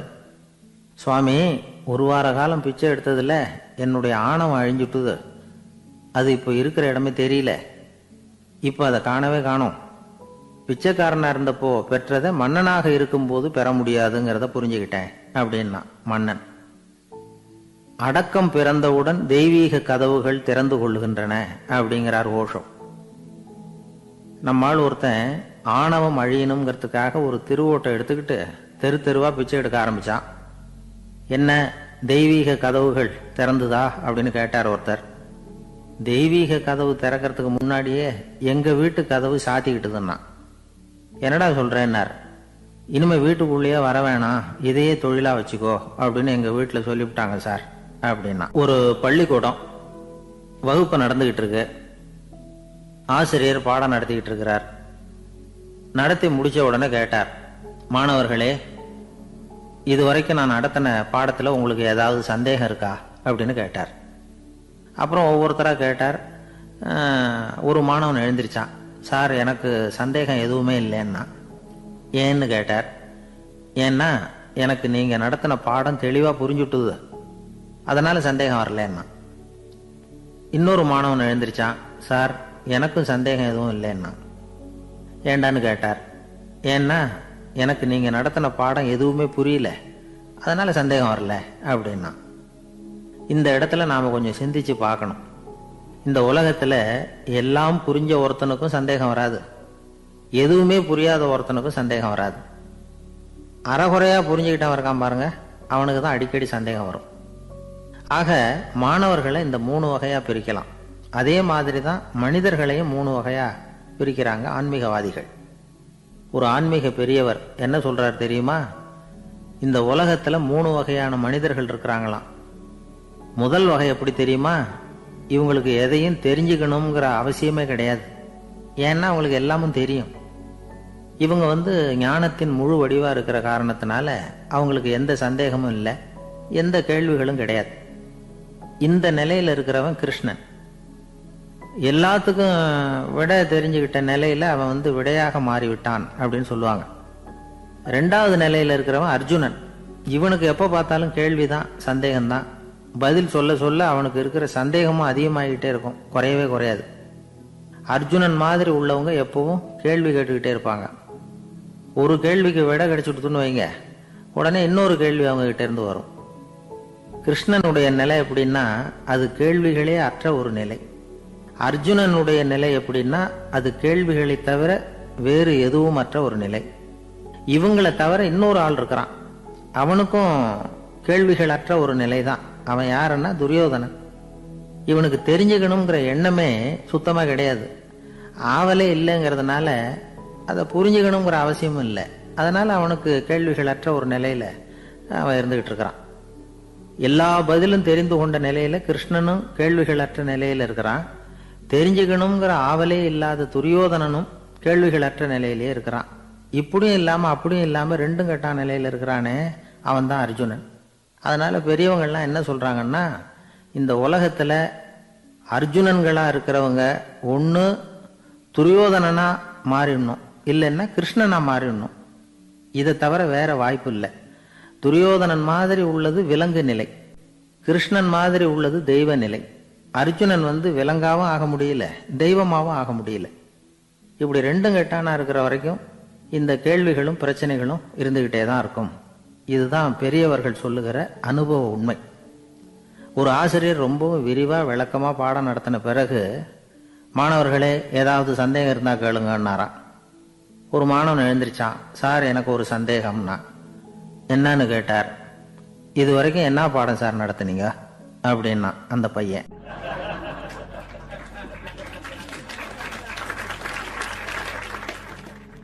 ஒரு ஊர்ல ஒரு மன்னர் இருந்தார். ஒரு நாள் அவருடைய அரசவைக்கு ஒரு ஓவியன் வந்தான். அவன் சீனா தேசத்திலிருந்து வந்தவன், தாவோ சிந்தனையாளன். அவன் அங்க மன்னர் முன்னாடி நிக்கிறான். யாரும் செய்ய முடியாத ஒரு காரியத்தை என்னால செய்ய முடியும்னா. இவன் இப்படி சொன்னதை கேட்டதும் ஏற்கனவே அங்க இருந்த அரசவை ஓவியன் ஒருத்தனுக்கு கோபம் வந்துட்டுது. இதோ பாரு, இப்படி எல்லாம் பேசக்கூடாது, நான் வேணும்னா உன்னுடைய சவாலை ஏத்துக்கிறேன் அப்படின்னா. நாம 2 பேரும் ஓவியம் தீட்டுவோம், அதை பார்த்துட்டு நம்ம 2 பேர்ல யாரு சிறந்த ஓவியன் அப்படிங்கறத மன்னரே தீர்மானம் செய்யட்டும், என்ன சொல்ற அப்படின்னு கேட்டான். அவனும் சரின்னு ஒத்துக்கிட்டான். போட்டி ஆரம்பமாச்சு. அரசர் அவங்களுக்கு 2 சுவர்களை ஒதுக்கி கொடுத்தார். 6 மாச காலம் அவகாசம் கொடுத்தார். 2 ஓவியர்களும் அவங்க வேலையை ஆரம்பிச்சாங்க. இரவு பகலா வேலை செய்ய ஆரம்பிச்சுட்டாங்க. 6 மாசம் முடிஞ்சது. அரசர் பார்த்தார். முதல்ல தன்னுடைய அரசவை ஓவியர் தீட்டி இருந்த ஓவியத்தை பார்த்தார். ரொம்ப பிரமாதமா இருந்தது, பாராட்டினார். இதோ பாரு, உன்னுடைய ஓவியம் அற்புதமா இருக்கு, உயிரோட்டம் உள்ளதா இருக்குது, கலையின் உச்சமே இதுதான், இதை விட சிறந்த ஒரு ஓவியத்தை வேற யாராலையும் படைக்க முடியாது அப்படின்னார். அதுக்கப்புறம் அந்த சீன ஓவியன் கிட்ட போனார். எங்க உன்னுடைய ஓவியம்னு கேட்டார். திரைச்சீலையை விலக்கி விட்டு பாருங்கன்னா. மன்னர் அந்த திரைச்சீலையை விளக்குனார். உள்ள ஓவியம் இருக்க வேண்டிய இடம் கண்ணாடி மாதிரி தெரிஞ்சுது. அவன் அந்த 6 மாச காலமா அந்த சுவரை தேய்ச்சி தேய்ச்சி கண்ணாடி மாதிரி ஆக்கி வச்சிருக்கிறான். அதுக்கு நேரா எதிர் சுவரில் அரசவை ஓவியன் தீட்டின ஓவியம் இருக்கு. அது எதிரில் இருந்த இந்த கண்ணாடியில பட்டு பிரதிபலிக்குது. மன்னர் யோசனை பண்ண ஆரம்பிச்சார். அப்புறம் அந்த சீன ஓவியனை பார்த்து கேட்டார். இதோ பாரு, நீ என்னுடைய ஆளை தோற்கடிச்சுட்ட அப்படிங்கிறதுல சந்தேகம் இல்லை. ஆனாலும் எங்களை ஏமாத்தி இருக்கிற, எந்த ஓவியமும் நீ வரையிலையே அப்படின்னார். அரசே, இதுதான் உண்மையான ஓவியம், உயிருள்ள ஓவியம். இது மனோபாவங்களை பிரதிபலிக்கும், மாறுகின்ற காலங்களை அப்படியே காட்டும் அப்படின்னா அந்த சீன ஓவியன். கையால வரைகிற ஓவியங்கள்ல சலனம் இல்லை, கண்ணாடி அப்படி கிடையாது. சக்தியின் ஓட்டம் அதுல எப்பவும் இருந்துகிட்டே இருக்கும். கண்ணாடி மட்டுமே ஜீவனுள்ள ஓவியமா இருக்க முடியுங்கிறத அந்த சீன ஓவியன் தெரிஞ்சு வச்சிருந்தான். ஏன்னா அவன் ஒரு தாவோ சிந்தனையாளன். ஒவ்வொரு குழந்தையும் இந்த கண்ணாடியோட தான் பிறக்குது. ஆனா நாம என்ன செய்யறோம்னா ஓவியங்களை கண்ணாடி மீது பதிப்பிச்சு விடுறோம். கண்ணாடி நம்மளை பிரதிபலிக்குது. நம்முடைய அழகோ அவலட்சணமோ கண்ணாடியை பாதிக்கிறது இல்லை. ஏன்னா அதுக்கு மனம் கிடையாது. கடந்து போன வினாடியை பத்தி அது சிந்திக்கிறது இல்லை. அடுத்த கணத்தை பத்தின எதிர்பார்ப்பும் அதுகிட்ட கிடையாது. அதுதான் பற்றற்ற நிலை. மனிதனுக்கு தேவைப்படுறது அதுதான். கண்ணாடி கிட்ட இருந்து நாம கற்றுக்கொள்ள வேண்டிய பாடம் இது. வாழ்க்கையில மனிதர்களை நேசிக்கலாம், உலகின் அழகையெல்லாம் பிரதிபலிக்கலாம், ஆனா எதையும் பற்றி கொண்டு விடக்கூடாது அப்படிங்கிறது பெரியவர்கள் அறிவுரை. துயரம்ங்கிறது பற்றுக்களின் சாயை. கண்ணாடி முன்னாடி நிக்கிறப்போலாம் நமக்கு இந்த ஞாபகம் வரணுமா. ஒரு குடும்ப தலைவர் ஒரு நாள் காலையில விடிஞ்சு எழுந்திரிச்சதும் சத்தம் போட்டார். யார் இந்த கருங்குரங்கு படத்தை என் ரூம்ல கொண்டாந்து மாட்டி வச்சது அப்படின்னு கத்தினார். சமையல் கட்டில இருந்து மனைவி பதில் சொன்னாங்க, தூக்க கலக்கத்துல உளராதுங்க, நல்லா பாருங்க, அது படம் கிடையாது, முகம் பார்க்கிற கண்ணாடி அப்படின்னாங்க. ஜெருசலேம் அங்க உள்ள ஒரு தேவாலயம். அதுல உள்ள பலிபீடத்தின் முன்னாடி ஒரு பெட்டி உண்டு. அது காணிக்கை பெட்டி. ஆலயத்துக்கு வர்றவங்க பிரார்த்தனை பண்ணிவிட்டு திரும்பி போற சமயத்துல அந்த பெட்டியில காணிக்கை போடுவாங்க. அவங்களால எவ்வளவு முடியுமோ அவ்வளவு போடுறது வழக்கம். அவங்க வசதிக்கு தகுந்த மாதிரி போடுவாங்க. வசதி உள்ளவங்களா இருந்தாலும் சரி, வசதியே இல்லாத வறியவர்களா இருந்தாலும் சரி, ஆலய காணிக்கை பெட்டியில காசு போடுறது அவங்களுக்கு ரொம்ப பெருமையான ஒரு செயல். ஒரு சமயம் இயேசு தம்முடைய சீடர்களோடு அந்த ஆலயத்துக்கு வர்றார். அங்க உட்காந்து ரொம்ப நேரம் வழிபாடு பண்ணிட்டு இருக்கிறார். சீடர்களும் அந்த ஜபத்துல கலந்துக்கிட்டாங்க. வழிபாடு முடிஞ்சுது. இயேசு உட்கார்ந்துருக்கிறார். காணிக்கை பெட்டியில காசு போடுறவங்கள கவனிக்கிறார். சீடர்களும் அதையே கவனிச்சுக்கிட்டு இருக்கிறாங்க. ரொம்ப பேர் வரிசையா வந்தாங்க. அவங்களால முடிஞ்ச அளவுக்கு காசு போட்டுட்டு அவங்க பாட்டுக்கு போய்கிட்டு இருக்கிறாங்க. வசதியானவங்க நிறைய பேர் வந்தாங்க. அதுக்கு மத்தியில வயசான ஒரு அம்மா, அவங்களும் காசு போட்டுட்டு போறாங்க. இப்போ இயேசு தன்னுடைய சீடர்கள் பக்கம் திரும்பினார். ஒரு கேள்வி கேட்டார். இப்போ இந்த காணிக்கை பெட்டியில நிறைய பேர் காசு போட்டுட்டு போறத நீங்க கவனிச்சிங்க. இன்னைக்கு இந்த காணிக்கை பெட்டியில ரொம்பவும் அதிகமா காசு போட்டது யார் அப்படின்னு கேட்டார். முதல்ல வந்தார ஒரு பெரிய மனுஷன், அவர் தான் அதிகமா போட்டார் அப்படின்னாரு ஒருத்தர். மூணாவதா வந்தவர் தான் அதிகமா போட்டார், நான் கவனிச்சேன் அப்படின்னாரு இன்னொருத்தர். இப்படி ஆளுக்கு ஒரு விதமா சொல்றாங்க. கடைசியா இயேசு சொன்னாராம், இன்றைக்கு அந்த பெட்டியில அதிகமா காசு போட்டவங்க அந்த வயசான அம்மா தான் அப்படின்னாராம். சீடர்களுக்கு ஒன்றும் புரியல. அந்த அம்மா ரொம்ப ஏழையாச்சே, அவங்க எப்படி அதிகமா காணிக்கை செலுத்த முடியும் அப்படிங்கிறது அவங்க சந்தேகம். இயேசு விளக்குனார். நிறைய பேர் வந்தாங்க, நிறையவே காசுகள் போட்டாங்க, அது உண்மைதான். ஆனாலும் அந்த அம்மா என்ன பண்ணாங்க கவனிச்சிங்களா? வந்தாங்க, தன்னுடைய காசு பைய திறந்தாங்க, அப்படியே கொட்டுனாங்க. அதுல இருந்தது 2 காசுகள் தான். அந்த 2 காசும் காணிக்கை பெட்டியில விழுந்துட்டுது. மற்றவங்கெல்லாம் தங்கள்கிட்ட இருந்த செல்வத்தின் ஒரு சிறு பகுதியை எடுத்து பெட்டியில போட்டாங்க. ஆனா இந்த அம்மா தன்கிட்ட என்ன இருந்ததோ அதை அப்படியே போட்டுட்டாங்க. தன்னுடைய பிழைப்புக்காக வச்சிருந்த அவ்வளவையும் இழக்கிறதுக்கு தயாராயிட்டாங்க. அவ்வளவு தாராள மனசு அவங்களுக்கு. அதனால அவங்க செலுத்தின காணிக்கை தான் அளவுல அதிகம் அப்படின்னார். விலை மதிப்பில்லாத முத்து புதையல் ஒருத்தனுக்கு கிடைக்க போகுதுன்னு வச்சுக்கோங்க. அதன் மதிப்பை உணர்ந்தவன் என்ன பண்ணுவான்? அதை அடையறதுக்காக தன்கிட்ட இருக்கிற எதையும் கொடுக்கறதுக்கு தயாரா இருப்பான் இல்லையா? அது மாதிரிதான் இதுவும் அப்படின்னார். உலக மதிப்பீடுகளை துரும்பா தூசியா மதிச்சு அதையெல்லாம் உதறி விடுகிறவன் இறையருள் அப்படிங்கிற இணையில்லாத செல்வத்தை பெறுகிறான் அப்படிங்கிறது இதுல உள்ள கருத்து. இறைவனுக்காக இழப்பதுன்னா துன்பப்படுகிறவர்களுக்காக, ஏழைகளுக்காக, ஏதுமற்றவர்களுக்காக இழப்பது அப்படின்னு அர்த்தம். உங்கள் அயலானுக்கு நீங்கள் என்ன உதவி செய்தாலும் அதை எனக்கே செய்கிறீர்கள் அப்படின்னு இயேசு சொல்லியிருக்கிறார். அடுத்தவங்களுக்கு உதவணுங்கிற குணம் இன்னைக்கு ரொம்ப குறைஞ்சு போச்சு. செய்ய வேண்டிய கடமையிலிருந்து விலகி இருக்கிறவர்கள் நம்ம கிட்ட நிறைய பேர் உண்டு. அப்படிப்பட்ட ஒருத்தர் டாக்டர் கிட்ட போனார். டாக்டர், நான் ஒரு கவர்மெண்ட் ஆஃபீஸில் வேலை பார்க்குறேன், எனக்கு ஒரே அசதியாக இருக்குது, என்னை சோதிச்சு பாருங்க, ஆலோசனை சொல்லுங்க ஏதாவதுன்னார். டாக்டர் அவரை பரிசோதனை பண்ணி பார்த்துட்டு சொன்னார், இதோ பாரு, உனக்கு இப்போ தேவைப்படுறது முழு ஓய்வு. நீ எவ்வளவு சீக்கிரமா ஆபீஸுக்கு போறியோ அவ்வளவுக்கு உனக்கு நல்லது அப்படின்னாராம். எனக்கு தெரிஞ்ச ஒருத்தர் இருக்கார். அவரு ஒரு பெரிய காவல்துறை அதிகாரி, ரொம்ப கண்டிப்பானவர். அவரை கண்டாவே எல்லாரும் பயப்படுவாங்க. அப்படிப்பட்டவர் வீட்டுக்கு போனா அப்படியே அடியோட மாறிடுவார்.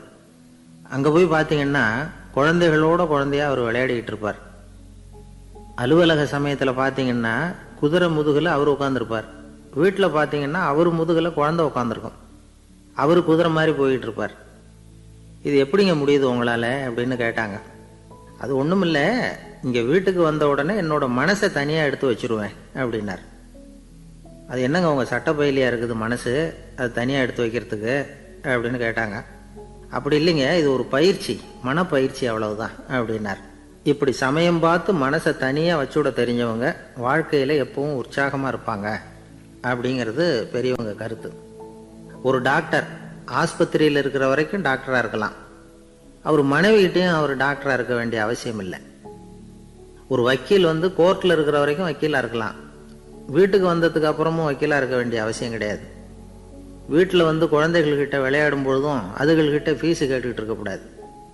நாம் எப்படி இருக்கணும்னு பெரியவங்க சொல்கிறாங்கன்னா, மனசோட சேரக்கூடாதான். அப்படி சேராமல் வாழ்க்கையை கவனிக்கணுமா. மனசை அப்படியே தனியாக எடுத்து பக்கத்தில் வச்சுடணும். அப்படின்னா அதை அப்படியே தூக்கி எறிஞ்சுடு அப்படின்னு அர்த்தம் இல்லை. ஏன்னா மனசுங்கிறது நமக்கு உபயோகப்படக்கூடிய ஒன்று தான். எப்போ அது தேவையோ அப்பப்போ எடுத்து உபயோகப்படுத்திக்கணும். தேவைப்படுறப்போ எடுத்து கண்ணாடியை மாட்டிக்கிறோம்ல, படிக்கும் பொழுது கண்ணாடி தேவைப்படுது, எடுத்து மாட்டிக்கிறோம் இல்லையா, அது மாதிரி கணக்கு போடுறதுக்கு மனசு தேவை. கடைக்கு போய் ஒரு பொருள் வாங்குகிறோம், காசு கொடுக்குறோம், மீதி சில்லறை சரியாக இருக்கா அப்படின்னு எண்ணி பார்த்து வாங்க வேண்டியிருக்கு.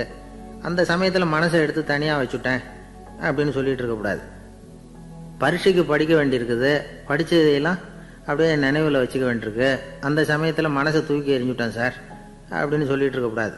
அப்படி சொன்னால் பரீட்சை நம்மளை தூக்கி எறிஞ்சிடும்.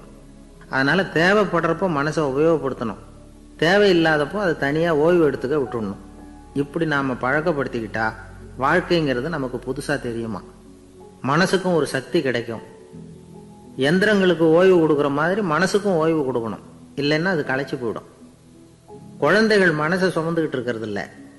இது முதியவர்கள் குழந்தைகள்கிட்ட இருந்து கற்றுக்க வேண்டிய ஒரு பாடம். ஆனாலும் இந்த கால குழந்தைகள்கிட்ட ரொம்ப எச்சரிக்கையாக இருக்க வேண்டியிருக்கு. ஒரு தாத்தாவும் பேரனும் விளையாடிக்கிட்டு இருக்கிறாங்க. தாத்தா, எனக்கு சைக்கிள் ஓட்ட கற்றுக் கொடு அப்படிங்கிறான் பேரன். சைக்கிள் உயரம் கூட இல்லை, அதுக்குள்ளே சைக்கிள் ஓட்டணுமா அப்படின்னார் தாத்தா. ஏன் தாத்தா, ரயில் ஓட்டுறாரே, அவர் என்ன ரயில் நீளமாக இருக்கார் அப்படின்னு கேட்டானா அந்த பையன். ஒரு நல்ல நகைச்சுவை எப்படி இருக்கணும், இதுக்கு ஒவ்வொருத்தர் ஒவ்வொரு மாதிரியான விளக்கத்தை கொடுத்துருக்குறாங்க. ஆனால் கலைவாணர் NS கிருஷ்ணன் கொடுக்குற விளக்கம் என்ன தெரியுமா? நகைச்சுவைங்கிறது அடுத்தவங்களுக்கு துன்பம் கொடுக்காம இருக்கணும், அடுத்தவங்க மனசை புண்படுத்தக்கூடாது, அதுதான் சிறந்த நகைச்சுவை அப்படிங்கிறார். அதுக்கு அவர் உதாரணமும் கொடுக்குறார். ஒரு ஏரி ஓரமாக 2 பசங்க நடந்து போயிட்டு இருக்கிறாங்க. அதில் ஒருத்தன் பணக்கார வீட்டு பையன், இன்னொருத்தன் ஏழை. இவங்க 2 பேரும் போயிட்டு இருக்கிறாங்க. வழியில் ஒரு இடத்துல ஒரு ஜோடி செருப்பு இவங்க கண்ணில் படுது. ஒரு விவசாயி அந்த செருப்பை அங்கே விட்டுட்டு பக்கத்தில் இருந்த ஏரியில் கை காலை கழுவிட்டு இருக்கிறார். உடனே அந்த பணக்கார பையனுக்கு ஒரு ஐடியா. அவன் சொன்னானா, டேய், இப்போ ஒரு வேடிக்கை செய்யலாம், அந்த செருப்பு 2ஐயும் தூக்கி எட்டத்தில் வீசி எரிஞ்சிருவோம். அந்த ஆள் பார்த்துட்டு செருப்பை தேடி அல்லாடுவான், அங்கேயும் இங்கேயும் ஓடுவான், திருன்னு முழிப்பான். அதை பார்த்து நாம் ரசிக்கலாம், நல்ல தமாஷா இருக்கும் அப்படின்னு இருக்கான். இப்படி சொல்லிவிட்டு அந்த செருப்புகளை தூக்கத்துக்கு போனானா. கொஞ்சம் பொறு அப்படின்னானா அந்த ஏழை பையன். ஏன்னு கேட்டிருக்கான் அவன். இப்போ அந்த ஏழை பையன் சொன்னானா, நீ சொல்றது ஒன்றும் வேடிக்கை கிடையாது, உன்னோட செருப்பு தொலைஞ்சா உன் அப்பா உடனே உனக்கு வேற செருப்பு வாங்கி கொடுத்துருவார். ஆனால் அந்த ஆளுக்கு இந்த செருப்பு தொலைஞ்சதுன்னா வேற புதுசாக வாங்கிறதுக்கு வாயையும் வயத்தையும் கட்டி பணத்தை சேர்க்க வேண்டியிருக்கும். அதனால நான் ஒரு வேடிக்கை சொல்கிறேன், அது மாதிரி செய், அது இன்னமும் தமாஷா இருக்கும் அப்படின்னு நானா. எப்படி அது சொல்லுன்னு இருக்கான் அவன். செருப்பு ரெண்டும் அது இருக்கிற இடத்துலயே இருக்கட்டும். உன் சட்டப்பையிலிருந்து ஒரே ஒரு ரூபாய் நாணயத்தை எடு, அதை அந்த செருப்பு மேலே அதோட குதிகால் பகுதியில் வச்சுட்டு நாம் 2 பேரும் அந்த மரத்துக்கு பின்னாடி ஓடி போய் மறைஞ்சு நின்றுக்குவோம். அப்புறம் பாரு வேடிக்கையே அப்படின்னா. அதே மாதிரி 1 ரூபா காசு செருப்பு மேலே வச்சுட்டு இவங்க 2 பேரும் மறைஞ்சு நின்றுக்கிட்டாங்க. கொஞ்ச நேரத்தில் அந்த விவசாயி வந்தார். காலில் உள்ள மண்ணை தட்டிவிட்டு செருப்பை மாட்டுறதுக்காக போனார். அங்கிருந்த காசு கண்ணில் போட்டுட்டுது. அவருக்கு ஆச்சரியமாக போச்சு. அதை கையில் எடுத்து பார்க்குறார். 4 பக்கமும் திரும்பி திரும்பி பார்க்குறார், யார் இதை வச்சிருப்பான்னு. கடைசியில் ஆகாயத்தை பார்க்குறார். ஆண்டவா, இது உன்னோட கருணை தான். நீ தான் யாரோ புண்ணியவான் மனசில் தர்மம் பண்ணுற எண்ணத்தை உண்டாக்கி இருக்கிற.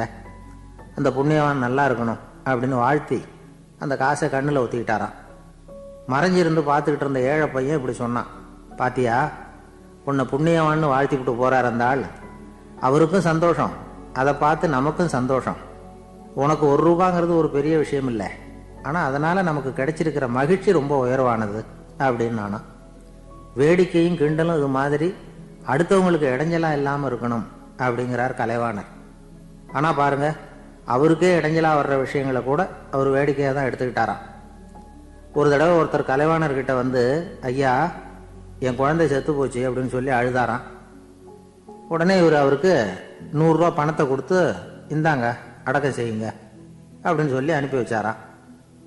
1 வருஷம் கழிச்சு மறுபடியும் அதே ஆள் வந்திருக்கார். இவர் மறந்துருப்பாருங்கிற நினைப்புல, அண்ணே என் குழந்தை இறந்து போச்சுண்ணே அப்படின்னாராம். இவர் மறுபடியும் 100 ரூபாய் கொடுத்து ஆறுதல் சொல்லி அனுப்பி வச்சாராம். 7-8 மாசம் கழிச்சு மறுபடியும் அதே ஆள் வந்திருக்கார். அவர் வாயை திறக்கிறதுக்கு முன்னாடியே இவர் 100 ரூபாய் அவர் கையில வச்சு, போன 2 தடவை தான் குழந்தை செத்து போச்சு, இந்த தடவையாவது அதை சாகாம காப்பாத்தி விடு அப்படின்னு சொல்லி அனுப்பி வச்சாராம். அதுக்கப்புறம் அந்த ஆள் வர்றதே இல்லையா.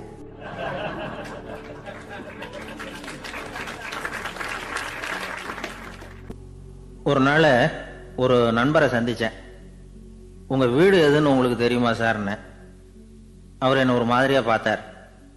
அப்புறம் சொன்னார், தெரியும் அப்படின்னாரு. சரி, உங்க தொலைபேசி எண் உங்களுக்கு தெரியுமான்னு. அதுவும் தெரியும்னார். உங்க மனைவி மக்கள் யார் யாருன்னு உங்களுக்கு தெரியுமான்னு கேட்டேன். என்ன ஒரு மாதிரியா பார்த்தார். அப்புறம் சொன்னார், அதுவும் தெரியும் சார் அப்படின்னார். சரி, நீங்க யாருன்னு உங்களுக்கு தெரியுமான்னு கேட்டேன். இப்போதான் அவர் முழிக்க ஆரம்பிச்சார். அவர் மட்டும் அப்படி இல்லை, நாம எல்லாருமே அப்படிதான். எதிரில் நிக்கிறது யாருங்கிறது தெரியும், நாம யாருன்னு நமக்கு தெரியாது. உண்மையிலேயே நாம யார்? இந்த கேள்விக்கான பதில தான் வாழ்க்கை பூரா நாம தேடிட்டு இருக்கிறோம். புத்தர் என்ன சொல்றாரு தெரியுமா? நீங்க கடவுளை பத்தி கவலைப்பட தேவையில்லை, உங்களை பத்தின கவலை உங்களுக்கு இருந்தா போதும் அப்படிங்கிறார். நான் யார், எனக்கு ஏன் இந்த கவலை அப்படின்னு உங்களை நீங்களே கேட்டுக்குங்க அப்படிங்கிறார். நாம ஏன் கடவுளை படைச்சோம்? அது ஒரு நழுவல் முயற்சியாம். அதாவது தன்னிடமிருந்து தானே தப்பிக்கிற ஒரு முயற்சியாம். இப்படிதான் அதை சொல்றாங்க அறிஞர்கள்லாம். மக்கள் பொய்யான பிரச்சனைகள்ல ஆர்வமா இருக்கிறாங்க, அதுக்கு தீர்வு காணவும் முயற்சி பண்றாங்க. கடவுளை பத்தி விவாதிக்க எல்லாருக்கும் விருப்பம், தன்னுடைய சுயம் பற்றிய பிரஜையே இருக்கிறது இல்லை. ஆகக்கூடிய விஷயம் என்னன்னா, கடவுள் சமாளிப்புக்கு பயன்படுத்தப்படுகிறார். மனவியல் என்ன சொல்லுது தெரியுமா? கடவுள், சொர்க்கம், மறுபிறவி இதை பத்தி எல்லாம் பேச ஆரம்பிக்கிறவங்க யார் தெரியுமா? போருக்கு போறவன், துன்பத்துல சிக்கி கஷ்டப்படுறவன், நோய் படுக்கையில விழுந்தவன், இவங்க தான். நாம அனுபவத்திலே பார்க்கிறோமே இதையெல்லாம். கடவுளை துணைக்கு கூப்பிடுறவங்க யாருன்னு கவனிச்சு பாருங்க. பரீட்சை எழுத போறவன், வேலை தேடி அலையிறவன், பண நெருக்கடியில் இருக்கிறவன், விபத்துல சிக்கிக்கிட்டவன், இவங்கெல்லாம் தான். தேர்வுல வெற்றி பெற்றதும் அவரை துணைக்கு கூப்பிடுறது இல்லை, வேலை கிடைச்சதும் அவர் துணை தேவைப்படுறது இல்லை. ஏன் இப்படி? கொஞ்சம் யோசனை பண்ணி பாருங்க. துன்பம் வருகிற போது அந்த துன்பத்தை தவிர்க்க வேண்டிய நிலையில அதிலிருந்து நழுவி போறதுக்காக பிரார்த்தனை தேவைப்படுது. எல்லாம் நல்லபடியா நடக்கிறப்போ பிரார்த்தனை செய்யறது இல்லை. புத்தருடைய வழி என்ன தெரியுமா? அந்த வழியில கடவுளும் கிடையாது, பிரார்த்தனையும் கிடையாது. புத்தர் செய்தது இதைத்தான். அதாவது கடவுள்கிட்ட இருந்து மனிதனையும், மனிதன் கிட்ட இருந்து கடவுளையும் அவர் விடுவித்தார். புத்த மதம் என்ன சொல்லுது தெரியுமா? கடவுள் பிரச்சனை அல்ல, மனிதன் தான் உண்மையான பிரச்சனை அப்படின்னு சொல்லுது. உங்களை நீங்க நல்லா தெரிஞ்சுக்கிட்டா போதும், நீங்களே கடவுள் ஆயிடுவீங்க அப்படிங்கிறது தான் புத்த மதம். அதனால நமக்கு தேவை உள்முக பயணம். நான் யார், அப்படிங்கிற கேள்வியோட உள்ள போகணும். அங்க போனாதான் தெரியும் நான் அப்படின்னு அங்க யாருமே இல்லைங்கிறது. இதெல்லாம் புத்தர் சொல்லுகிற ஒரு தத்துவம். தத்துவம்னு சொன்னாவே நமக்கெல்லாம் அதை புரிஞ்சுக்கிறது கஷ்டம்தான். நம்ம பொறுத்த வரைக்கும் தத்துவம்ங்கிறதுல 2 வகை உண்டு. ஒன்று தத்துவம், இன்னொன்று மகா தத்துவம். தத்துவம்னா என்ன தெரியுமா? கேட்குறவங்களுக்கு புரியப்படாது, அதுதான் தத்துவம். மகா தத்துவம் என்னன்னா சொல்றவங்களுக்கும் புரியப்படாது. அந்த வகையில் பார்த்தா இன்று ஒரு தகவலும் ஒரு மகா தத்துவம் தான். ஒரு ஊர்ல ஒரு ஆள் இருந்தான். கற்பனையிலேயே காலத்தை கடத்திக்கிட்டு இருந்தான். ஒரு நாள் ஒரு மரத்தடியில் உட்காந்துருந்தான். அவனுக்கு பசிக்கிற மாதிரி தெரிஞ்சுது. உடனே கற்பனையிலேயே சாப்பிட ஆரம்பிச்சிட்டான். அதாவது எதிரில் இலை போட்டு சாப்பாடு போடப்பட்டிருக்கிறதாகவும் அதை இவன் சாப்பிட்றதாகவும் நினச்சிக்கிட்டு கையை மட்டும் வாய்க்கும் தரைக்குமா அப்படியும் இப்படியும் கொண்டுகிட்டு போய் பாவனை பண்ணிக்கிட்டே இருக்கிறான். தூரத்தில் இருந்து பார்க்குறவங்களுக்கு இவன் ஏதோ பலமான விருந்து சாப்பிட்டுக்கிட்டு இருக்கிறான் அப்படின்னு தான் தோணும். அது மாதிரியே பண்ணிக்கிட்டு இருந்தான். அந்த வழியாக ஒரு சன்னியாசி வந்துக்கிட்டு இருந்தார். இவனை பார்த்தார். என்ன இவன் இப்படி பண்ணிகிட்டு இருக்கிறானே அப்படின்னு நினச்சாரு. கொஞ்ச நேரம் அவனையே உத்து பார்த்துக்கிட்டு இருந்தார். இவரை பார்த்ததும் அவன் இன்னமும் சுவாரஸ்யமாக சாப்பிட ஆரம்பிச்சிட்டான். அப்பப்பா என்ன இது, இந்த குழம்பு இவ்வளவு காரமாக இருக்குது, என்னுடைய நாக்கே எரிஞ்சு போடும் போல இருக்கே அப்படின்னு சொல்லிக்கிட்டு பக்கத்தில் ஒரு குவளையை எடுத்து தண்ணி குடிக்கிறது மாதிரி பாவனை பண்ணுறான். அப்பாடா இப்போ கொஞ்சம் பரவாயில்ல அப்படின்னு சொல்லிக்கிட்டு குவளையை கீழே வைக்கிறது மாதிரி ஒரு பாவனை பண்ணுறான். சன்னியாசி பார்த்தார். என்னப்பா சாப்பாட்டில் காரம் அதிகமோ அப்படின்னார். ஆமாம் சுவாமி, ஞாபகம் மறதியில் கொஞ்சம் மிளகாய் அதிகமாக சேர்த்துக்கிட்டேன் அப்படின்னா. சரி சாப்பிடு அப்படின்னு சொல்லிட்டார். அவன் சாப்பிட்டு முடிக்கிற வரைக்கும் பொறுமையாக உட்காந்துருந்தார். அவன் அப்பாடா அப்படின்னு சொல்லிட்டு மறுபடியும் தண்ணியை எடுத்து குடித்தான். எல்லாம் கற்பனையிலேயே. அதுக்கப்புறம் சன்னியாசி பேச ஆரம்பித்தார். இதை பாருப்பா, உன்னுடைய கற்பனையை நான் மெச்சுறேன். இருந்தாலும் உன் சாப்பாட்டில் ஒரு இனிப்பையும் வச்சிருக்கலாமே, ஏன் மிளகாயை அளவுக்கு அதிகமாக போட்டுவிட்டு அவஸ்தைப்படுறேன் அப்படின்னார். அவன் யோசிக்க ஆரம்பித்தான். அதுக்கப்புறம் இவர் சொன்னார், இதை பாருப்பா, இனிமேல உன்னுடைய கற்பனையும் உயர்ந்ததாக இருக்கட்டும் அப்படின்னு உபதேசம் பண்ணிவிட்டு போனார். எப்பவும் உயர்வை பற்றியே சிந்திக்கணும். உயர்வு கிடைக்கலன்னா கூட அப்படி சிந்திக்கிறது நிறுத்தப்படாது அப்படிங்கிறார் திருவள்ளுவர். உள்ளுவது எல்லாம் உயர் உள்ளல், மற்ற அது தள்ளினும் தள்ளாமை நேர்த்து. ஊக்கம் இல்லாமல் உலகத்தில் வாழ்ந்து பிரயோஜனம் இல்லை. அதனால உயர்வாகவே சிந்திக்கணும். அது நம்மளை ஊக்கப்படுத்தும். இது பெரியோர் வாக்கு. இந்த உலகத்தில் கற்பனையிலேயே வாழ்கிற சில கஞ்சர்களும் உண்டு. அதாவது 2 கஞ்சர்கள், 2 பேரும் பக்கத்து ஊரில் இருந்தாங்க. பொங்கல் சமயம் ஒரு கஞ்சன் தன்னுடைய மகனை கூப்பிட்டான். இதோ பாருப்பா, பக்கத்து ஊரில் என்னுடைய நண்பன் ஒருத்தன் இருக்கிறான், அவனுக்கு பொங்கல் பரிசு ஏதாவது கொடுக்கணும். நான் ஒரு 4 ஆட்டுக்குட்டியை தரேன், நீ கொண்டுகிட்டு போய் கொடுத்துட்டு வந்து விடுறியா அப்படின்னு கேட்டான். சரி, நான் புள்ள ஒரு பைய கையில் எடுத்துக்கோன்னா அவன் எடுத்துக்கிட்டான். இந்த ஆட்டுக்குட்டி பிடிச்சிக்கோ அப்படின்னு சொல்லி ஒவ்வொன்றா போடுறேன் பார் அப்படின்னு சொல்லிட்டு 1 2 3 4 அப்படின்னு எண்ணிக்கிட்டே வெறும் சைகையாலேயே ஆட்டுக்குட்டியை பிடிச்சி போடுறது மாதிரி பாவனை பண்ணிக்கிட்டு இருக்கிறான். அவன் பிள்ளையும் அதை ரொம்ப அக்கறையாக வாங்கிக்கிறது மாதிரி வாங்கிக்கிட்டு அந்த பையை தூக்கிக்கிட்டு அடுத்த ஊருக்கு போகிறான்.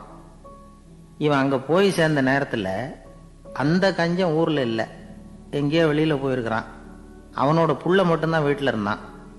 இவன் அவன்கிட்ட, இதை பாரு, எங்கள் அப்பா உங்கள் அப்பாவுக்கு ஆட்டுக்குட்டி கொடுத்து அனுப்பியிருக்கிறாரு, பிடிச்சிக்கோ அப்படின்னு சொல்லி பாவனையிலேயே ஒவ்வொன்றா எடுத்து அவங்ககிட்ட கொடுத்துட்டான். அவனும் வாங்கிட்டான் வாங்கிறது மாதிரி. அப்புறம் சொன்னான், சரிப்பா, நானும் பதிலுக்கு ஏதாவது ஒன்றுகிட்ட கொடுக்கணும் இல்லையா, அதனால் அந்த பைய பிடி, ஒரு 10 எலுமிச்சம்பழம் தரேன், பதிலுக்கு அதை நீ எடுத்துகிட்டு போ அப்படின்னு சொல்லி கையாலேயே ஒவ்வொன்றா எடுத்து போடுறது மாதிரி பாவனை பண்ணிவிட்டான். அவனும் ரொம்ப நன்றி அப்படின்னு சொல்லிவிட்டு அதை வாங்கிட்டு போயிட்டான். கொஞ்ச நேரம் கழித்து வெளியில் போயிருந்த அப்பங்காரன் திரும்பி வந்தான். உள்ள சொன்னான், அப்பா, உன்னோட நண்பர் அவருடைய மகன் மூலமாக உனக்கு 6 ஆட்டுக்குட்டி கொடுத்து அனுப்பியிருந்தார், நானும் பதிலுக்கு ஒரு 10 எலுமிச்சம்பழம் கொடுத்து அனுப்பியிருக்கிறேன் அப்படின்னா. எப்படிடா கொடுத்தேன்னு கேட்டார் அப்பா. இப்படி தான் கொடுத்தேன்னு சொல்லி சைகையிலேயே காட்டினான். இதை பார்த்ததும் அப்பங்காரனுக்கு பயங்கரமாக கோவம் வந்துட்டுது. பலார்னு அரைஞ்சுட்டான் பையனு. ஏன்பா அரைஞ்ச, 10 எலுமிச்சம்பழம் கொடுத்துட்டேனே அப்படிங்கிறதுக்காகவா அப்படின்னு கேட்டான்.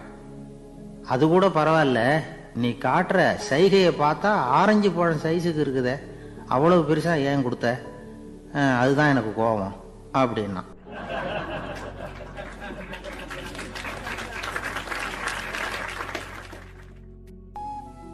ஒரு ஆள் இருந்தார்.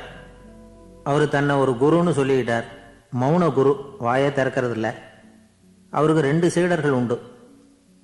இவங்க தான் வர்றவங்க கிட்ட பேசுவாங்க, விளக்கம் கொடுப்பாங்க. ஒரு நாள் இந்த சீடர்கள் 2 பேரும் எங்கேயோ வெளியில போயிட்டாங்க.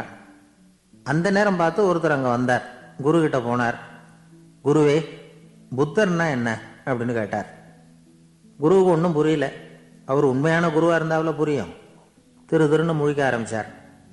இந்த நேரம் பார்த்து இந்த சீடர்களும் எங்கேயோ போயிட்டாங்களே, என்ன பண்றது, உதவிக்கு யாராவது கிடைக்க மாட்டாங்களா அப்படின்னு அப்படி சுற்றுமுற்றும் பார்த்தார். வந்தவர் இதை கவனிச்சார். ஏதோ புரிஞ்சுக்கிட்டவர் மாதிரி அடுத்த கேள்வியை கேட்டார். தர்மம்னா என்ன சுவாமி அப்படின்னார். குருவுக்கு ரொம்ப சங்கடமா போச்சு. நம்ம நிலைமை இப்படி ஆயிட்டுதே, இக்கட்டில் விட்டுட்டு போயிட்டாங்களே, எங்கேயோ இப்படி மாட்டிக்கிட்டோமே அப்படின்னு சொல்லி விட்டத்தை பார்த்தாராம். அப்புறம் குனிஞ்சு தரைய பார்த்தார். அப்படியே உட்காந்துட்டார். வந்தவர் உடனே அடுத்த கேள்விக்கு போயிட்டாராம். தியானம்னா என்ன சுவாமின்னாராம். பாவம் என்ன பண்ணுவார் அந்த குரு, பேசாம கண்ணை கெட்டியா மூடிக்கிட்டார். இது ஏதடா வம்பா போச்சுன்னு. இவர் இப்படி பண்ணா கூட வந்தவர் சளைக்கல. இன்னொரு கேள்வியும் கேட்டார். ஆசீர்வாதம்னா என்னன்னாராம். இவர் பார்த்தார். இப்படியே போனா இவர் கேள்வி கேட்கறத நிறுத்த மாட்டார்னு நினைச்சுக்கிட்டு எனக்கு ஒண்ணுமே தெரியாதுங்கிற பாவனையில 2 கையையும் விரிச்சு காட்டினாராம். வந்தவர் முகத்துல மகிழ்ச்சி, மன நிறைவு, ஏதோ எல்லாம் புரிஞ்சுக்கிட்ட ஒரு மாதிரி அங்கிருந்து புறப்பட்டு போனார். வழியில அந்த குருவோட சீடர்கள் 2 பேரையும் சந்திச்சார். உங்க குருவை நாங்க பார்த்துட்டு வரோம் அப்படின்னாராம். இவர் என்ன நடந்ததுன்னு கேட்டிருக்காங்க அவங்க. இவர் விவரமா சொன்னாராம். உங்க குரு எப்பேற்பட்ட ஞானி தெரியுமா, புத்தர்னா என்னன்னு கேட்டேன். அதுக்கு அவர் அப்படியும் இப்படியும் பார்த்தார். அதுக்கு என்ன அர்த்தம் தெரியுமா, மக்கள் புத்தரை அங்கேயும் இங்கேயும் தேடுறாங்க, உண்மையில் அவர் அங்கேயும் இங்கேயும் தேடி கண்டுபிடிக்க முடியாது அப்படிங்கிறத அவர் செய்கை மூலமாக உணர்த்தினார். அதுக்கப்புறம் தர்மம்னா என்னன்னு கேட்டேன். ஒரு மேலையும் கீழையும் பார்த்து தர்மம் சமமானது, அதில் உயர்வு தாழ்வு இல்லை அப்படிங்கிறத உணர்த்தினார். அதுக்கப்புறம் தியானம்னா என்னன்னு கேட்டேன். கண்ணை மூடிக்கிட்டார். கண்ணை மூடி காணும் அற்புதம் அதுங்கிறத புரிஞ்சுக்கிட்டேன். கடைசியா ஆசீர்வதிக்கப்படுறது பற்றி கேட்டேன். கைகளை நீட்டி உதவுறது தான் அது அப்படிங்கிறத 2 கையையும் விரித்து உணர்த்தினார். எவ்வளவு பெரிய மகான் அவர் அப்படின்னு சொல்லிவிட்டு அவர் பாட்டுக்கு போயிட்டார். சீடர்கள் அதுக்கப்புறம் மெதுவாக குரு கிட்ட வந்து சேர்ந்தாங்களாம். அவங்கள பார்த்ததும் குருவுக்கு கோபம் வந்துட்டுது. அடே பாவிகளா, எங்கடா போய் தொலைஞ்சிங்க, நான் ஒரு ஆளுகிட்ட மாட்டிக்கிட்டு என்ன பாடுபட்டிருக்கேன் தெரியுமா அப்படின்னாராம். இது மாதிரி தான் நாம் சாதாரண மனிதர்களின் புற வேடங்களில் மயங்கி போயிடுறோம். அவங்க பேச்சு, செய்கை, பார்வை இதில் எல்லாம் ஏதோ பெரிய தத்துவம் இருக்கிறதாக நினச்சிக்கிறோம். உண்மையிலேயே அந்த தத்துவங்கள் யாருக்கு சொந்தம்? அவங்களுக்கு இல்லை, நமக்கு தான் சொந்தம். நாம தானே அதை கற்பிச்சுக்கிட்டோம். நம்மை நாம அடையாளம் கண்டுக்கிறது இல்லை, நாம யாருங்கிறது நமக்கு புரியறதில்லை. அதுதான் இன்னைக்கு நடக்கிறது. அதனால தான் அடுத்தவங்களை தேடி ஓடிட்டு இருக்கிறோம். சில வீடுகளில் கூட இது மாதிரி சைகைகள் உண்டு. சில குடும்ப தலைவர்கள் தினமும் காலையில் கண்ணை கெட்டியாக மூடிக்கிட்டு கை 2யும் சுத்தமாக விரித்து வச்சுக்கிட்டு உட்காந்து தியானம் பண்ணுறது வழக்கம். எதுக்காக அப்படி பண்ணுறீங்கன்னு ஒருத்தரை பார்த்து கேட்டேன். இந்த மாதம் வாங்கின சம்பளம் பூரா தீர்ந்து போச்சு, இனிமேல் என் கையில் சுத்தமாக ஒன்றும் இல்லை, புதுசாக எதுவும் செலவு வச்சுடாத அப்படிங்கிறத அப்படி உள்ளங்கை 2யும் விரித்து காட்டி அவங்களுக்கு உணர்த்துறேன், அவ்வளவுதான் அப்படின்னார். ஒரு பெரிய நினைவு மண்டபம். அதுக்கு முன்னாடி ஒரு அப்பாவும் பிள்ளையும் நின்றுக்கிட்டு இருக்கிறாங்க. அந்த வழியாக போகிறவங்க வர்றவங்கெல்லாம் அந்த இடத்துல நின்று அது என்ன மண்டபம் அப்படின்னு விசாரிக்க ஆரம்பித்தாங்க. அந்த அப்பாவும் பிள்ளையும் தான் வர்றவங்களுக்கெல்லாம் விவரம் சொல்லிகிட்டு இருக்கிறாங்க. அதாவது இந்த இடத்துல ஒரு பெரிய மகான் சமாதி ஆயிருக்கார், அவர் சமாதியான இடத்துல இந்த நினைவு மண்டபத்தை கட்டியிருக்கிறோம் அப்படின்னாங்க. ஊர் பூரா இந்த செய்தி பரவிச்சு. நிறைய பேர் அந்த இடத்தை தேடி வர ஆரம்பித்தாங்க. இங்கே வந்து கொஞ்சம் நேரம் உட்காந்துட்டு போனால் மனசுக்கு ஒரு நிம்மதி கிடைக்கிது அப்படின்னாங்க. அங்கே இருந்த உண்டியலில் நிறைய காசு போட்டுட்டு போகிறாங்க. பணம் கிடுகிடுன்னு நிறைய சேர ஆரம்பிச்சுட்டுது. பணம் நிறைய சேர்ந்த உடனே அந்த அப்பாவுக்கும் பிள்ளைக்கும் தகராறு வந்துட்டுது. பணம் சேர்ந்தாலே சொத்து தகராறு வரத்தானே செய்யும், அது மாதிரி வந்துட்டுது. பையன் அடிக்கடி நிறைய பணம் கேட்க ஆரம்பித்தான். அப்பா பார்த்தார், யோசனை பண்ணார், ஒரு முடிவுக்கு வந்தார். ஒரு நாள் பையனை கூப்பிட்டார். இதை பாருப்பா, நமக்குள்ள தகராறு வேணாம், அப்பாவும் பிள்ளையும் இப்படி சண்டை போட்டுக்கிட்டா பார்க்குறவங்க தப்பாக நினைப்பாங்க, அதனால் நமக்குள்ள சமரசமாக இதை தீர்த்துக்குவோம், என்ன சொல்கிற அப்படின்னார் அப்பா. சரின்னு நான் பையன். உடனே அந்த அப்பா என்ன பண்ணார் தெரியுமா, மகன்கிட்ட கொஞ்சம் பணத்தை கொடுத்தார், தன்கிட்ட இருந்த ஒரு கழுதையையும் கொடுத்தார். இதை வச்சு நீ பொழைச்சிக்கோ அப்படின்னு சொல்லி அனுப்பி வச்சுட்டார். மகன் அந்த கழுதையை இழுத்துக்கிட்டு அடுத்த ஊருக்கு போனான். வழியிலே அந்த கழுதை செத்து போச்சு. உடனே என்ன பண்ணலாம்னு யோசனை பண்ணான். ஒரு ஐடியா வந்தது. அந்த கழுதையை ஒரு சாலை ஓரமாக புதைச்சான். கையில் இருந்த பணத்தை வச்சு அந்த இடத்துல ஒரு கல் மண்டபம் கட்டினான். அந்த வழியாக 2 பேர் வந்தாங்க. இது என்ன மண்டபம்னு விசாரித்தாங்க. இந்த இடத்துல ஒரு பெரிய மகான் சமாதி ஆயிருக்கிறார் அப்படின்னா. இந்த செய்தி ஊர் பூரா பரவ ஆரம்பிச்சுட்டுது. நிறைய பேர் வந்து போக ஆரம்பித்தாங்க. இங்கே வந்தால் மனசுக்கு ஒரு பெரிய நிம்மதி கிடைக்குது அப்படின்னு வேற சொல்ல ஆரம்பித்தாங்க. வர வர கூட்டம் அதிகமாக வர ஆரம்பிச்சுட்டுது. உண்டியலில் பணம் நிறைய சேர்ந்துட்டுது. நகையெல்லாம் கூட கழட்டி காணிக்கையாக போட ஆரம்பிச்சுட்டாங்க. அப்பாவை விட மகன் பெரிய ஆளாயிட்டான். இதை கேள்விப்பட்டார் அப்பா. பையனை பார்த்துட்டு வரலாம்னு ஒரு நாள் புறப்பட்டு வந்தார். பையன் ஓஹோன்னு இருக்கிறான். பங்களா, காரு எல்லாம் வந்துட்டுது. எப்படிடா இந்த அளவுக்கு ஆனே அப்படின்னு விசாரித்தார். அப்பா, எல்லாம் உங்கள் ஆசீர்வாதம் தான். நீங்கள் கொடுத்த மூலதனத்தை வச்சு தான் இவ்வளவும் சம்பாதிச்சேன் அப்படின்னா பையன். அது எப்படிறான்னு விசாரித்தார். அப்பா, நீங்கள் ஒரு கழுதை குட்டியும் கொஞ்சம் பணமும் என்கிட்ட கொடுத்து அனுப்பி வச்சிங்க. அதை எடுத்துக்கிட்டு வந்தேன்.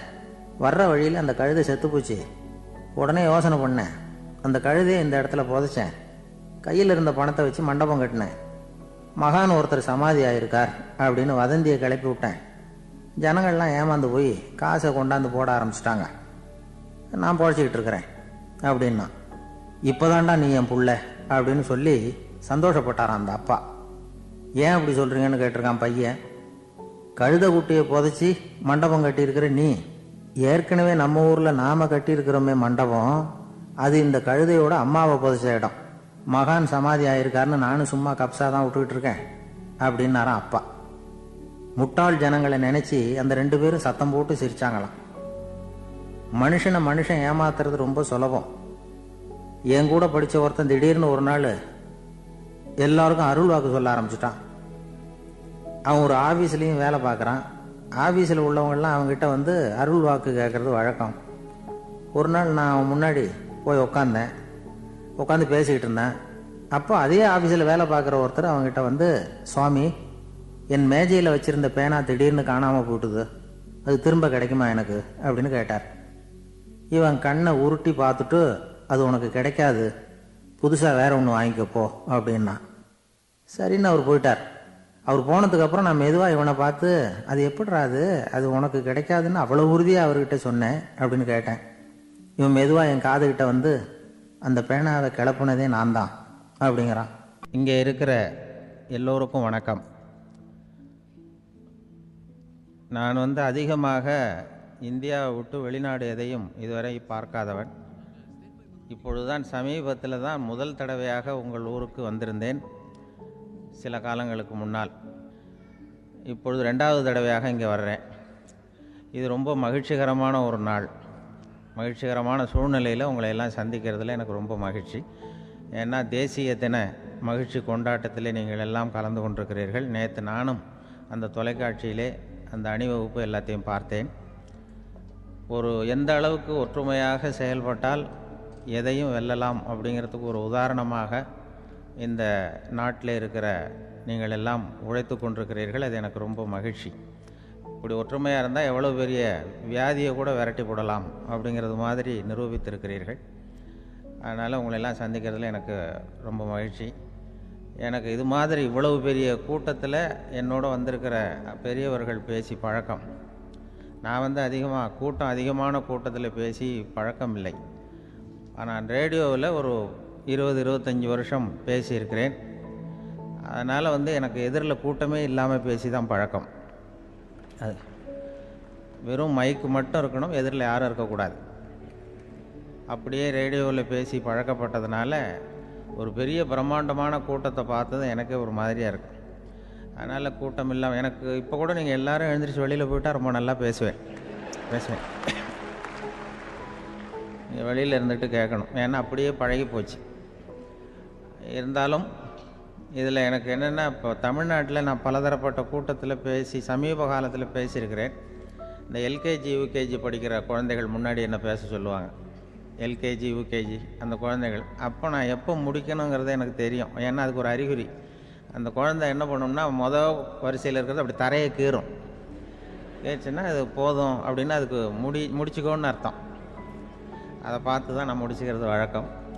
கொஞ்சம் பெரிய ஹைஸ்கூல்னால் யாராவது பசங்க 2-3 பேர் கொட்டாவி விடுவாங்க, அதை பார்த்து அதை முடிச்சுக்கிறது வழக்கம். கல்லூரின்னா விசில் அடிப்பாங்க யாராவது ஒருத்தர் 2 பேர். இப்படி எனக்கு பலதரப்பட்ட எப்போ முடிக்கணுங்கிறதுக்கு அப்படிலாம் அறிகுறி உண்டு. எனக்கு ரொம்ப பிடிச்சது என்னென்னா, இந்த முதியோர் இல்லங்கள் இருக்குது பாருங்கள், முதியோர் இல்லம், பென்ஷனர் அசோசியேஷன்லாம் இருக்குது தமிழ்நாட்டில். எல்லாம் 60-70 வயசுக்கு மேற்பட்டவர்கள். அவங்க கூட்டத்தில் பேசுகிறது தான் எனக்கு ரொம்ப பிடிக்கும். ஏன்னா நான் பாட்டுக்கு பேசிக்கிட்டே இருப்பேன், அவங்களும் அசையாமல் கேட்டுக்கிட்டு இருப்பாங்க. அதுக்கு என்ன காரணம்னா, காது கேட்காது. அது எனக்கு அப்புறம்தான் தெரியும். பேசி முடிச்சுட்டு இறங்கி போனால் அந்த பெஞ்சில் உட்காந்துருக்கிறவர் நாற்காலில், என்ன சார் முடிச்சிட்டிங்க போல் இருக்கு அப்படிம்பார். எப்படி சார் கண்டுபிடிச்சிங்க? அதான் இறங்கி வந்தீங்கல்ல அப்படிம்பார். அதனால் அது மாதிரி கூட்டத்தில் ஒன்றும் எனக்கு சுத்தமாக யாரும் இருக்கக்கூடாது எதிரில். இல்லைன்னா அந்த முதியோர் இல்லம் மாதிரி அப்படி காது கேட்காதவங்களாம் உட்காந்துருக்கணும். இங்கே அப்படி இல்லை, எல்லாம் ரொம்ப விழிப்போடு இருக்கீங்க, காதை திறந்து வச்சுக்கிட்டு.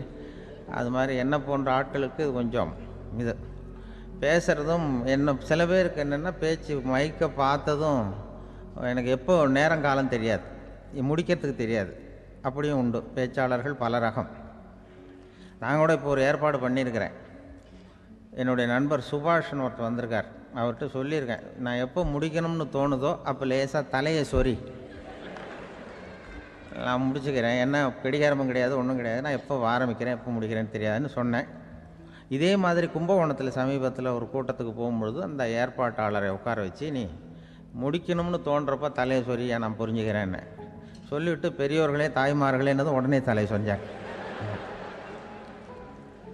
என்னையா அதுக்குள்ளேன்னா, இல்லை இது தலை அரிக்குது அதனால் சொல்லிடுறேன், நீ அது வேறு மாதிரியாக சொல்லுவேன்னு சொன்னார். அப்படி ஒருத்தர் ஏற்பாடு பண்ணி உட்கார வச்சுருக்கேன் எதிரில். அவர் இன்னும் தலைக்கு கையை கொண்டு போகல, முதல் வரிசையில் உட்கார வச்சுருக்கிறேன். ஏன்னா இந்த பேசுகிறவங்களுக்கு அந்த கூட்டம் பார்த்துட்டா முடிக்கிறது எப்போ முடிக்கிறது என்ன எதுன்னு தெரியாது. அது பேச்சாளர், ஒரு பேச்சாளர் அவர் பாட்டு பேசிகிட்டே இருந்தாராம், ரொம்ப நேரம் பேசிகிட்டு இருந்திருக்கார். பேசிகிட்டு இருந்தால் ஒன்றும் புரியல, நேரங்காலம் தெரியல. அவருக்கே தோணி ஒரு கட்டத்தில் அந்த பேசுகிறவருக்கு, ஐயா மன்னிச்சுக்கோங்க, நான் ரொம்ப நேரம் பேசிட்டேன் போல் இருக்கு, எவ்வளோ நேரம் பேசினேன்னு எனக்கே ஞாபகம் இல்லை, இந்த கை கடிகாரத்தை கூட பார்க்க மறந்துட்டேன், என்னை மன்னிச்சுக்கோங்க அப்படின்னாராம்.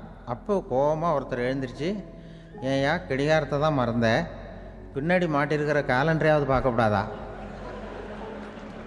அப்படின்னாராம். அப்போ தான் தெரியுது அவன் வாரக்கணக்கில் பேசிக்கிட்டு இருந்திருக்கான். போன வெள்ளிக்கிழமை ஆரம்பித்து இந்த சனிக்கிழமை முடிக்கிறது மாதிரி அப்படி ஆகிடும். ஏன்னா கடிகாரமும் கிடையாது. அது மாதிரி பேசுகிற பேச்சு ஆனால் பேசுனா என்ன சொல்லுவாங்கன்னா, எந்த பேச்சை கேட்டாலும் ஒரு தன்னம்பிக்கை வரணுமா கேட்குறவங்களுக்கு, அதுதான் நல்ல பேச்சு அப்படின்னு சொல்லுவாங்க. கேட்குறவங்களுக்கு ஒரு தன்னம்பிக்கை, வாழ்க்கையில் ஒரு பிடிப்பு வரணும், தன்னம்பிக்கை வரணும். அப்படிப்பட்ட எண்ணத்தில் தான் அவங்கெல்லாம் நல்ல கருத்துக்களை சொல்ல வந்திருக்கிறாங்க. அது என்னென்னா, ஒரு ஒரு ஒரு ஒரு இளைஞன் எங்கெங்கேயோ வேலை தேடி இருக்கான், வேலையே கிடைக்கல. உடனே ஒரு தண்டவாளத்தில் போய் தற்கொலை பண்ணி தண்டவாளத்தில் தலையை வச்சு படுத்துட்டானான்.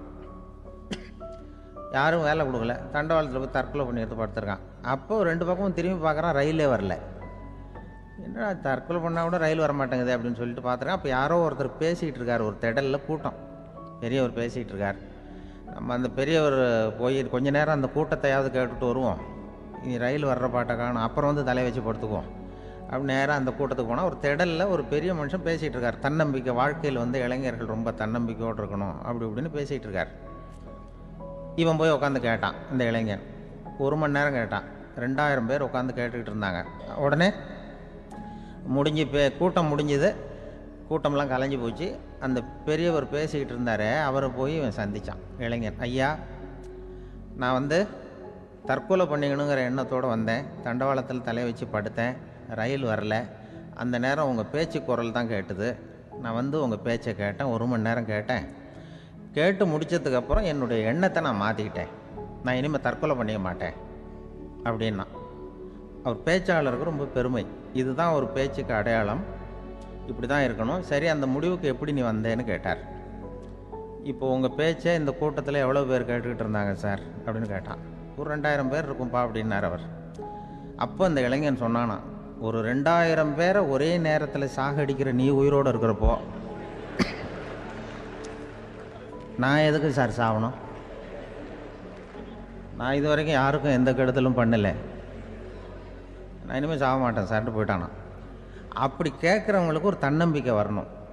அது எப்படியோ வந்தால் போகிறோம். இப்போ எங்கள் பேச்சை கேட்டுவிட்டோம், அந்த ரகத்தில் வந்தாலும் சரிதான். வாழ்க்கையில் ஒரு பிடிப்பு வரணும். அப்படிங்கிறது தான் ஒரு சிறந்த பேச்சுக்கு அடையாளம்னு சொல்லுவாங்க. அப்படி அது பண்ணுறது. இதில் என்னென்னா, இந்த மனிதனுக்கு அந்த சிரிப்பு இருக்குது பாருங்கள், அதை பற்றி சொல்லுவாங்க. நகைச்சுவை குடும்பத்தில் நகைச்சுவை உணர்வு இருந்ததுன்னா குழப்பமே வராதுன்னு சொல்லுவாங்க. பேச்சாளர்கள் என்னென்னா, சில பேர் தெளிவாக, அதாவது தெளிவாக பேசி குழப்புறவங்க இருக்கிறாங்க, குழப்பமாக பேசி தெளிவுபடுத்துகிறவங்க இருக்கிறாங்க. அப்படிப்பட்ட பேச்செல்லாம் உண்டு. குழப்பமாக பேசி தெளிவுபடுத்துறது யாருன்னா சித்தர்கள். நம்ம பழைய சித்தர் பாட்டெல்லாம் பார்த்திங்கன்னா படிக்கிறதுக்கு குழப்பமாக இருக்கும், ஆனால் அது கருத்து தெளிவாக இருக்கும். அதுதான் குழப்பமாக பேசி தெளிவுபடுத்துகிறவரெலாம் பழைய நம்ம சித்தர்கள். தெளிவாக பேசி குழப்புறவங்க இருக்கிறாங்க சில பேச்சாளர்கள். பேச்சாளருக்காக ஒருத்தன் ஆடு மேய்ச்சிக்கிட்டு இருந்தானா, ஒரு ஆடு மேய்ச்சிக்கிட்டு இருந்திருக்கிறான் ஒரு திடலில். அந்த ஆடு மேய்க்கிற அந்த ஆள் ரொம்ப தெளிவாக பேசணும்னு நினைக்கிறவன். அவர்கிட்ட போய் கேட்டிருக்கான், அந்த ஆள்கிட்ட போய் ஒருத்தன் கேட்டான், மந்தையில் எத்தனை ஆடுப்பா இருக்குது அப்படின்னா. அப்போ அவன் சொன்னான், நான் ஆடு மேய்க்கிறேன் சார், எதையும் தெளிவாக கேட்கணும், நீ கருப்பாட்டை கேட்குறியா வெள்ளாட்டை கேட்குறியா அப்படின்ட்டுருக்கான். கருப்பாடு அது ஒரு 50 இருக்குது அப்படின்னா. சரி, வெள்ளாடு எத்தனை இருக்குது அப்படின்னா, அதுவும் 50 தான் இருக்குது அப்படின்ட்டுருக்கான். இன்னும் ரெண்டும் ஒரே ஆன்சர் தானே சொல்கிறான் அப்படின்னு சொல்லி, சரி இந்த ஆடெல்லாம் எவ்வளவு புல் சாப்பிடும் ஒரு நாளைக்கு சார், மறுபடியும் தெளிவாக கேளுங்க, கருப்பாடா வெள்ளாடா? கருப்பாடு அப்படின்னா 10 கிலோ சாப்பிடும். சரி, வெள்ளாடு அதுவும் 10 கிலோ சாப்பிடும். ரெண்டுக்கும் அதே தான் சொல்கிறான். சரிப்பா, இது எல்லாம் எவ்வளவு பால் கறக்கும் இந்த ஆடெல்லாம்? சார் திருப்பி திருப்பி சொல்ல, தெளிவாக கேளுங்க, கருப்பாடா வெள்ளாடான்னா? கருப்பாடு தினம் 5 லிட்டர் கறக்கும், வெள்ளாடு அது 5 லிட்டர் தான் கறக்கும் அப்படின்னா. இப்படியே இவன் தெளிவாக பேசி இவன் என்ன சொல்லிட்டு வரான்னு தெரியல. ரெண்டும் ஒரே ஆன்சர் தான், அப்புறம் எதுக்கு பிரித்து பேசுகிறேன், ரெண்டும் ஒன்று தாடா சொல்கிறேன்னு இருக்காரு. அப்படி இது ஆரம்பத்திலே கேட்டால் சொல்லிட்டு போகிறேன். ஏன்னா ஏன் அப்படி தெளிவாக பிரித்து கேட்குறேன்னா, அந்த கருப்பாடெல்லாம் எதிர்த்த வீட்டுக்காரனுக்கு சொந்தம் அப்படின்னா. சரி, வெள்ளாடு அதுவும் எதிர்த்த வீட்டுக்காரனுக்கு தான் சொந்தம் அப்படின்னா. இப்போ என்ன பேச, நான் தெளிவாக பேசி குழப்பிக்கிட்டு இருக்கான்னு அர்த்தம். இப்போ எதுக்கு இந்த அறிகுறியை சொல்கிறேன்னா, நான் பேசுகிறது கூட அப்படி தான் இருக்கும். ஏன்னா குழப்பமாக பேசி தெளிவுபடுத்துகிறவர்கள் பின்னாடி வராங்க, அவங்க கொஞ்சம் அவங்க. அதனால் நம்மளால் முடிஞ்ச வரைக்கும் கொஞ்சம் தெளிவாக பேசி உங்களை குழப்பி வச்சோம்னா அவங்க பின்னாடி பார்த்துக்குவாங்க. அதுதான்.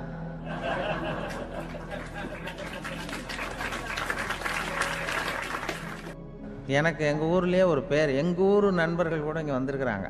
எங்கள் ஊரில் இருக்கிறவங்க இந்த ஊரில் வேலை பார்க்குறாங்கங்கிறது எங்கள் ஊர் பக்கத்து ஊர் இப்போ தான் தெரியும். வந்த பிறகு நண்பர்கள்லாம் பார்த்தாங்க. எங்கள் ஊர் பையங்கள்லாம் இங்கே இருக்கிறாங்கங்கிறது எனக்கு இப்போ தான் தெரியும்.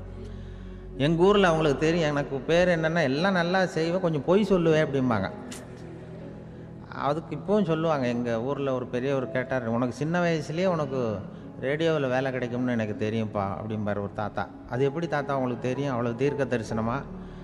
இல்லை இல்லை, நீ சின்ன வயசில் கூட ஒரு பொய்யை கூட நிஜ மாதிரி பேசுவேன், அதனால தான் உனக்கு அங்கே வேலை கிடைச்சிது அப்படின்னு சொல்லுவாங்க. அது மாதிரி இந்த பொய் சொல்கிறதுல கொஞ்சம் அதுதான் என்கிட்ட உள்ள குறையை தவிர, கொஞ்சம் பொய் சொல்லுவேன், வேறு மற்றதெல்லாம் தெளிவாக இருக்கும். இதுவே சொன்னாராம். அதாவது கடவுள்கிட்ட போய் புகார் பண்ணாங்களாம். கடவுள்கிட்ட போய் ஒருத்தர் புகார் பண்ணியிருக்கிறார், நீ படைத்த மனுஷன்லாம் பூலோகத்தில் பொய் சொல்கிறாங்க, ரொம்ப எல்லோரும் பொய் சொல்கிறாங்க, நீ படைத்த மனுஷன் சரியா இல்லை அப்படின்னு கடவுள்கிட்ட போய் புகார் பண்ணாங்களாம். அப்போ கடவுள் சொன்னாராம், என்னை யாரும் ஏமாற்ற முடியாதுப்பா, நான் அதுக்கு ஒரு ரிமோட் கண்ட்ரோல் மாதிரி ஒன்று வச்சுருக்கேன், இங்கே பாரு, எதிர்த்தாவில் பாரு என்ன தெரியுது அப்படின்னா பிரம்மாண்டமான செவுரு, அதில் லட்சக்கணக்கான எலக்ட்ரிக் பல்புலாம் சொருவிருக்கு, அதெல்லாம்.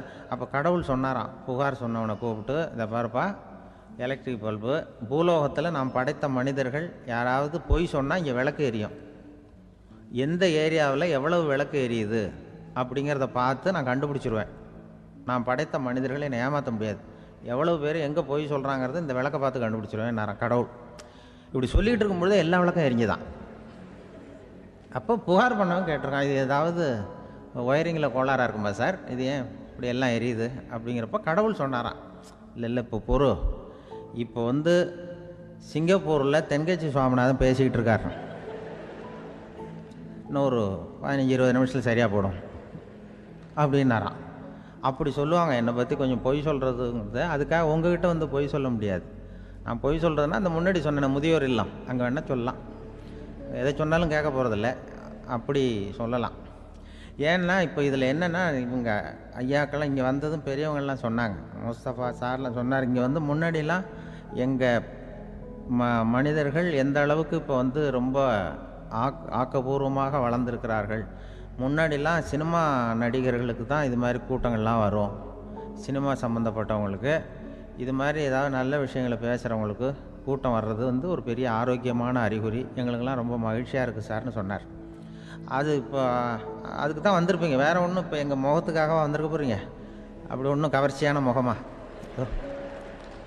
அதுவும். அதனால் வந்து முகத்தை பார்க்குறதுக்கு தான் வந்திருக்கிறாங்க அப்படின்னு சொல்லி.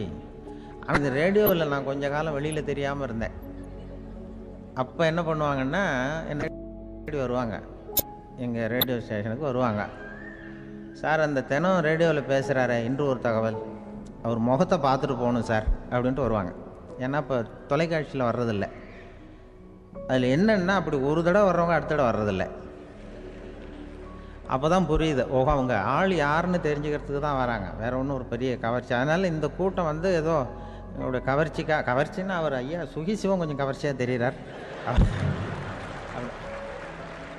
அதனால் அவருக்காக வந்த கூட்டமாக வேணா இருக்கலாம்.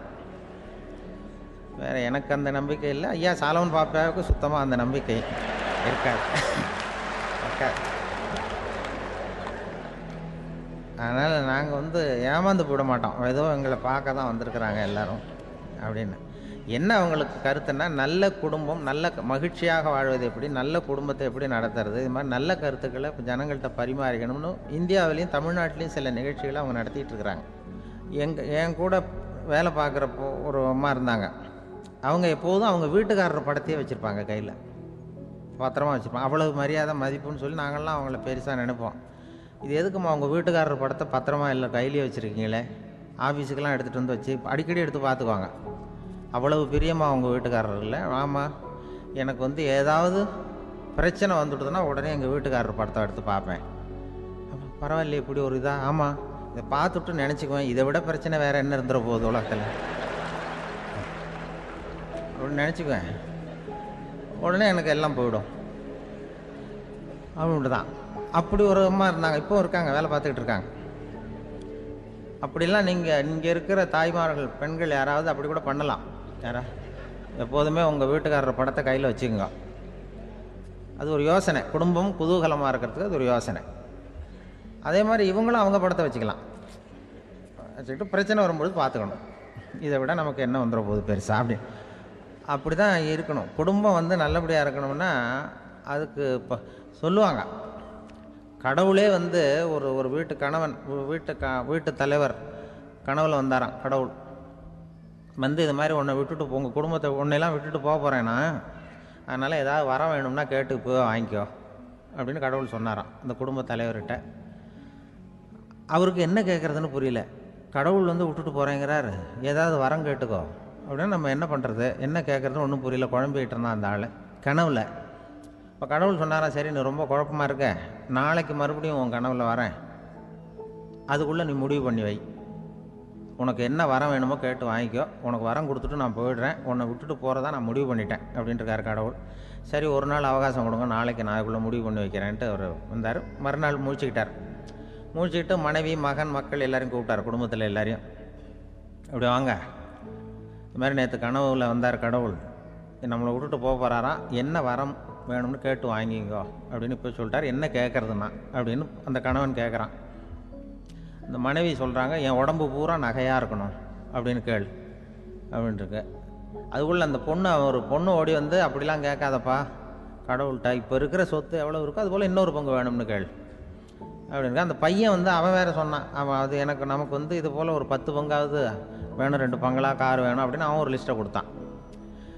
இவர் என்ன கேட்குறதுன்னு முடிவு பண்ணுறதுக்குள்ள அங்கே வேலை செய்கிற அம்மா, ஒரு வயசான அம்மா வந்திருக்கு, வேலை செய்கிற அம்மா. அது வந்து சொல்லிச்சான் இவர்கிட்ட, தப்பாரு கடவுள்கிட்ட அப்படிலாம் கேட்காதப்பா, நாளைக்கு வரும்பொழுது என்ன வர வேணும்னா எங்கள் குடும்பத்தில் எல்லாரும் அன்பாக இருக்கணும், பாசமாக இருக்கணும்னு கேட்டு வாங்கிக்கோ வரத்தை, அன்பு பாசம் குடும்பத்தில் எப்போதும் நிலவணும்னு கேட்டு வாங்கிக்கோ, வேற எல்லாம் நம்ம பார்த்துக்கலான்னு அந்த பெரியம்மா சொல்லிச்சான். மறுநாள் அதே மாதிரி படுத்து தூங்கினார்.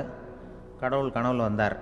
வந்து கேட்கும்பொழுது இவர் சொன்னாராம், ஐயா எனக்கு வந்து எங்கள் குடும்பத்தில் நாங்கள் கணவன் மனைவி புள்ள குட்டி எல்லாம் பாசமாக இருக்கணும், அன்பாக இருக்கணும், இதுதான் எங்களுக்கு வர வேணும் அப்படின்னு கேட்டாராம். இவர் கேட்டதும் கடவுள் வந்து தலையை சொரிய ஆரம்பிச்சிட்டாராம். ஏன் என்ன யோசிக்கிறீங்கன்னு கேட்டிருக்காரு. நீங்கள் அன்பாக பிரியமாக இருந்தீங்கன்னா அப்புறம் ஏன் நான் உங்களை விட்டுட்டு போக போகிறேன்? நான் ஏற்கனவே இல்லைங்கிறதுனால தான் உங்களை விட்டு போகலாம்னு முடிவு பண்ணியிருந்தேன். இப்போ நீங்கள் ஏற்கனவே பாசமாக இருந்தீங்கன்னா நான் இனிமேல் போக மாட்டேன், அதனால் ஏன் முடிவை மாற்றிக்க வேண்டியதுதான், உங்கள் கூட தான் இருக்க போகிறேன்னாராம். இப்படி ஒரு கதை சொல்லுவாங்க. அதனால் ஒரு குடும்பத்தில் அந்தந்த உறவு முறைகள் சரியாக இருக்கிற வரைக்கும் எல்லாம் நல்லாயிருக்கும். அங்கே தான் இறைவன் வாழும் இல்லம்ங்கிறாங்களே, அதுதான் அது. அதில் அந்த குடும்ப தலைவருங்கிறவர் கணவன் அப்படிங்கிறதுனால அவருக்கு தான் பொறுப்பு. அவருக்கு நிறைய சகிப்புத்தன்மை வேணும், கோபம் வரக்கூடாது, யார் என்ன சொன்னாலும் போகணும். சில கணவன்மார்கள் வந்து எது சொன்னாலும் மனைவி வந்து தட்டுறதில்லை. அங்கே போனால் போவாங்க, எதுக்கு போக சொல்கிறேன்னு கேட்குறதில்ல, போகிறது. இங்கே வான்னா வர்றது. திருவள்ளூர் மனைவி இருந்தாருன்னு சொல்கிறாங்கல்ல, அது மாதிரி. அது எப்படின்னா ஒருத்தர் சொன்னார், அது அப்படி இல்லை, அதுக்கு ஒரு கதை சொன்னார். ஹிட்லர் வந்து வந்தாராம் ஒரு தடவை ஒரு பெரிய கப்பல் மேலே. கப்பலுடைய மேல் தளத்தில் ஹிட்லர் வந்துக்கிட்டு இருக்கார். ஒரு இங்கிலீஷ் கேப்டன் எதிரில் நிற்கிறான். அவனுக்கு பெரிய ஆச்சரியம், இந்த ஆள் எப்படி இப்படி ஒரு தனி மனிதனாக இருந்துக்கிட்டு உலகத்தையே இப்படி இந்த பாடுபடுத்துகிறார் அப்படின்னு சொல்லி, உன்னுடைய வெற்றிக்கு என்ன காரணம்னு கேட்டாராம் அந்த இங்கிலீஷ் கேப்டன். இப்போ ஹிட்லர் சொன்னாராம், என்னுடைய வெற்றிக்கு காரணம் என்கிட்ட வேலை செய்கிற ஊழியர்கள். நான் கிழிச்ச கோட்டை தாண்ட மாட்டாங்க, நான் என்ன சொல்கிறேனோ அதை உடனே செய்வாங்க, ஏன் எதுக்குன்னு எதிர்த்து பேச மாட்டாங்க, அதுதான் என்னுடைய வெற்றிக்கு காரணம் அப்படின்னு சொல்லி அதை நிரூபித்து காட்டுறேன் பார் அப்படின்னு சொல்லி கையை தட்டினாராம் ஹிட்லர். உடனே ஒரு சிப்பாய் எங்கேருந்து வந்து லெஃப்ட் ரைட்னு போட்டு வந்து சல்யூட் பண்ணி நின்னான். உடனே ஹிட்லர் சொன்னார், நீ அப்படியே இந்த கப்பல் மேல் தளத்துலேருந்து அப்படி கடலில் விழுந்து செத்து போடா அப்படின்னு பொத்துன்னு குதிச்சுட்டான். எதுக்கு சொல்கிறேன் என்ன இதில், உடனே குதிச்சு செத்து போட்டான். இவருக்கு பெரிய ஆச்சரியம் கேப்டனுக்கு. ஹிட்லர் சொன்னார், இதுதான் என்னுடைய வெற்றிக்கு காரணம், தப்பார் இன்னொருத்தனை கூப்பிட்றேன் அப்படின்னு தட்டினா இந்த பக்கத்துலேருந்து ஒருத்தன் வந்தான், லெஃப்ட் ரைட்னு வந்து நின்னா, நீ இப்படி குதிச்சு செத்து போடா அப்படின்னு பொத்துன்னு குதிச்சுட்டான். எதுக்கு போக சொல்கிறீங்கன்னு ஒன்றுமே கேட்கல, குதினா உடனே குதிச்சுட்டான். அப்போ ஹிட்லர் சொன்னார், இதே மாதிரி என்னுடைய ஒவ்வொரு ஊழியர்களும் இருக்கிறாங்க, நானும் ஊழியர்களை இழக்கிறதுக்கு தயாராக இல்லை, தயாராக இருப்பேன் எப்போதும், தப்பார் இன்னொருத்தரன் தட்டுறேன்னு இன்னொருத்தர் வந்தார். எதிர்த்தாவில் இருந்து ஒருத்தன் லெஃப்ட் ரைட் சல்யூட் அடித்தான். நீயும் குதிச்சு செத்து போடான்ருக்கார் ஹிட்லர். இவனால் பொறுக்க முடியல, இந்த இங்கிலீஷ் கேப்டன் அனாவசியமாக ஒவ்வொருத்தனாக குதிச்சுட்றானேன்னு சொல்லி ஓடி போய் அவனை குதிச்சிட்டான். குதிக்கிறதுக்கு முன்னாடி பிடிச்சி தனியாக எடுத்துகிட்டு போட்டான். தனியாக எடுத்துகிட்டு போய் அந்த சிப்பாய்கிட்ட கேட்டாரான் அந்த இங்கிலீஷ் கேப்டன், ஏன்ப்பா அந்த ஆள் குதிக்க சொல்கிறான்னா நீ ஏன் எதுக்குன்னு கேட்குறது இல்லையா, உடனே குதித்து செத்து போகிறீங்களே, இதெல்லாம் என்ன அநியாயம் அப்படின்ட்டுருக்கான் அந்த இங்கிலீஷ் கேப்டன் கையை பிடிச்சிக்கிட்டு. உடனே அந்த சிப்பாய்க்கு கோவம் வந்துட்டு தான், உடையா கையை, இவன்ட்ட வேலை பார்க்குறத விட உழுந்து செத்து போகலான்னு நான் குதிக்கிறான், என்ன அனாவசியமாக எதுக்கே இருக்க சொல்கிறேன் அப்படின்னு சொல்லி குதிச்சுட்டானா. அதனால் இந்த உடனே சொல்கிறத செய்கிறாங்க பாருங்கள், அவங்கள நம்பக்கூடாது. கணவன்மார்களுக்கு ஒரு எச்சரிக்கை, சொல்கிறத உடனே செஞ்சுருவாங்க மனைவி, நீ அங்கே போனால் போங்க வரணும் அது ஹிட்லர் மாதிரி நினைக்கிறாங்கன்னு அர்த்தம். இதுகிட்ட பேசிக்கிட்டு இருக்கிறத விட சொல்கிறத செஞ்சுட்டு போடுவோமே, அப்படி சமாளிக்கிற கணவன்மார்கள் உண்டு. குடும்பத்தில் வந்து அப்படிலாம் இருந்து சமாளிக்கிறாங்க. குடும்பத்தில் ஒருத்தர் அனுசரிப்பு தன்மைங்கிறது ரொம்ப அவசியம். கணவன் மனைவின்னா அனுசரித்து போகணும்னு சொல்லுவாங்க. அதாவது ஒரு கணவன் அதுக்காக தான் அந்த காலத்துலலாம் ஒரு வீட்டுக்கு வந்து மாப்பிள்ளை தேடுறதுங்கிறது ஒரு பெரிய குடும்பத்தை நிர்வகிக்கிற அளவுக்கு ஒரு கணவனாக வரக்கூடிய எப்படி இருக்கணும் அப்படின்னா, அந்த காலத்தில் புலி வேட்டைக்கு போகணும். ஒரு பொண்ணுக்கு மாப்பிள்ளை தேடுறதுன்னா நம்ம தமிழ் பழக்கம் என்னென்னா, காட்டுக்கு போய் ஒரு புலியை வேட்டையாடிட்டு வரணும். அந்த புலி பல்லு அல்லது நகத்தை கொண்டுட்டு வரணும் அந்த இளைஞன். அதை வந்து வீட்டில் கொடுப்பான், அதை தான் கட்டி அதை வந்து இதாக கட்டுவாங்க, மாலையாக போடுவாங்க, தாலியாக கட்டுவாங்க. அதாவது வீரம் இருக்கா பையனுக்குன்னு பார்ப்பாங்க. ஒரு பொண்ணு வேணும்னா நீ முதல்ல வீட்டுக்கு பொண்ணு கேட்க போகக்கூடாது, காட்டுக்கு போகணும், போய் புளியை கொண்டு வா, அதுக்கப்புறம் தான் உனக்கு பொண்ணு அப்படின்னு சொல்லுவாங்க. இப்போலாம் ஏன் போகிறது இல்லைன்னா, இப்போலாம் ஒருத்தனை வந்து காட்டுக்கு போய் புலிப்பல் கொண்டு வரனா புலி தான் மாப்பிள்ளையாக வரும். அதனால தான் இப்போ போகிறதில்ல யாரும் காட்டுக்கு. அப்போ வந்து பெண்களும் வந்து ரொம்ப வீரமாக இருந்தாங்க. பெண்கள் மூலம் அந்த காலத்தில் எப்படின்னா, முறத்தாலேயே புலியை துரத்துவாங்களாம். நம்ம பழைய பாட்டிலெல்லாம் பார்த்துருப்பீங்க, முறத்தால் புலியை விரட்டினாங்கன்னு வரும் பழைய பாட்டு. ஒரு அந்த அளவுக்கு பெண்களுக்கு வீரம். இப்போ கல்யாணம் ஆகி இந்த காலத்தில் ஒரு கணவனை வந்து விரட்டிட்டு வந்தாங்களாம் முறத்தை எடுத்துக்கிட்டு. ஒரு மனைவி அவன் பயந்துட்டு வெளில ஓடி வரான், பின்னாடி முறத்தை எடுத்துகிட்டு அந்த அம்மா ஓடி வருது. இவனை தனியாக பிடிச்சி கொண்டு போய், என்னப்பா இந்த மனைவிட்டு இப்படி பயந்து ஓடி வரியே, முறத்தால் துரத்துறா இப்படி வரியே அப்படின்னு தான் அவன் அப்படியே தடுமாறிக்கிட்டு, அதெல்லாம் ஒன்றும் இல்லை, அவன் என்ன புலியாக நினைக்கிறா அப்படின்னு ஒரு பெருமையாக சொல்லிட்டானான். அந்த காலத்தில் புலியை தான் முறத்தால் விரட்டினாங்க, இப்போ புருஷனை விரட்டுறாங்க அப்படின்னு சொல்லி. அப்படி அந்த காலத்தில் வந்து கணவனுக்கு ஒரு குடும்பத்தை நிர்வகிக்கிற திறமை இருக்கா, உடல் வலிமை தான் முக்கியம். இப்போ கூட மதுரை பக்கத்தில் ஐயாவுக்கு தெரியும், அந்த இளவட்டக்கல்லுன்னு ஒரு ஊர். இப்போ ஊருக்கு ஊர் எல்லையில் கிடக்கும். ஊர் எல்லையில் ஒரு பெரிய கல் கிடக்கும். அந்த ஊருக்கு பொண்ணு கேட்க போகிறவங்க அந்த கல்லை தலைக்கு மேலே தூக்கி காட்டணும். அப்படியே தூக்கி தலைக்கு மேலே வசதி கீழே போடணும். அந்த வலு இருந்தால் தான் நீங்கள் அந்த ஊருக்குள்ளேயே போகலாம், பொண்ணு கேட்கறதுக்கு போகலாம். இல்லைன்னா நீ திரும்பி போக வேண்டியதான். அந்த வலிமை இருக்கா மாப்பிள்ளைங்கன்னு பார்க்குறாங்க. இளவட்டக்கல்லுன்னு பேர். அப்போ என்ன பண்ணாங்கன்னா, ஒரு 1000 வருஷத்துக்கு முன்னாடி அந்த கல்லை தலைக்கு மேலே தூக்கி கீழே போடுவாங்களாம். ஒரு 500 வருஷத்துக்கு முன்னாடி அப்படி கொஞ்சம் தூரம் இடுப்பு அளவுக்கு தூக்கி கீழே போட்டுக்கிட்டு இருந்துருக்குறாங்க. அதுக்கப்புறம் ஒரு 100 வருஷத்துக்கு முன்னாடியெல்லாம் அப்படி முழங்கால் அளவுக்கு அப்படி தூக்கி போட்டால் போகிறோம்னு வச்சுருந்தாங்களாம். இப்போ நான் அந்த ஊருக்கு என் கூட பழனிசாமின்னு ஒருத்தர் இருக்கார். அவர் போய், உனக்கு எப்படிப்பா இந்த ஊரில் கல்யாணம் ஆச்சு அப்படின்னா, இப்போலாம் நாங்கள் தொட்டு கும்பிட்டா போகிறோம், அதை அசைக்கிறது கூட இல்லை. அப்படி ஆகிட்டுது. ஒரு குடும்பத்தை கணவனாக வரப்போகிறவனுக்கான தகுதி அந்த காலத்தில் அப்படி இருந்துதான். அப்படி கணவன் தேர்ந்தெடுக்கிறது, குடும்ப தலைவனை தேர்ந்தெடுக்கிறது ஒரு பெரிய காரியம்.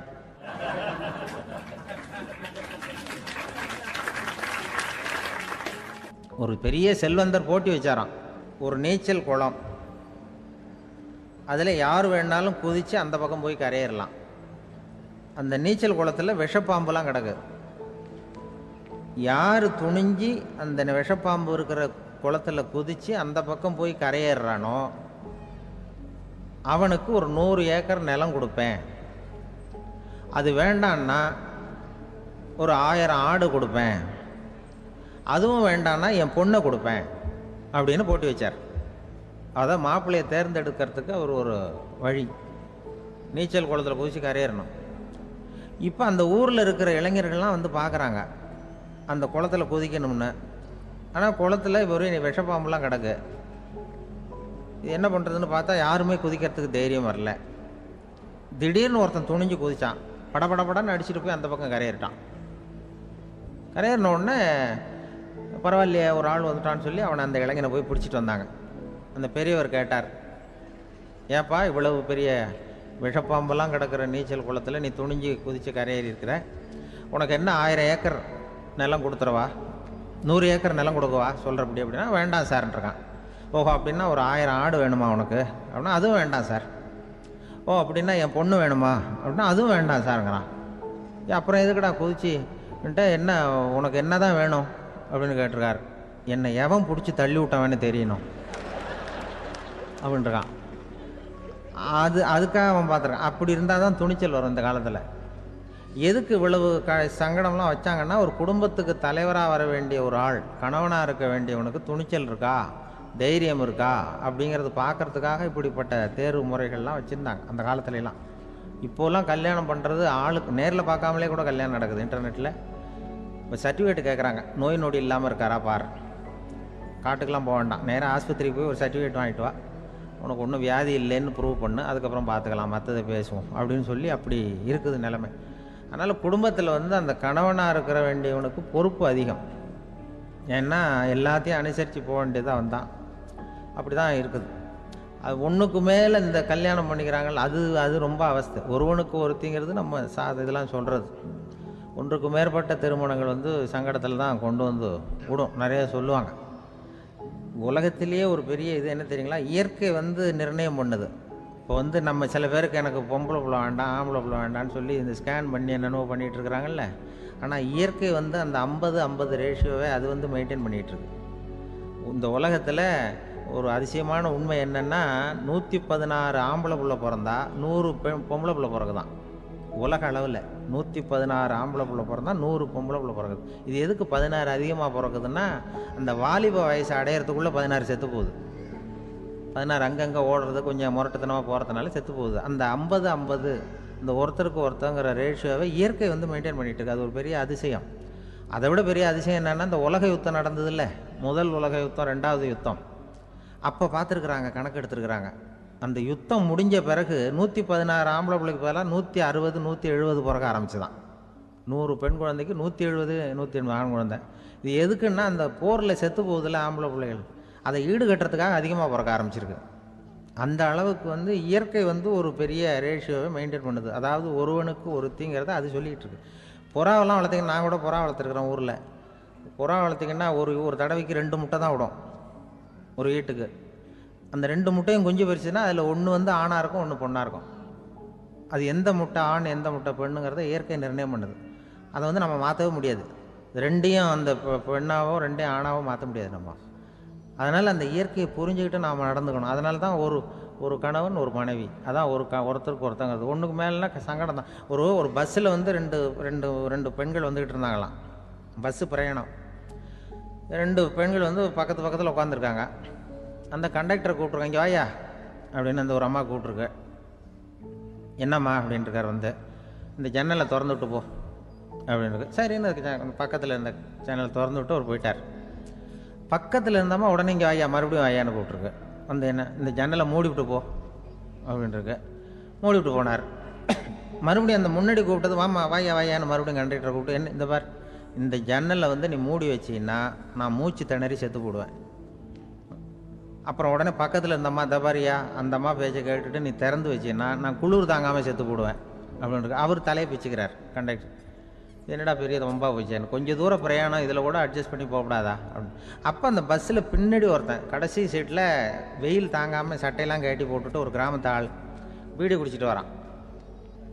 அவர் கூப்பிட்ருக்கான் அந்த ஆள், அந்த கண்டக்டர் இங்கே வாயா அங்கே என்ன தகராறு அப்படின்னு. அந்த எதிர்த்து வீட்டுக்காரன் வந்தானே முன்னாடி பஞ்சாயத்துக்கு, அது மாதிரி கண்டக்டர் இங்கே வாயா, அவன் ஏன் நீ என்ன சொல்ல போகிற அப்படின்ட்டு வந்திருக்கான். சட்டையெல்லாம் கட்டி போட்டு பீடி குடிக்கிறான். பீடி புகையை ஊதிவிட்டு அங்கே என்ன தகராறு அப்படின்னு கேட்டிருக்கான். ஒன்றும் இல்லையா, அந்த அம்மா வந்து ஜன்னலை திறந்தா செத்து போவேங்கிறது, இந்த அம்மா ஜன்னலை மூடுனா செத்து போவேங்கிறது. நான் என்னையா பண்ணுறது ஒரு ஆள், இதுக்கு ஏன் கவலைப்படுறேன், நான் சொல்கிறத கேள், நான் தீர்த்து வைக்கிறேன் பிரச்சனையை அப்படின்னு சொல்லிவிட்டு பீடியை எடுத்துவிட்டு புகையை ஊதிவிட்டு சொன்னானா, கொஞ்ச நேரம் அந்த ஜன்னலை மூடி வை, அந்த அம்மா செத்து போவோம், அப்புறம் திறந்து வை, இந்த அம்மா செத்து போவோம், நாம் நிம்மதியாக போகலாம் அப்படின்னு சொல்லிட்டு பீடி குடிக்க ஆரம்பிச்சிட்டான். அவருக்கு கோவம் வந்துட்டுது கண்டக்டருக்கு. நீ உனக்கு என்னையா நீ பாட்டுக்கு சொல்லிட்டு போடுவ, அந்த 2 அம்மாவும் செத்து போச்சுன்னா அவங்க வீட்டுக்காரனுக்கெல்லாம் யார் பதில் சொல்கிறது அப்படின்னா, கவலையே படாத 2 பேருக்கும் நான் தான் வீட்டுக்காரன். அதனால தான் அந்த யோசனையை சொன்னேன் அவங்ககிட்ட. அப்புறம் இதுதான் இந்த ஒன்றுக்கு மேலே போச்சுன்னா அது இயற்கைக்கு விரோதம், இப்படிலாம் ஆகும். அதனால தான் அவன் அவ்வளவு ஒன்றுமே வேண்டான்ட்டு கடைசி பெஞ்சு இதில் போய் சீட்டில் உட்காந்துக்கிட்டான். அப்படி அது இயற்கையை புரிஞ்சுக்கிட்டு வாழணுங்கிறது முக்கியம். குடும்பத்தில் வந்து கணவனுடைய பங்கு என்ன, மனைவியினுடைய பங்கு, குழந்தை குட்டிகள்லாம் சொல்லுவாங்க. அப்படி இருக்கணும். கணவன்கிறவனுக்கு நிறைய சகிப்புத்தன்மை தேவைப்படுது.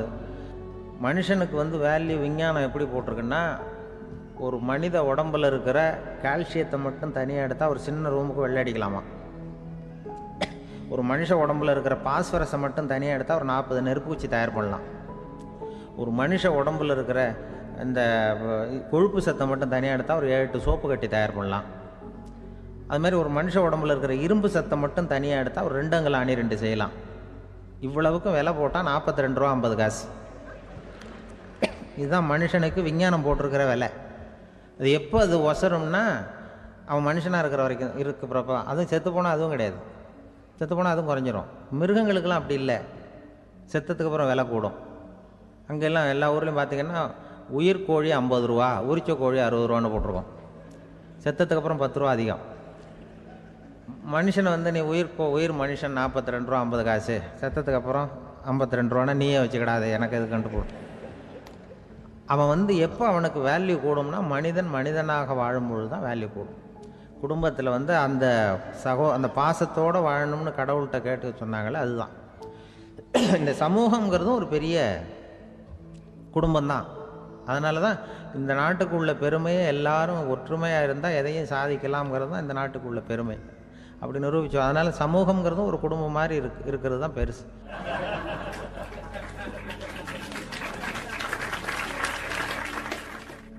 மனித நேயம்ங்கிறத பற்றி சொல்லுவாங்க. மனித நேயம் ஏன்னா ஒரு கணவனாக இருக்கணும், மனைவி மனைவியாக இருக்கணும். ஒரு மனுஷன் வந்து இன்றைக்கி வந்து மனிதனாக இல்லை, மனித நேயம் குறைஞ்சி போச்சு, குடும்ப உறவுகள்லாம் ரொம்ப மாறி போச்சுன்னு சொல்லலாம். இப்போ நாகரிகத்தில் அப்படி தான் இருக்குது. ஒரு இதில் ஒருத்தன் என்ன பண்ணியிருக்கிறான், ஒரு சின்ன பையனை கொண்டு வந்தானா. ஒரு சின்ன பையன் பக்கத்தில் இருக்கான். ஒரு பெரியவர் கேட்டிருக்கார், யாரப்பா அந்த பையன் அப்படின்னு கேட்டிருக்கார். இவன் சொன்னான்னா, இந்த பையன் எனக்கு தூரத்து உறவுன்னு இருக்கான். சரி, தூரத்து உறவுன்னா எப்படி அப்படின்னு கேட்டிருக்கான். இந்த பையன் எங்கள் அப்பாவுக்கு 8வது புள்ள அப்படின்னு நானா. கூட பிறந்தவனே அவ்வளோ தூரமாக போயிட்டான், 8ஆவதாக பிறந்தான். அப்படி இருக்கு குடும்ப உறவுகள்ங்கிறது. இப்போ சில இதெல்லாம் இப்போ ஜாதி மத வேறுபாடெல்லாம் நம்முடைய முன்னேற்றத்தை தடுக்கும். விலங்குகள் நம்மளோட மேலானது. அதான் ஒரு ஊரில் ஒரு சிவன் கோயில் இருந்துதான். சிவன் கோயிலில் அந்த புறாவெல்லாம் வளர்ந்துக்கிட்டு இருந்திருக்கு. அந்த மாடத்தில், சிவன் கோயில் மாடத்தில் புறாவெல்லாம் குடியிருந்திருக்கு. உடனே அதுக்கு கும்பாபிஷேகம் பண்ணுறதுக்காக ஊரில் திட்டம் போட்டாங்க. சிவன் கோயிலுக்கு வெள்ளடிக்க ஆரம்பித்தாங்க. வர்ணம் பூச ஆரம்பித்ததும் அதுக்கு சாரம் கட்டுவாங்கல்ல, இந்த குச்சியெல்லாம் வச்சு சாரம் கட்டுவாங்க. உடனே இந்த புறாவெல்லாம் என்ன பண்ணிச்சான், இனிமேல் நம்ம இங்கே வெள்ளை அடிக்கிறாங்க, கும்பாபிஷேகம் வருது, நம்ம இங்கே குடியிருக்க முடியாது, எதிர்த்தாப்புல எங்கே போகலான்னு பார்த்துருக்கு.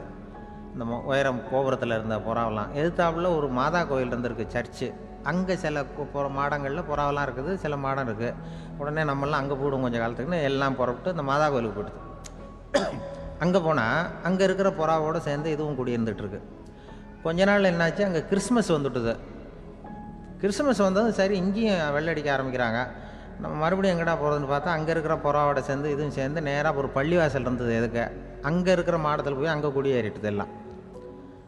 அங்கே போனால் அங்கே ரமலான் மாதம் ரம்ஜானுக்காக அதையும் புதுப்பிக்க ஆரம்பித்தாங்க. இது என்ன பண்ணுறதுன்னு சொல்லி இந்த 3 செட்டு புறாவும் சேர்ந்து என்ன பண்ணிச்சு, எங்கே போகலான்னு பார்த்தா மறுபடியும் அதுக்குள்ளே இந்த சிவன் கோயிலில் கும்பாபிஷேகம் முடிஞ்சிருக்கு. அங்கே போடுவோம் எல்லாருன்னு சொல்லி எல்லா புறாவும் அந்த சிவன் கோயிலுக்கு வந்துட்டுது. அங்கே போய் மாடத்தில் அதை குடியிருந்துட்டுது. அப்போ திடீர்னு ஒரு நாள் பார்த்தா ஒரே கலவரம் பூமியில் எல்லாம் ஒருத்தன் அருவாளை தூக்கிட்டு நிற்கிறான், குச்சி எடுத்து ஒருத்தனை சுட்டுக்கிறான். ஒரே கலவரம், சத்தம், ஒரே மத கலவரம் வந்துட்டுது ஊரில். அப்போ புறாவெல்லாம் மாடத்தில் இருந்துக்கிட்டு ஒரு குஞ்சு புறா அவங்க அம்மாட்ட கேட்டுதான், இது என்ன இந்த மனுஷனுக்கு என்னாச்சு, அவன் கத்தியை தூக்கிட்டு நிற்கிறானே அப்படின்னு கேட்டுதான். ஒரு குஞ்சு புறா அவங்க அம்மாட்ட கேட்டுதான், அம்மா புறா. இப்போ அம்மா அந்த புறா சொல்லிச்சான், மனுஷனுக்கு இப்போ மதம் பிடிச்சிருக்கு, அதான் கத்தியை தூக்கிட்டு நிற்கிறான் அப்படின்ட்டுருக்கு. இப்போ நமக்கெல்லாம் பிடிக்கலையே அப்படின்னு தான். அப்போ அந்த புறா சொல்லிச்சான், அந்த பாருமா, நாம் இந்த சிவன் கோயிலில் இருந்தாலும் நமக்கு புறான்னு தான் பேர், இந்த மாதா கோயிலுக்கு போனாலும் நமக்கு புறான்னு தான் பேர், பள்ளிவாசலுக்கு போனாலும் நமக்கு புறான்னு தான் பேர். அந்த மனுஷன் அப்படி இல்லை. அவன் இங்கே இருக்கிற வரைக்கும் இந்துன்னு சொல்லுவான், அங்கே மாதா கோயிலில் இருந்தான்னா கிறிஸ்தவன்னு சொல்லுவான், பள்ளிவாசலில் இருந்தான்னா முஸ்லீம்னு சொல்லுவான். அப்போ குஞ்சு புறா அது என்ன இப்படி பண்ணுறாங்க மனுஷங்க, இப்போ அவங்கள விட நம்ம வசதி போல் இருக்க, நம்ம தேவலாம் போல் இருக்க அப்படின்னு தான் அந்த குஞ்சு புறா. அப்போ அந்த தாய் புறா சொல்லிச்சான், உண்மைதான், அதனால தான் நம்ம மேலான இடத்துல இருக்கிறோம், அவன் கீழே நிற்கிறான் இன்னமும் அப்படின்னு சொல்லிச்சான். இதுதான் அந்த குடும்பம்ங்கிறது, சமுதாயம்ங்கிறது ஒரு பெரிய குடும்பம். அது இந்த புறாகிட்டேருந்து மனுஷன் கற்றுக்க வேண்டியிருக்கு. அப்படி இருக்குது இன்றைக்கி மனுஷனுடைய நிலைமை. அதை புரிஞ்சுக்கணும். அப்படி தான் ஒவ்வொரு இதுலேயும் நாம் நடந்து கொள்ள வேண்டியிருக்குது. மிருகங்கள்டேருந்து கற்றுக்கிற வாய்ப்பெல்லாம் இருக்குது. அப்படி சொல்லுவாங்க. அந்த இதில் நாம் குடும்பத்தில் என்னென்னா, இப்போ இந்த பிள்ளைகளை பற்றி சொல்லுவாங்க. இப்போ ராமர் லட்சுமணர் கதை சொல்லுவாங்க. அதாவது ராமரும் பரதனும் பந்து விளையாடிக்கிட்டு இருந்தாங்களாம். சின்ன வயசில் பந்து விளையாடிக்கிட்டு இருந்தாங்களாம். உடனே ராமர் வந்தாராம். கோசலை அவங்க அம்மா கோசலை மடியில் சோர்ந்து போய் உட்காந்தாராம். சந்தோஷமாக உட்காந்துருக்கார். அப்போ அந்த கோசலை அம்மா கேட்டாங்களாம், ஏன்ப்பா அப்படி இவ்வளவு சந்தோஷமாக இருக்கே, என்ன காரணம் அப்படின்னு கேட்டிருக்கார். அப்படின்னு அந்த அம்மா கேட்டிருக்கு. ராமன் சொன்னான்னா, இது என் தம்பியோட நான் பந்து விளையாண்டுக்கிட்டு இருந்தேன், பரதன். அவன் ஜெயிச்சுட்டான், நான் தோத்துட்டேன். என்னை அவன் ஜெயிச்சுட்டான். அவனுடைய வெற்றி எனக்கு சந்தோஷமாக இருக்குது, தம்பியோட வெற்றி, அதனால் நான் சந்தோஷமாக இருக்கேன்னு சொல்லியிருக்கு. அந்த அம்மாவுக்கு ரொம்ப சந்தோஷம், தம்பி ஜெயிக்கிறாங்கிறத பற்றி அண்ணன் சந்தோஷப்படுறானே அப்படின்னு. கொஞ்ச நேரத்தில் பரதன் வந்திருக்கான். அவன் சோர்ந்து போய் கலங்கி போய் அதே அம்மா மடியில் உட்காந்துருக்கான். நீ ஏன்ப்பா, நீ தான் ஜெயிச்சுட்டியாமே, நீ என்னத்துக்கு வருத்தப்பட்டுக்கிட்டு வர அப்படின்னு கேட்டிருக்க அந்த அம்மா. அப்போ பரதன் சொன்னானா, நான் ஜெயிக்கணுங்கிறதுக்காக அண்ணன் விட்டு கொடுத்தாரு, தோத்துட்டாரு, அதனால் எனக்கு வருத்தமாக இருக்குது. உண்மையில் அவர் தான் ஜெயிச்சிருக்க வேண்டியது, எனக்காக விட்டு கொடுத்தாரு, அதனால் நான் வருத்தப்படுறேன்னா. அப்போ அந்த அம்மா சொல்லித்தான், இப்படி தான் தம்பியினுடைய வெற்றி அண்ணனை சந்தோஷப்படுத்துது, அண்ணனுடைய தோல்வி தம்பியை வருத்தப்பட வைக்குது, இப்படி தான் இருக்கணும் அண்ணன் தம்பின்னா, அப்படி தான் குடும்பத்தில் இருக்கணும்னு சொல்லி அந்த அம்மா சொன்னதாக சொல்லுவாங்க ராமாயண கதை. அதே போல் இப்போ இதில் வரும், நபிகள் நாயகத்தினுடைய பேரர்கள், பாத்திமாவனுடைய பிள்ளைகள் 2 பேர், ஹசன் ஹுசைன் 2 பேர் நபிகள் நாயகத்தினுடைய பேரன்மார்கள். அன்னை பாத்திமாவனுடைய குழந்தைகள். ஹசனும் ஹுசைனும் பேசிக்கிறதே இல்லையா கொஞ்ச நாள். இந்த அம்மாவுக்கு அதை பார்க்குறாங்க, ஏதோ அண்ணன் தம்பிக்குள்ளே ஏதோ தகராறு போல் இருக்கு, ஏன் பேசிக்க மாட்டேங்கிறாங்க அப்படின்னு சொல்லி அந்த பிள்ளைகளை கூப்பிட்டு வச்சு அந்த அம்மா புத்தி சொல்லிச்சான். இதை பாருப்பா, நீ அண்ணன் தம்பிக்குள்ளே இது மாதிரி இருக்கக்கூடாது. உங்கள் பாட்டனார் ஒரு புத்திமதி சொல்லியிருக்காரு, உனக்கு தெரியுமா?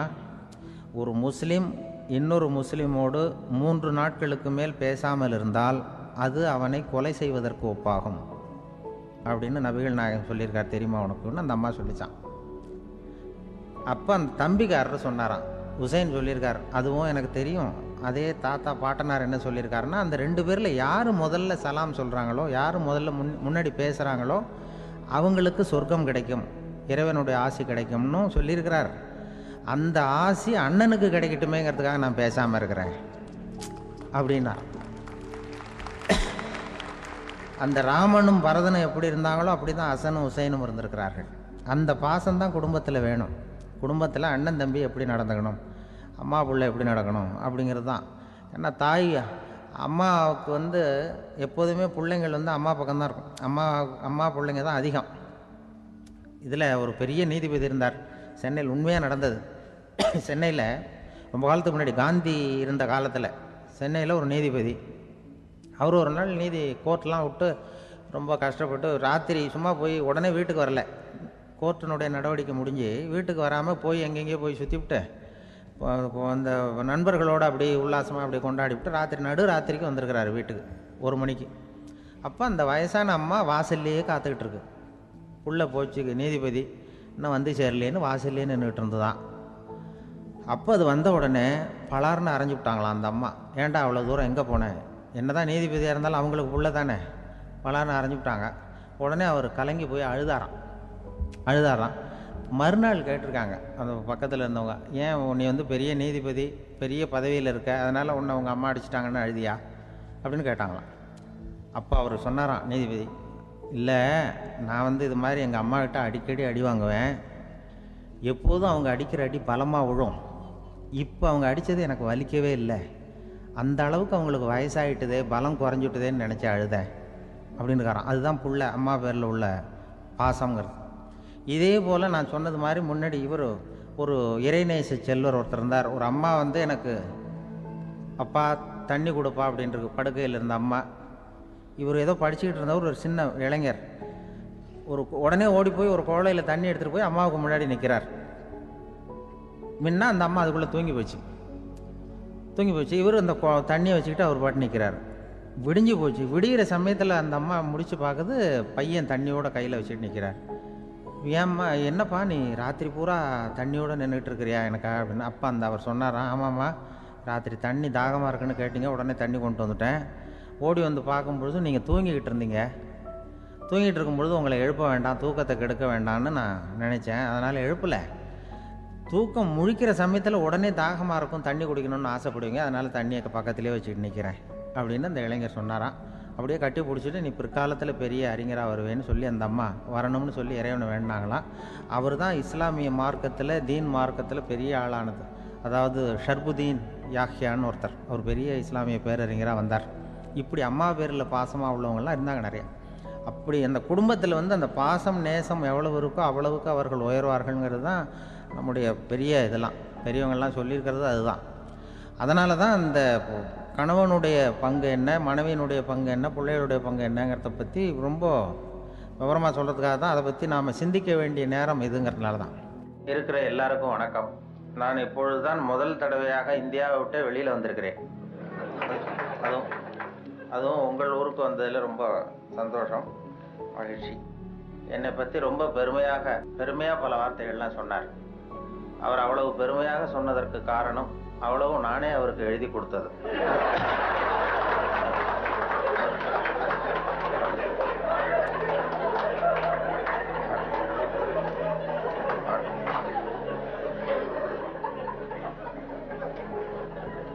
இவ்வளவு விவரமாக அவர் சொல்லுவார் என்று தெரிந்தால் இன்னும் கூட எழுதி கொடுத்திருப்பேன். அதனால அவருக்கு முதல்ல நன்றி சொல்ல வேண்டும். எனக்கு யாரும் பொன்னாடையெல்லாம் போத்துகிற பழக்கம் எனக்கு அதிகமாக அனுபவம் இல்லை, யாரும் போத்துறதில்லை. நானாக போய் பேசிட்டு வருவேன். இப்படிப்பட்ட பொன்னாடைகள் இங்கே ரொம்ப அபூர்வமாக போத்துனது, அதுவும் இந்த இடத்துக்கு ரொம்ப அவசியம். அது குளிர் அதிகமாக இருக்கிறது. நான் காசு கொடுத்து பொன்னாடை போத்திக்கிறது உண்டு சில இடங்கள்ல. இதெல்லாம் கௌரவத்துக்காக போற்றப்படுகிற பொன்னாடை. காசு கொடுத்து பொன்னாடை போத்திக்கிறது உண்டு. நாங்கள் இந்தியாவில் மாதம் ஒரு முறை இப்படி போத்திக்குவேன்.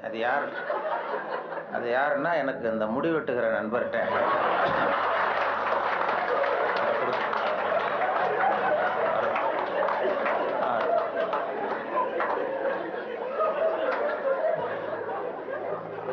அப்படி போத்தி கொள்வது வழக்கம். அப்படிங்கிறத அவர் புரிந்து கொண்டிருப்பார்னு நினைக்கிறேன். அதுக்கு பிறகு சரி நம்ம இனிமேல் உடம்பு பூரா கடிக்கிறதுக்கு முன்னாடி வந்துடுவோம் இங்கே அப்படின்னு சொல்லி இங்கே வந்துட்டார். இங்கே தான் அவர் கடிபடாமல் இருக்கிறார். அவருடைய சிந்தனை வித்தியாசமாக நான் பார்த்து அவருடைய புத்தகத்தை எப்பொழுதுமே இது மாதிரி புத்தகம் வெளியிடுன்னா அவங்க வெளியிடுற புத்தகத்தை பரீட்சைக்கு படிக்கிறது மாதிரி படிக்கிறது. அப்போ தான் அதை பற்றி விவரமாக தெரியும்னு சொல்லி படித்து வச்சுக்குவேன். அவர் புத்தகம் அது மாதிரி ஆரம்பத்தில் சொன்னது மாதிரி செய்திகளை கவிதையாக்கி இருக்கிறார்னு சொன்னாங்களே, அது செய்திகளை கூட கவிதையாக்கலை, செய்திகள் ஏற்படுத்தின உணர்வுகளை அவர் கவிதையாக்கியிருக்கிறார். செய்தி அப்படியே கவிதையாக்கிப்பில்ல. இப்போ அது மாதிரி இப்போது ஒரு இதில் எங்கேயோ ஒரு இடத்துல பவுன் கிடைக்கிது, பூமியில் காங்கோவிலேயே எங்கேயோ பொண்ணு கிடைக்கிதுன்னு மனிதர்கள் சல்லடை போட்டு அலசுகிறார்கள்னு ஒரு செய்தி. யாரோ மண்ணில் பொண்ணு கிடைக்குது, தங்கம் இருக்குன்னதும் மனிதர்கள்லாம் போய் கும்பலாக சல்லடை போட்டு சலிச்சுக்கிட்டு இருந்தாங்களாம். இது செய்தி. இதை இவர் பார்க்கும் பொழுது நானும் சலிச்சு பார்க்குறேன், ஒரு மனுஷன் கூட கிடைக்கலையே அப்படிங்கிறார். அதான் அது அப்படியே செய்தி ஆக்கலை. இவர் அதை தன்னுடைய உணர்வு, அதாவது தமிழில் கவிதை எழுதுறதுக்கு கொடுத்து வைக்கணும் ரொம்ப. என்ன காரணம்னா, மொழியியல் அறிஞர்கள்லாம் என்ன சொல்கிறாங்கன்னா, மொழியெல்லாம் தெரிஞ்சவங்க, மற்ற மொழிகளில் கவிதை இருக்கிறது, தமிழ் கவிதையாகவே இருக்கிறது அப்படின்னு சொன்னாங்க. அப்படி கவிதையாகவே இருக்கிற ஒரு மொழியில் கவிதை எழுதுறதுக்கு நாமெல்லாம் கொடுத்து வைக்கணும். தமிழர்களாக பிறந்ததுக்கும் கொடுத்து வைக்கணும். ஏன்னா நம்மளை விட மற்றவர்கள் நிறைய தெரிந்து வைத்திருக்கிறார்கள் தமிழை. அந்த வெளிநாடு போனவங்கலாம் சொல்லியிருக்கிறாங்க. அந்த இது நயாகரா போய் அமெரிக்காவில் நயாகரா பார்த்தவங்க போயிட்டு பார்த்துட்டு என்கிட்ட பேசும்போது சொல்லுவாங்க, அங்கே நயாகராவில் நல்வரவுன்னு தமிழ் எழுதி வச்சிருக்கிறாங்களாம். அவங்க போய் கேட்டிருக்கிறாங்க, எதுக்கு இந்த ஊரில் தமிழ் எழுதி வச்சிருக்கிறீங்களேன்னா, உலகத்திலே பெரிய அருவி இது, அதே மாதிரி உலகத்திலேயே பெரிய மொழி தமிழ், அதனால எழுதி வச்சிருக்கிறோம் அப்படின்னு சொன்னாங்க. அவங்களுக்கு தெரியுது. ஆனால் நம்ம ஊரில் இங்கிலீஷில் தான் எழுதி வைக்கிறோம் நம்ம. அது ஏன்னா அது இருக்கட்டும், இருந்துட்டு போட்டோம் அப்படின்னு. ஆனால் அப்படி எழுதினா தான் கௌரவமாக பார்க்குறாங்க. அதனால் அப்படி எழுத வேண்டியிருக்கு. வெளியூரில் அதே மாதிரி சில நாடுகளில், ஜப்பானில் ஒரு பல்கலைக்கழகத்தில் மோட்டோ, அதுதான் யாதும் ஊரே யாவரும் கேளிருங்கிறது தான் அவங்களுடைய கொள்கையாக. அதை அப்படியே எழுதி வச்சிருக்கிறாங்களா, யாதும் ஊரே யாவரும் கேளிருங்க. அதை விட சர்வேயர்னு ஒரு விண்கலம் அனுப்புனாங்க செவ்வாய் கிரகத்துக்கு. சர்வேயர் செவ்வாய் கிரகத்தில் மனுஷன் இருப்பானா இல்லையான்னு சோதனை கண்டுபிடிக்கிறதுக்கு இங்கேருந்து அமெரிக்காவிலேருந்து நாசாவிலேருந்து விண்கலம் போச்சு. அப்போ என்னன்னா, அங்கே மனிதர்கள் நம்ம விட முன்னேறியவர்கள், நாகரிகத்தில் பெரியவங்கள்லாம் இருப்பாங்கன்னு ஒரு சந்தேகம் அவங்களுக்கு. அப்படி இருந்தால் அவங்க எந்த மொழியில் பேசுவாங்க, அவங்களுக்கு எந்த மொழி புரிஞ்சிருக்கும் அப்படிங்கிறது ஒரு யூகத்தில் சில பதிவு செய்யப்பட்ட பேச்சுக்களை இங்கேருந்து அனுப்பலாம். இதில் ஏதாவது ஒரு மொழி புரிஞ்சுக்கிட்டு அவன் ஏதாவது பதில் சிக்னல் வரும், அங்கே இருக்கிறவங்க நம்ம விட மேலே முன்னேறியவர்களாக இருப்பாங்கன்னு சொல்லி. அப்படி சர்வேயரில் இங்கேருந்து விஞ்ஞானிகள், நாசா விஞ்ஞானிகள் பதிவு செய்த அனுப்பிய மொழிகளில் தமிழும் ஒன்று. ஏன்னா இது புரிந்தவர்கள் அங்கே யாராவது இருப்பாங்கன்னு அவங்களே எதிர்பார்த்தாங்க. ஏன்னா அவ்வளோ பழமையான மொழிங்கிறதுனால. அதே மாதிரி இயேசுவனுடைய வழிபாட்டு கொள்கைகள், 10 கட்டளைகள், அந்த ஒலிவ மலையில் 10 மொழிகளில் கல்வெட்டு மலையில் பொறிக்கப்பட்டிருக்கு. அதில் தமிழ் மொழியிலையும் பொறித்திருக்கிறார்கள். இப்படிலாம் கேள்விப்படும்பொழுது அது பொறிக்க வேண்டிய இடத்துல நம்ம ஊரில் பொறிக்கலையேங்கிறது தான் கவலை. அப்படி நிறைய கேள்விப்படுகிறோம் அதை பற்றி. அப்படிப்பட்ட தமிழில் கவிதை எழுதுகிறதுக்கு அவர் கொடுத்து வச்சிருக்கிறார். அவருக்கும் அதை அவங்க அம்மையார் சொன்னாங்க, அவங்க எல்லாருடைய வெற்றிக்கும் ஒரு காரணம் பின்னாடி ஒரு பெண்மணி தான் பின்னாடி இருப்பாங்கன்னா, அவருடைய வெற்றிக்கு அவருடைய மனைவி தான் காரணம் அப்படின்னு சொன்னாங்க. அது வாஸ்தவம் தான். நான் என்னுடைய வெற்றிக்கு கூட என்னுடைய மனைவி தான் காரணம். ஏன்னா நான் முக்கியமான விஷயம் எழுதும் பொழுதெல்லாம் அவங்க பிறந்த வீட்டுக்கு போயிடுவாங்க. ஏதோ ஒரு வகையில் எப்படியோ ஒரு வகையில் உதவி பண்றதுதானே, அது ஒரு உதவி தான். அதாமல் செய்யாமல் செய்கிற உதவி. அதனால அவர்களை இந்த நிலைமையிலும் நான் ரொம்ப நன்றியோடு நினைத்துக் கொள்ளுகிறேன். நான் 2 நண்பர்கள் நாங்கள் ஊர் சுற்றி பார்க்கறதுக்காக வந்தோம். உங்கள் ஊர் அழகை பார்க்கறதுக்காக வந்தவர்கள். அதே நேரத்தில் இப்படி ஒரு வாய்ப்புக்கு அன்பழகன் அவர்களையும் சந்திக்கிறவர்கள். அவரும் ரொம்ப அழகானவருங்கிறது அப்புறம் தான் தெரிஞ்சது. ஊர் மட்டும் இல்லை, அவரும் அதுல என்ன பொறாமைன்னா, அவருக்கும் 60 வயசு, எனக்கும் 60 வயசு.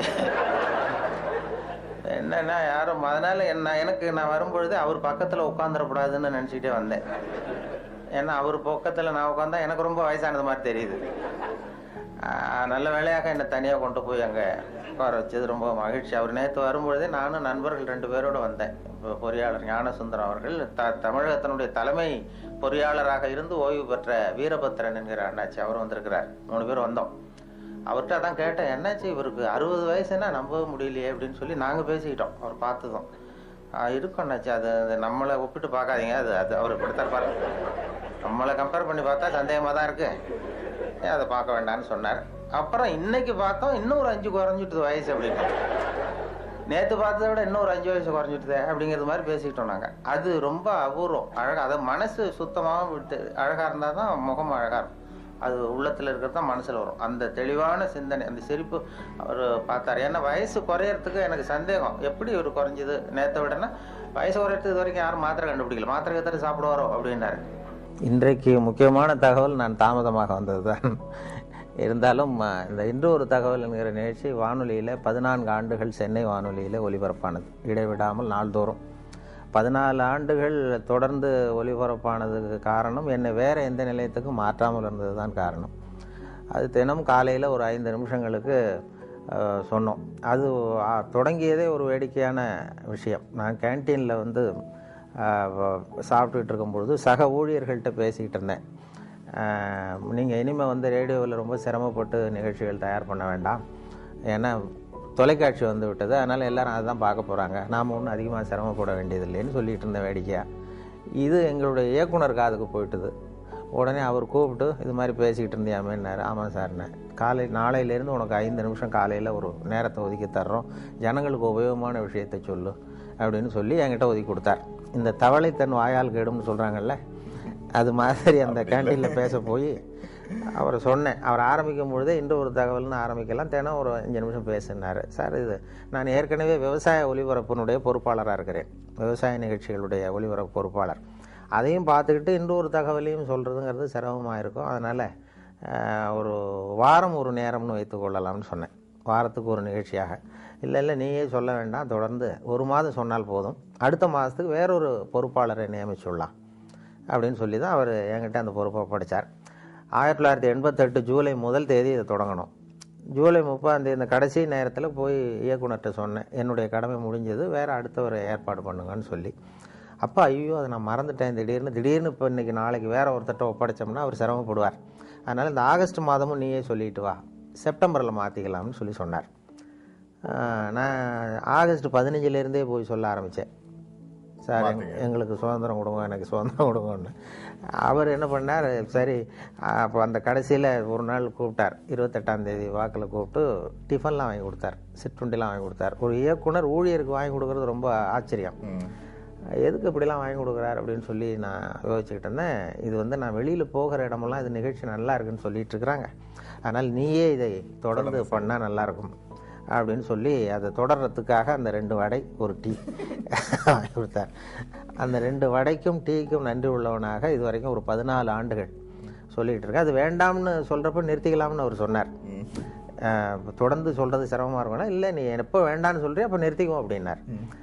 நான் வேண்டான்னு சொல்கிற கட்டத்துக்கு வரும்பொழுது அவர் டிரான்ஸ்ஃபர் ஆகி போயிட்டார், அதனால் அதையும் சொல்ல முடியல. 14 ஆண்டுகள் இது ஆரம்பத்தில் எனக்கு சுமையாக தெரிஞ்சுது, ஏன்னா ஒரே நிகழ்ச்சி தினந்தோறும் சொல்ல வேண்டிய கட்டாயம் இருக்கேன்னு.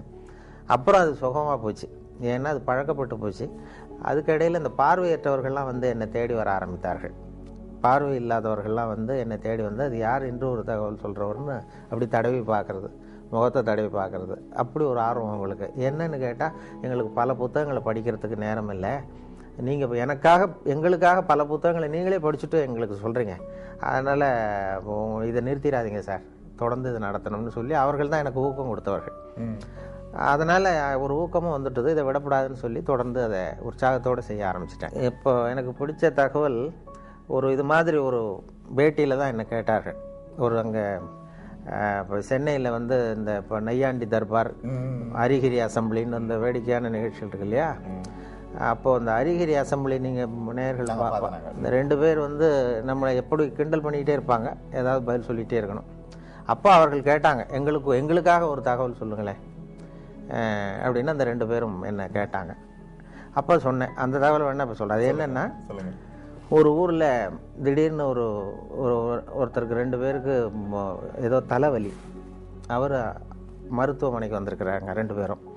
டாக்டர், எங்களுக்கு வந்து தலை வலிக்குது, என்னென்னு பாருங்கள் அப்படின்னு சொல்லி கேட்டாங்க. டாக்டர் சோதனை பண்ணி பார்த்ததும் மூளையில் கோளாறு இருக்குது, அதனால் அதை பிரித்து எடுத்து சரியாக மறுபடியும் சரி பண்ணி பொருத்தணும், அதனால் உங்கள் 2 பேரும் இங்கே அட்மிட் பண்ணுறேன்னு சொல்லி அங்கேயே படுக்க வச்சு அந்த 2 பேருடைய தலையை திறந்து மூளையை தனியாக எடுத்து கொண்டு போயிட்டார். லேபரேட்டரி கொண்டு போனார், பரிசோதனை சாலை கொண்டு போய் அதில் சிகிச்சையெல்லாம் பண்ணி மறுபடியும் கொண்டு வந்து அதில் பொருத்திடுறேன்னு எடுத்துகிட்டு போயிட்டார். எல்லாம் சரி பண்ணி கொண்டு வந்து பார்த்தா அந்த 2 பேருமே காணும். இந்த வெறும் தலையோடு இருந்தாங்கல்ல, எங்கேயும் ஆளே காணும். ஐயோ, அந்த 2 பேரும் என்ன ஆச்சுன்னு சொல்லி அந்த 2 மூளையும் சரி செய்த மூளையை இது ஃப்ரிட்ஜில் வச்சுட்டார், குளிர்சாதன பெட்டியில் வச்சு. அவங்க எப்போவாவது கண்டுபிடிச்சி அவங்களுக்கு பொருத்தி விடணும்னு சொல்லி வச்சுட்டார். அவங்கள தேடிக்கிட்டு இருக்கிறார், ஆளை காணுமே, நம்ம ஆஸ்பத்திரி வந்து 2 பேர் இந்த வெறுந்தலையோடு ஓட்டானேன்னு சொல்லி. ரொம்ப நாள் கழித்து ஒரு 6-7 மாதம் கழித்து அவங்கள ஒரு கடத்தரில் 2 பேர் பிடிச்சிட்டார். இவரே டாக்டரே போய் பிடிச்சிட்டார். இங்கே வாங்கப்பா, உங்களை எவ்வளோ நாளாக எங்கே தேடிகிட்டு இருக்கிறோம், உங்கள் மூளை 2 அங்கே பத்திரப்படுத்தி வச்சுருக்கிறேன், இந்த 6 மாதமாக என்ன பண்ணிக்கிட்டு இருந்தீங்க அப்படின்னு கேட்டார். அப்போ அவங்க சொன்னாங்க, அரிகிரி அசம்பிளி நடத்திக்கிட்டு இருந்தோம் சார் அப்படின்னு சொன்னாங்கன்னு சொன்னேன். அதோட நிகழ்ச்சியை முடிச்சுக்கிட்டாங்க அவங்க. மறுபடியும் என்ன கேள்வி கேட்கல. இல்லை, அது மனப்பாடம் எனக்கு படிக்கிற காலத்துலேருந்தே சரியாக வராது, அதனால தான் பலமுறை ஃபெயிலாக இருக்கிறேன் தேர்வில். இது இப்போ வானொலி சாதனம் எனக்கு ரொம்ப பொருத்தமாக இருந்தது. எழுதி வச்சுக்கிட்டு தான் படிக்கிறது வழக்கம். எழுதுறது அப்படியே படிக்கிறதில்ல, வரிக்கு வரி, கொஞ்சம் அந்த பேச்சு வழக்குக்கு மாற்றிக்கிறது வழக்கம். அதனால் வானொலி வந்து எனக்கு அதுதான் என்னுடைய பலமாக இருந்தது. ரொம்ப காலம் வரைக்கும், ஒரு 7-8 வருஷம் இன்று ஒரு தகவல் சொல்லுகிற வரைக்கும் என்னுடைய முகம் வெளியில் தெரியாது. இப்போ தெரியாது, யார் சொல்கிறாங்கங்கிறது தெரியாது. அதனால் இப்போ பேருந்துகள்லேயும் யாராவது இதை பற்றி பேசிக்கிட்டு போகிறத நான் காதில் கேட்டிருக்கிறேன். அப்படி அதனால் எனக்கு முகம் தெரியாத வரைக்கும் எனக்கு கொஞ்சம் பலமாக இருந்தது. தினசரி இப்போ எங்கள் வானொலி நிலையத்தில், சென்னை வானொலிக்கு யாராவது ஒரு 10 பேராவது வருவார்கள் தேடி அந்த அங்கே உள்ள இது சுற்றுலா வர்றவங்க வானொலி நிலையத்துக்கும் வருவார்கள். அப்படி வரும்பொழுது இந்த இன்று ஒரு தகவல் சொல்கிறவர் யார், அவர் முகத்தை பார்க்கணும்னு வருவாங்க. அப்படி தினம் 10 பேராவது வந்து முகத்தை பார்க்கணும்னு சொல்லி பார்த்துட்டு போகிறது உண்டு. அதில் என்ன ஒரு அதிசயம்னா, ஒரு தடவை வர்றவங்க அடுத்த தடவை வர்றதில்லை. அதனால் அது ஒரு என்னுடைய யாராவது திரும்பி வருவாங்களான்னு பார்க்குறது உண்டு, வர்றதில்லை. அதனால் நமக்கு முகத்தை காட்டாமல் இருக்கிற வரைக்கும் தான் மரியாதை அப்படிங்கிறது மாதிரி வச்சுருந்தேன். அவசியமாக என்ன ஆகிட்டுன்னா, ஒரு கட்டத்தில் ஒரு கட்டாயமாக சில தொலைக்காட்சிகள் வர வேண்டிய சூழ்நிலை வந்தது. அதுக்கு பிறகு என்னை தேடி வருகிறவர்களுடைய எண்ணிக்கையும் குறைஞ்சிட்டது. அதாவது நானே இளம் வயதில் மயில்வாகனனுடைய ரசிகன். மயில்வாகனம்ங்கிற அவர் அந்த இலங்கை வானொலி தான் கேட்டுக்கிட்டு இருப்போம், அறிவிப்பாளரை கேட்டுக்கிட்டு இருப்போம். நான் சின்ன பையனாக இருக்கும் பொழுது வானொலியில் தினம் அதை வச்சு, அப்போ பெரிய பெட்டி, இப்படி சின்ன பெட்டிலாம் இருக்காது. எங்கள் வீட்டுக்கு தான், எங்கள் கிராமத்துக்கே முதல் தடவையாக அந்த வானொலி பெட்டி வந்தது. அதை ரொம்ப பத்திரமா ஒரு அறையில் பூட்டி வச்சு அதுக்கு ஒரு பூட்டு போட்டு தினம் மாலையில் கேட்போம். இலங்கை வானொலி தான் கேட்குறது. அப்போ மயில்வாகனுடைய குரல் எங்களுக்கு இளைஞர்களுக்கு நிறைய பேருக்கு பிடித்தம். நாங்கள் நேயர் விருப்பம்லாம் எழுதி போடுவோம், எங்களுக்கு பிடித்த பாடல்களை ஒளிபரப்புங்கள்னு சொல்லி அதெல்லாம் எழுதி போட்டிருக்கிறது உண்டு. அவர்கள் சொல்கிறது அதுதான் இப்போ ஒலிபரப்புக்கு ஒரு ஒலிபரப்பு எப்படி இருக்கணுமோ அப்படி இருந்தது இலங்கை வானொலிங்கிறது தான் உண்மை. இந்திய வானொலியில் கொஞ்சம் அந்த செயற்கைத்தனங்கள் அதிகம் அது இருந்தது. அப்புறம் இப்போ காலப்போக்கில் இப்போ நாங்கள் மாற்றிட்டோம், ரொம்ப இயல்பாக பேசுகிற பழக்கத்துக்கு வந்துட்டோம். அதனால் இலங்கை அறிவிப்பாளர்கள் எனக்கு இப்போ நேரடி பரிச்சயம் BH அப்துல் ஹமீது என்னை நேரடியாக சந்திக்க வைத்தார்கள் ஒரு தொலைக்காட்சி நிகழ்ச்சிக்கு. முதல் மரியாதைன்னு ஒரு நிகழ்ச்சி தொடங்கி அந்த இந்திய தொலைக்காட்சியில் என்னையும் BH அப்துல் ஹமீதையும் சந்தித்து 1 மணி நேர நிகழ்ச்சி 2 பேரையும் உரையாட வைத்து எடுத்தார்கள். அப்போது இது போன்ற கருத்துக்களை பரிமாறிக்கிட்டோம். அதனால் இலங்கை வானொலி அறிவிப்புங்கிறது ரொம்ப இயல்பானதுங்கிறது உண்மை. இப்போ எங்களுக்கு என்னென்னா, அந்த இப்போ வானொலியில் 3 விதமாக குரலை பயன்படுத்த சொல்லி பயிற்சி கொடுத்துருக்கிறார்கள். வானொலியில் குரலை மட்டுமே உபயோகப்படுத்துகிறவர்கள் 3 விதமாக பண்ணலாம்னு சொல்லி, அதாவது ஒன்று அறிவிப்பு, விவரிப்பு, நடிப்புன்னு சொல்கிறது, அனௌன்ஸ்மெண்ட், ஆக்டிங், நடுவில் நேரேஷன் அப்படின்னு சொல்லி பிரித்து கொடுத்துருக்குறாங்க. அறிவிப்புன்னு வரும்பொழுது ஒன்றை அறிவிக்கும் பொழுது என்னுடைய அபிப்பிராயம் என்னங்கிறது தெரியக்கூடாது. ஒரு அறிவிப்பாளருடைய தகப்பனார் அமைச்சர்னு வைங்களேன், அந்த அமைச்சர் அன்று காலையில் கொல்லப்பட்டிருக்கிறார்னு வச்சுக்கோங்க, சுட்டு கொல்லப்பட்டார். அந்த செய்தியை அந்த அமைச்சருடைய மகன் அறிவிப்பாளராக இருந்து வாசிக்கிறார். அவர் அழக்கூடாது. அதாவது சுட்டுக் கொல்லப்பட்டு தன்னுடைய தந்தைங்கிற உணர்வு ஒரு முகத்தில் தெரியக்கூடாது. அந்த அறிவிப்பில் தன்னுடைய ஈடுபாடு, தன்னுடைய அபிப்பிராயம், அல்லது 2 நாடுகளுக்கு இடையே போர், அதில் அதை பற்றி அறிவிக்கிறோம், நாம் எந்த நாட்டுக்கு சார்போ அல்லது அதுக்கு ஆதரவாளனா இல்லையா அப்படிங்கிறது தெரியக்கூடாது. இப்போ பீகாரில் வெள்ளம்னு படிக்கிறோம், வெள்ளம் வந்துட்டுதேங்கிறது நம்ம அழுதுகிட்டே படிக்கக்கூடாது. விவசாய அறிவிப்பில் ஒரு பூச்சி விழுந்துட்டுது, அந்த பூச்சிக்கு பாதிப்பு அதிகமாக இருக்குங்கிறதுனால நம்ம சோகத்தை காட்டக்கூடாது. இது அறிவிப்பில் உள்ளது. நடிப்பில் நானாக இருக்கிறது இல்லை. கம்ப்ளீட்டாக நான் வீரபாண்டிய கட்டபொம்மன்னா அது கட்டபொம்மனாகவே மாறிடுறோம். இது ரெண்டுக்கும் இடைப்பட்டது விவரிப்புங்கிற இதில் கொண்டு வராங்க. விவரிப்பு என்னென்னா, இப்போ கிரிக்கெட் கமெண்ட்ரி அப்போ லேசாக உற்சாகத்தை காட்டலாம் ஒரு உற்சாகமான நேரங்களில், அல்லது ஒருத்தர் ஒரு பெரிய தலைவர் இறந்துட்டார், அதுக்கு நேர்முக வர்ணனை கொடுக்குறோம். இப்போ நான் எம்ஜிஆர் இறந்த பொழுது நான் நேரடி வர்ணனை கொடுத்தேன். அந்த கடைசியாக அந்த அடக்கம் பண்ணுகிற இடத்துல நான் இருந்தேன். அது மாதிரி வர்ணனை கொடுக்கும் பொழுது கொஞ்சம் அந்த சோகமும் இழைய விடணும், அதில் நம்முடைய உணர்வையும் காட்டணும் இல்லையா. சுத்தமாக அறிவிப்பு மாதிரி எனக்கு அதுக்கு சம்பந்தம் இல்லைங்கிறது மாதிரி சொல்லக்கூடாது, இருக்கக்கூடாது. அதனால் 3 வகையை பிரித்து இந்த குரலை வெளிப்படுத்தும்படியாக எங்களுக்கு பயிற்சி கொடுத்தார்கள். அதனுடைய விளைவு தான் என்னென்னா, பல இடங்களில் நாங்கள் எங்களுக்கு சம்மந்தம் இல்லாத மாதிரியே சொல்ல ஆரம்பித்தோம். அதுதான் நீங்கள் கேட்ட கேள்வி. அதனால் இப்போ இலங்கை வானொலியில் அப்படி இல்லை, அந்த இது மாதிரியான பிரிவு இல்லை. உற்சாகமாக நீங்கள் என்ன நினைக்கிறீர்களோ உற்சாகமாக சொல்லலாம். அதுதான் கேட்பதற்கும் சுவாரஸ்யமாக இருக்கும்.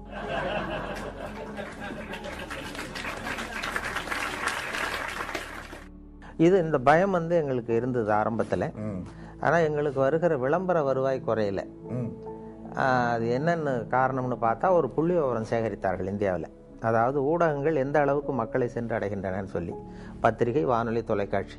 இதில் ரொம்ப புகழ்பெற்ற மீடியா, பாப்புலர் மீடியாங்கிறது தொலைக்காட்சி. ஆனால் அதிகமாக ரீச் ஆகிறது ரேடியோங்கிறது அந்த முடிவு. பாப்புலாரிட்டிக்கும் அதிகமாக ரீச் ஆகிறதுக்கும் என்ன சம்மந்தம் இல்லாமல் இருக்கேன்னு நீங்கள் யோசிக்கலாம். ஒரு விளம்பரத்தை தொலைக்காட்சியில் கொடுக்கும்பொழுது அந்த தொலைக்காட்சியை பார்க்கிறவர்களுக்கு அது போய் சேர்ந்துருது அந்த விளம்பரம். அதே விளம்பரத்தை ரேடியோவில் கொடுக்கும்பொழுது ரேடியோவை கேட்காதவர்களுக்கும் போய் சேருது. எப்படின்னா, ஒரு தேநீர் கடையில் தேநீர் அருந்துறதுக்காக ஒரு 10 பேர் நின்றுட்டு இருப்பாங்க. அவங்களுடைய நோக்கம் ரேடியோ கேட்கணுங்கிறது இல்லை, டீ சாப்பிடணுங்கிறது தான் நோக்கம். அவங்கள அறியாமலே ஒரு விளம்பரம் 10 பேர் காதில் விழுந்துருது.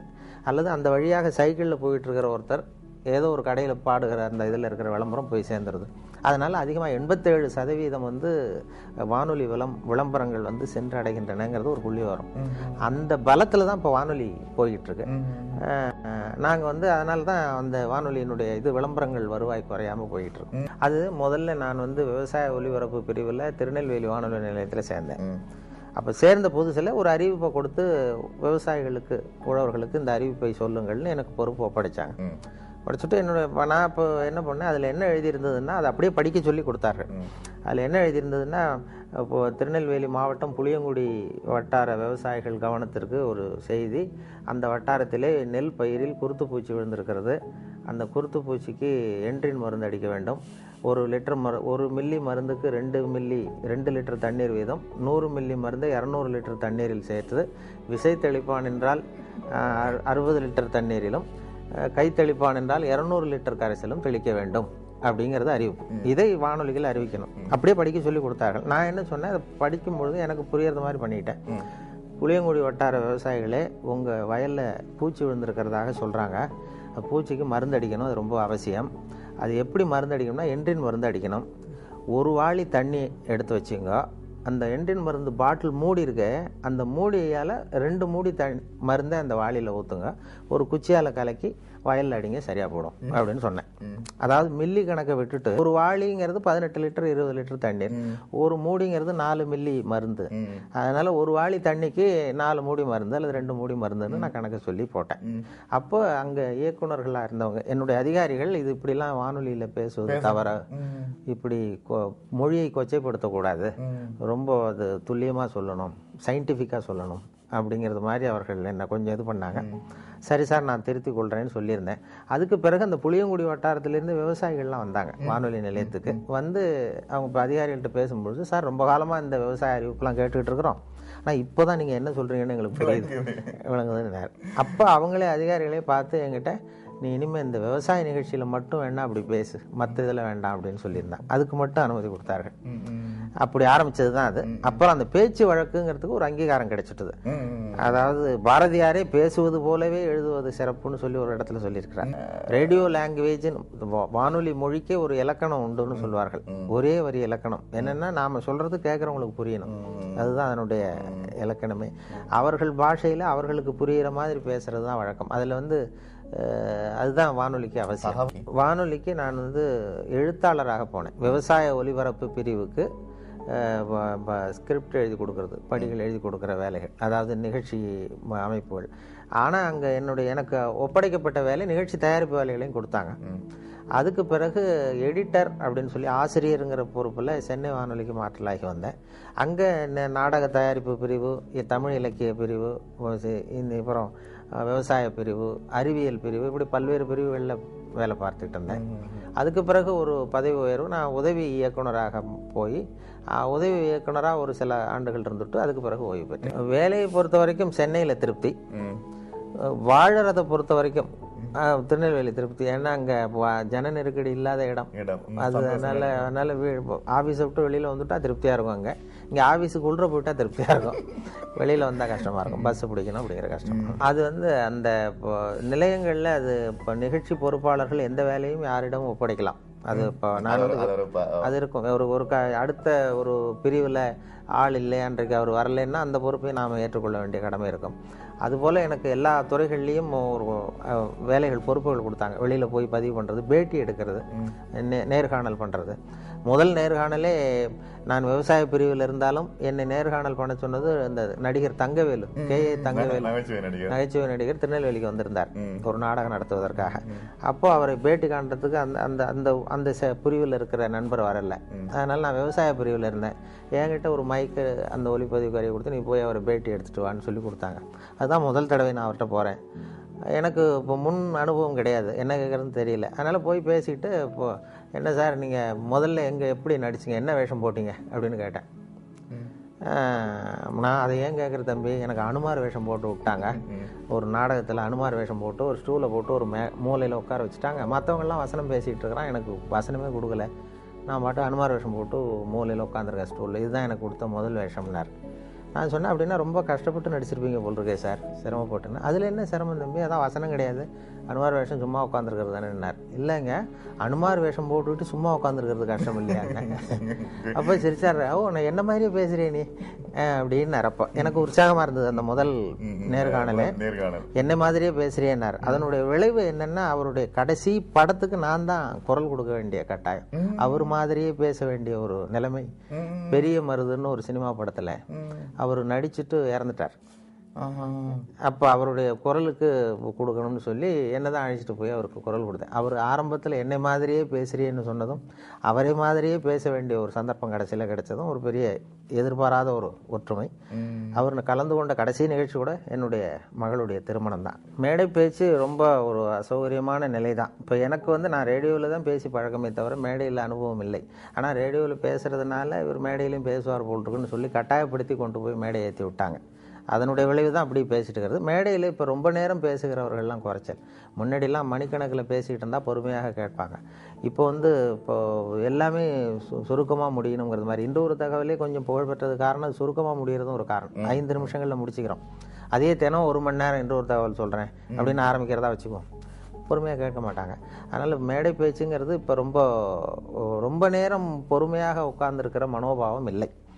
அதனால தான் வேடிக்கையாக கூட சொல்லுவாங்க, ஒரு மேடை பேச்சாளர் ரொம்ப நேரம் பேசிகிட்டு இருந்துட்டு ரொம்ப சார் மன்னிச்சிங்க சார், நான் கடிகாரத்தை கூட பார்க்க மறந்துட்டேன் இருக்கார். கேட்டுக்கிட்டு இருந்தவர் சொன்னார், ஏயா கடிகாரத்தை தான் பார்க்க மறந்தேன், பின்னாடி மாட்டிருக்கிற கேலண்டரையாவது பார்க்கக்கூடாதா அப்படின்னாராம். அப்படின்னா வாரக்கணக்கில் பேசிகிட்டு இருக்கிறான்னு அர்த்தம். அப்படி அந்த பொறுமை இழந்த எல்லாம் அவசர யுகம். அதனால் எதையும் சுருக்கமாக தெளிவாக சொல்வது முக்கியங்கிற நிலைமை வந்துட்டுது. அதனால் மேடை பேச்சுக்கு வரவேற்பு இருக்கு தமிழகத்திலையும். சரி, அதிக நேரம் காத்துக்கிட்டு இருக்கிறதுக்கு மக்கள் தயாராக இல்லை. அரசியல் இல்லை. இளம் வயதில் எனக்கு அந்த சில பொது உடைமை கட்சிகள் ஈடுபாடு இருந்தது மாணவ பருவத்தில். அதன் பிறகு இதுவரைக்கும் எந்த கட்சியிலுமே இதுவரைக்கும் ஈடுபட்டதில்லை. நான் கொஞ்ச காலம் படித்து முடிச்சுட்டு விவசாய அதிகாரியாக 3 வருஷம் இருந்தேன். அதுக்கு பிறகு உள்ளூர் பஞ்சாயத்து போர்டு பிரசிடெண்ட்டாக இருந்தேன். ஊராட்சி மன்ற தலைவராக 7 வருஷம் இருந்தேன். 1970 77 வரைக்கும். அப்போ எலெக்ஷனில் நின்றேன் உள்ளூரில், கட்சி சார்பு இல்லாமல் நின்று உள்ளாட்சி மன்ற தலைவராக இருந்தேன். அப்போ சில அரசியல் கட்சிகள்லாம் வாங்க அப்படின்னு சொல்லி, இப்போ இந்த எம்ஜிஆர் அப்போ தான் புதுசாக கட்சி தொடங்கியிருந்தார், அதிமுகன்னு சொல்லி. அந்த கட்சி அமைப்பாளர்கள் கிராம பகுதியில் உள்ள படித்த இளைஞர்களை எல்லாம் கட்சியில் சேர்க்கணும்னு முயற்சி பண்ணாங்க. அப்போ என்னையும் சேர சொல்லி கேட்டாங்க. அது அப்போ எனக்கு அரசியல் ஈடுபாடு இல்லை, விவசாயத்தில் தீவிரமான சொந்த விவசாயம் பண்ணிகிட்டு இருக்கேன் ஊரில். எங்கள் தகப்பனாருக்கும் அதில் விருப்பம் இல்லை அரசியல் ஈடுபடுறதுக்கு. அதனால் நான் அப்போ நான் சேரலை. இப்போ ஒரு நிகழ்ச்சி பத்திரிகையில் கேட்டாங்க, இது ஏன் சார் அப்போ நீங்கள் சேர்ந்துருந்தா இன்றைக்கி ஒரு பெரிய மந்திரி ஆகிருக்கலாமே அப்படின்னு ஒருத்தர் கேட்டார். மந்திரியும் ஆகிருக்கலாம், அதுக்கப்புறம் ஜெயிலுக்கும் போயிருக்கலாம், அந்த அளவுக்கு வந்திருப்பேன் அப்படின்னு சொல்லி.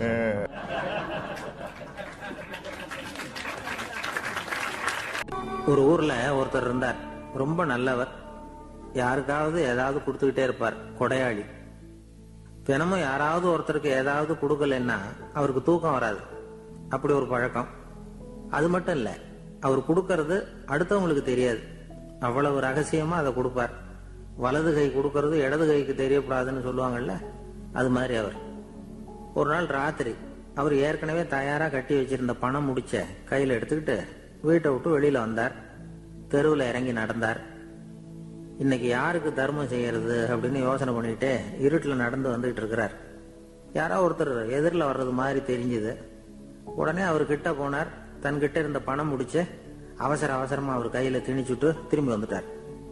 அப்பாடா, ஒரு வழியா யாருக்கும் தெரியாம இன்னைக்கு தர்மம் பண்ணியாச்சு அப்படிங்கிற மகிழ்ச்சி, மன நிறைவு அவர் முகத்துல. நிம்மதியா தூங்கினார். அப்புறம் எழுந்திருச்சார். மறுநாள் காலையில ஊரு பூரா ஒரே பேச்சு. என்ன பேச்சுன்னா, நேத்து ராத்திரி ஒரு திருடன் கையில யாரோ பணத்தை கொடுத்துட்டு போயிருக்கிறாங்க அப்படின்னு எல்லாரும் பேசிட்டு இருக்கிறாங்க. இதை கேள்விப்பட்டதும் அந்த பெரியவருக்கு ரொம்ப வருத்தமா போச்சு. அடடா, போயும் ஒரு திருடனுக்கா உதவி பண்ணிருக்கிறோம், பிரயோஜனம் இல்லாம போயிட்டுதே அப்படின்னு நினைச்சார். சரி, இன்னைக்கும் யாருக்காவது உதவி பண்ணணும் அப்படின்னு முடிவு பண்ணினார். ராத்திரி நேரம் வந்தது. இவர் வழக்கம் போல தெருவில் இறங்கி நடந்தார். கையில பணம் முடிச்சு. எதிரில் ஒரு பெண் உருவம் மங்களா தெரிஞ்சது. இவர் உடனே அந்த பெண் கிட்ட பணத்தை கொடுத்துட்டு திருப்தியா திரும்பி வந்துட்டார். மறுநாள் காலையில ஊரு பூரா என்ன பேசிக்கிட்டாங்க தெரியுமா? நேத்து ராத்திரி நெறி தவறி நடக்கிற ஒரு பெண்ணின் கையில யாரோ பணத்தை வச்சுட்டு போயிருக்கிறாங்க அப்படின்னு எல்லாரும் பேசிக்கிறாங்க. அடடா, இன்னைக்கும் தவறுதலா நடந்து போச்சு அப்படின்னு ஒரு வருத்தப்பட்டார். இருக்கட்டும், இன்னைக்கும் ஏதாவது தர்மம் பண்ணுவோம் அப்படின்னு நினைச்சுக்கிட்டாரு. 3வது நாள் ராத்திரியும் புறப்பட்டார். இப்பவும் எதிரில் ஒருத்தர் வந்தார். இவர் பணத்தை கொடுத்தார், திரும்பி வந்துட்டார். மறுநாள் மக்கள் என்ன பேசிக்கிட்டாங்கன்னா, நேத்து ராத்திரி ஒரு செல்வந்தர் கையில யாரோ பணத்தை கொடுத்துட்டு போயிருக்கிறாங்க அப்படின்னு பேசிக்கிட்டாங்களாம். அவருக்கு ரொம்ப வருத்தமா போயிட்டுது. என்ன இது, தினம் இப்படி ஆகிட்டு இருக்குதே அப்படின்னு நினைச்சுக்கிட்டே படுத்து தூங்கினார். அன்னைக்கு ராத்திரி ஒரு கனவு. அந்த கனவுல இறைவன் வந்து சொன்னாராம், இத பாருப்பா, நீ கொடுத்த தர்மம் வீணா போயிடல. உன்கிட்ட பணம் வாங்கின அந்த திருடன் திருந்திட்டான், அந்த பொண்ணும் திருந்திட்டா, அந்த செல்வந்தனும் கொடையாளி ஆயிட்டான், எல்லாருக்கும் உதவி பண்ண ஆரம்பிச்சுட்டான் அப்படின்னு சொன்னாராம். இந்த கதையை சொன்னவர் யாருன்னா நபிகள் நாயகம்.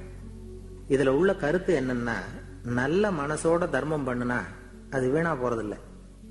இன்னொரு கருத்து, தர்மம் வந்து தன்னை மட்டும் அல்ல, அடுத்தவங்களையும் தீமையிலிருந்து காப்பாற்றும். இதுதான் நாம புரிஞ்சுக்க வேண்டியது. இந்த காலத்திலயும் இது மாதிரி சில சம்பவங்கள் நடக்கிறது உண்டு. ஒரு பெரியவர் இருட்டுல நடந்து வந்துகிட்டு இருந்தாரு. எதிரில் வந்த ஒருத்தன் வலு கட்டாயமா இவர் கையை பிடிச்சி ஒரு பண முடிப்பை கொடுத்து வச்சுக்க சொல்லிவிட்டு விலகி போயிட்டான். பெரியவருக்கு ஆச்சரியம், இந்த காலத்திலயும் இப்படி வலது கை கொடுக்கறது இடது கைக்கு தெரியக்கூடாதுன்னு நினைக்கிற கொடையாளிகள் உண்டு போல இருக்கு அப்படின்னு யோசனை பண்ணிக்கிட்டே நடந்தார். கொஞ்ச தூரம் போயிருப்பாரு. அதுக்குள்ள அதே ஆள் திரும்பி வந்தான். கொடுத்த பண முடிப்பை திருப்பி கொடுங்க அப்படின்னு கேட்டு வாங்கிட்டான். இவருக்கு ஒன்றும் புரியல. ஏன் இப்படி பண்றேன்னார். அது ஒண்ணும் இல்லைங்க, கொஞ்ச நேரம் இதை உங்ககிட்ட கொடுத்து வச்சிருந்தேன், அவ்வளவுதான் அப்படின்னா. ஏன்னு கேட்டார். என்னை பின்னாடி போலீஸ் தேடிக்கிட்டு வந்துகிட்டு இருக்குது, அதுதான் அப்படி பண்ணேன், இப்ப போயிட்டுது, இனிமே ஒன்றும் பயம் இல்லை அப்படின்னு சொல்லிவிட்டு அவன் பாட்டுக்கு நடந்து போறான். எப்படி போதிக்கப்பட்டு வந்திருக்கிறோம்னா, ஒரு முதலாளிக்கு முன்னாடி தொழிலாளி சிரிச்சா மரியாதை குறைச்சால் ஒரு ஆபீசருக்கு முன்னாடி பியூனு சிரிச்சா மரியாதை குறைச்சால், இப்படி சொல்லி சொல்லி சிரிப்புங்கிறது ஏதோ மரியாதை குறைவான செயல்னு காலங்காலமா போதிக்கப்பட்டு வந்து இப்போ சிரிப்பு தன்மை வந்து சிறைப்பட்டு போச்சான் நம்ம உடம்புக்குள்ள. அந்த சிறைப்பட்டு இருக்கிற சிரிப்பை வெளியில கொண்டு வர்றதுக்கு தான் ஜோக்குன்னு ஒரு சாவியை போட வேண்டியிருக்கு. வேற ஜோக்குக்கும் சிரிப்புக்கும் சம்பந்தமே இல்லை, அது ஒரு சாவியா உபயோகப்படுது. ஏற்கனவே இருக்கிற இயல்பு தன்மையை வெளியில கொண்டு வர்றது. அந்த குழந்தை தன்மையோட இருக்கணும், குழந்தைத்தனம் தான் இருக்கக்கூடாதே தவிர அந்த குழந்தைத்தன்மை கடைசி வரைக்கும் நமக்கு நீடிச்சதுன்னா ஹார்ட் அட்டாக் வராது. குழந்தைத்தன்மை வேற, குழந்தைத்தனம் வேற. குழந்தைத்தன்மை பெரிய வயசானா கூட குழந்தைத்தன்மையோட இருக்கலாம். இப்ப ஒரு அம்மா வந்து ஒரு பிள்ளை எழுப்பிச்சான், தட்டி எழுப்பியிருக்கு காலையில விடிய காலம். அம்மா வந்து எழுந்துடுறா காலேஜுக்கு நேரம் ஆயிட்டுது அப்படின்னு எழுப்பிச்சான். அந்த புள்ள இழுத்து போத்திட்டு நான் காலேஜுக்கு போக மாட்டேம்மா, எனக்கு போறதுக்கு பிடிக்கலன்னு இருக்கு. அந்த அம்மா விடல, வயசான அம்மா, நீ நீ போய் தாண்டா ஆகணும் அப்படின்னு இருக்கு. அந்த புள்ள எழுந்திரிச்சு உட்காந்து கேட்டிருக்கு, ஏம்மா என்னை வந்து ஏன் இப்படி தொந்தரவு பண்ற தூங்க விடாம அப்படின்னு இருக்கு. அப்ப அந்த அம்மா சொல்லிச்சான், நீ வந்து காலேஜுக்கு ஏன் போக மாட்டேங்கிற, அதுக்கு 2 காரணம் சொல்லு அப்படின்னு இருக்கு. அந்த அம்மா பிள்ளைய கேட்டிருக்கு, நீ காலேஜுக்கு ஏன் போக மாட்டேங்கிற 2 காரணம் சொல்லு. அப்ப அந்த பிள்ளை சொல்லிச்சான், ஏன் போக மாட்டேன்னா ஒரு காரணம் அங்க இருக்கிற மாணவர்களுக்கெல்லாம் என்ன பிடிக்கல, பசங்களுக்கெல்லாம் என்ன பிடிக்கல. 2வது காரணம் அங்க இருக்கிற வாத்தியார்களுக்கும் என்ன பிடிக்கல, ஆசிரியர்களுக்கும் பிடிக்கல, மாணவர்களுக்கும் பிடிக்கல, அதனால நான் போக மாட்டேன் அப்படின்னு சொல்லி படுத்துடுது. அதுக்காக நீ வந்து போகாம இருக்கக்கூடாதா, காலேஜுக்கு போய் தான் ஆகணும்னு மறுபடியும் எழுப்புது அந்த அம்மா, வயசான அம்மா. அப்புறம் எழுந்திரிச்சு உட்காந்துக்கிட்டு அந்த புள்ள கேட்டுதான், என்ன எதுக்கு காலேஜுக்கு போகணும்னு நீ சொல்ற, அதுக்கு 2 காரணம் சொல்லு அப்படின்ட்டு. அப்ப அந்த அம்மா சொல்லிச்சான், டே ஏன் சொல்றேன்னா, முதல் காரணம் உனக்கு வயசு 54, 2வது காரணம் நீ தான் பிரின்சிபால்,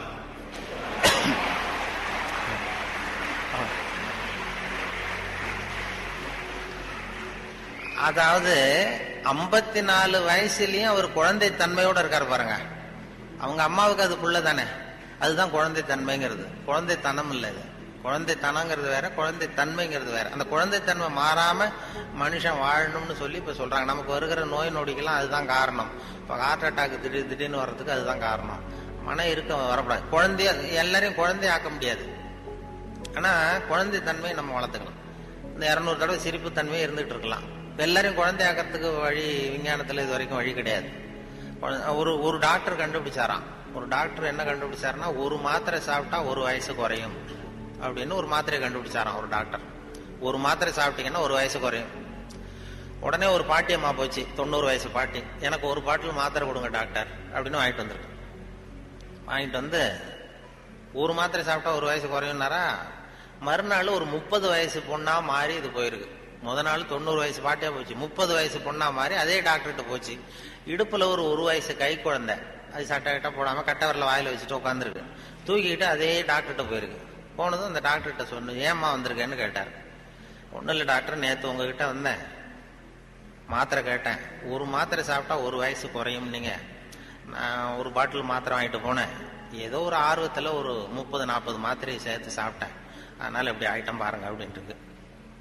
டாக்டர் சொன்னார், இதுக்கு ஏமா வருத்தப்படுற, எல்லாரும் வயசு குறையணும்னு தான் நினைக்கிறாங்க, உனக்கு வயசு குறைஞ்சிட்டது, சந்தோஷப்படு, இதுக்கே மறுபடியும் என்ன தேடிட்டு வந்தேன்னு. அப்ப இந்த அம்மா சொல்லிச்சான், என்னை பத்தி பரவாயில்ல டாக்டர், இடுப்புல பாருங்க 1 வயசு கை குழந்தை, இது ரொம்ப ஆர்வத்துல ஒரு 70-80 மாத்திரையை சாப்பிட்டுட்டுது, இது என் வீட்டுக்காரரு,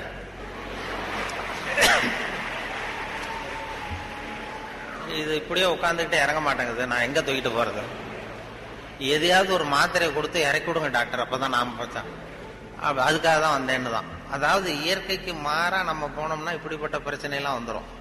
அப்புறம் வழியில போகும்போது இடுப்புல ஒரு குழந்தைய தூக்கிட்டு வந்தா நம்ம கேட்கணும் அந்த அம்மாட்ட, ஏமா இது உன் பிள்ளையா உங்க வீட்டுக்காரரான்னு கேட்கணும்.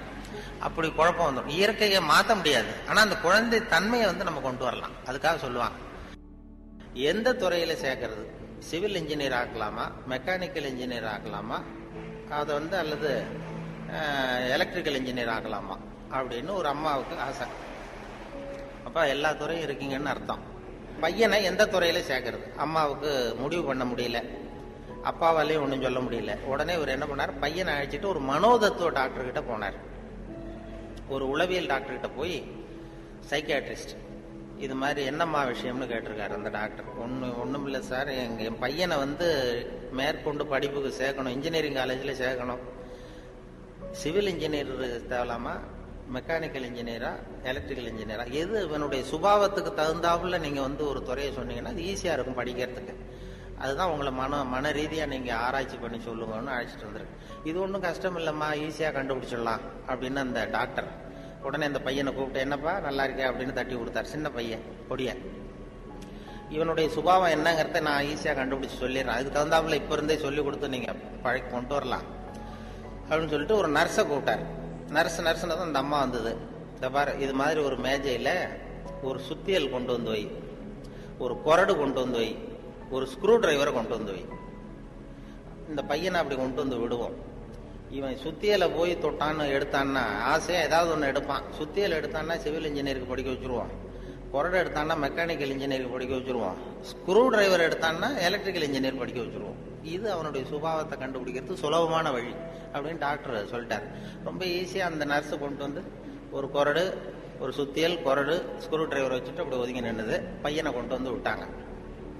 பையன் என்ன பண்ணா, நேரா போய் அந்த நர்ஸை கட்டி பிடிச்சுக்கிட்டான்.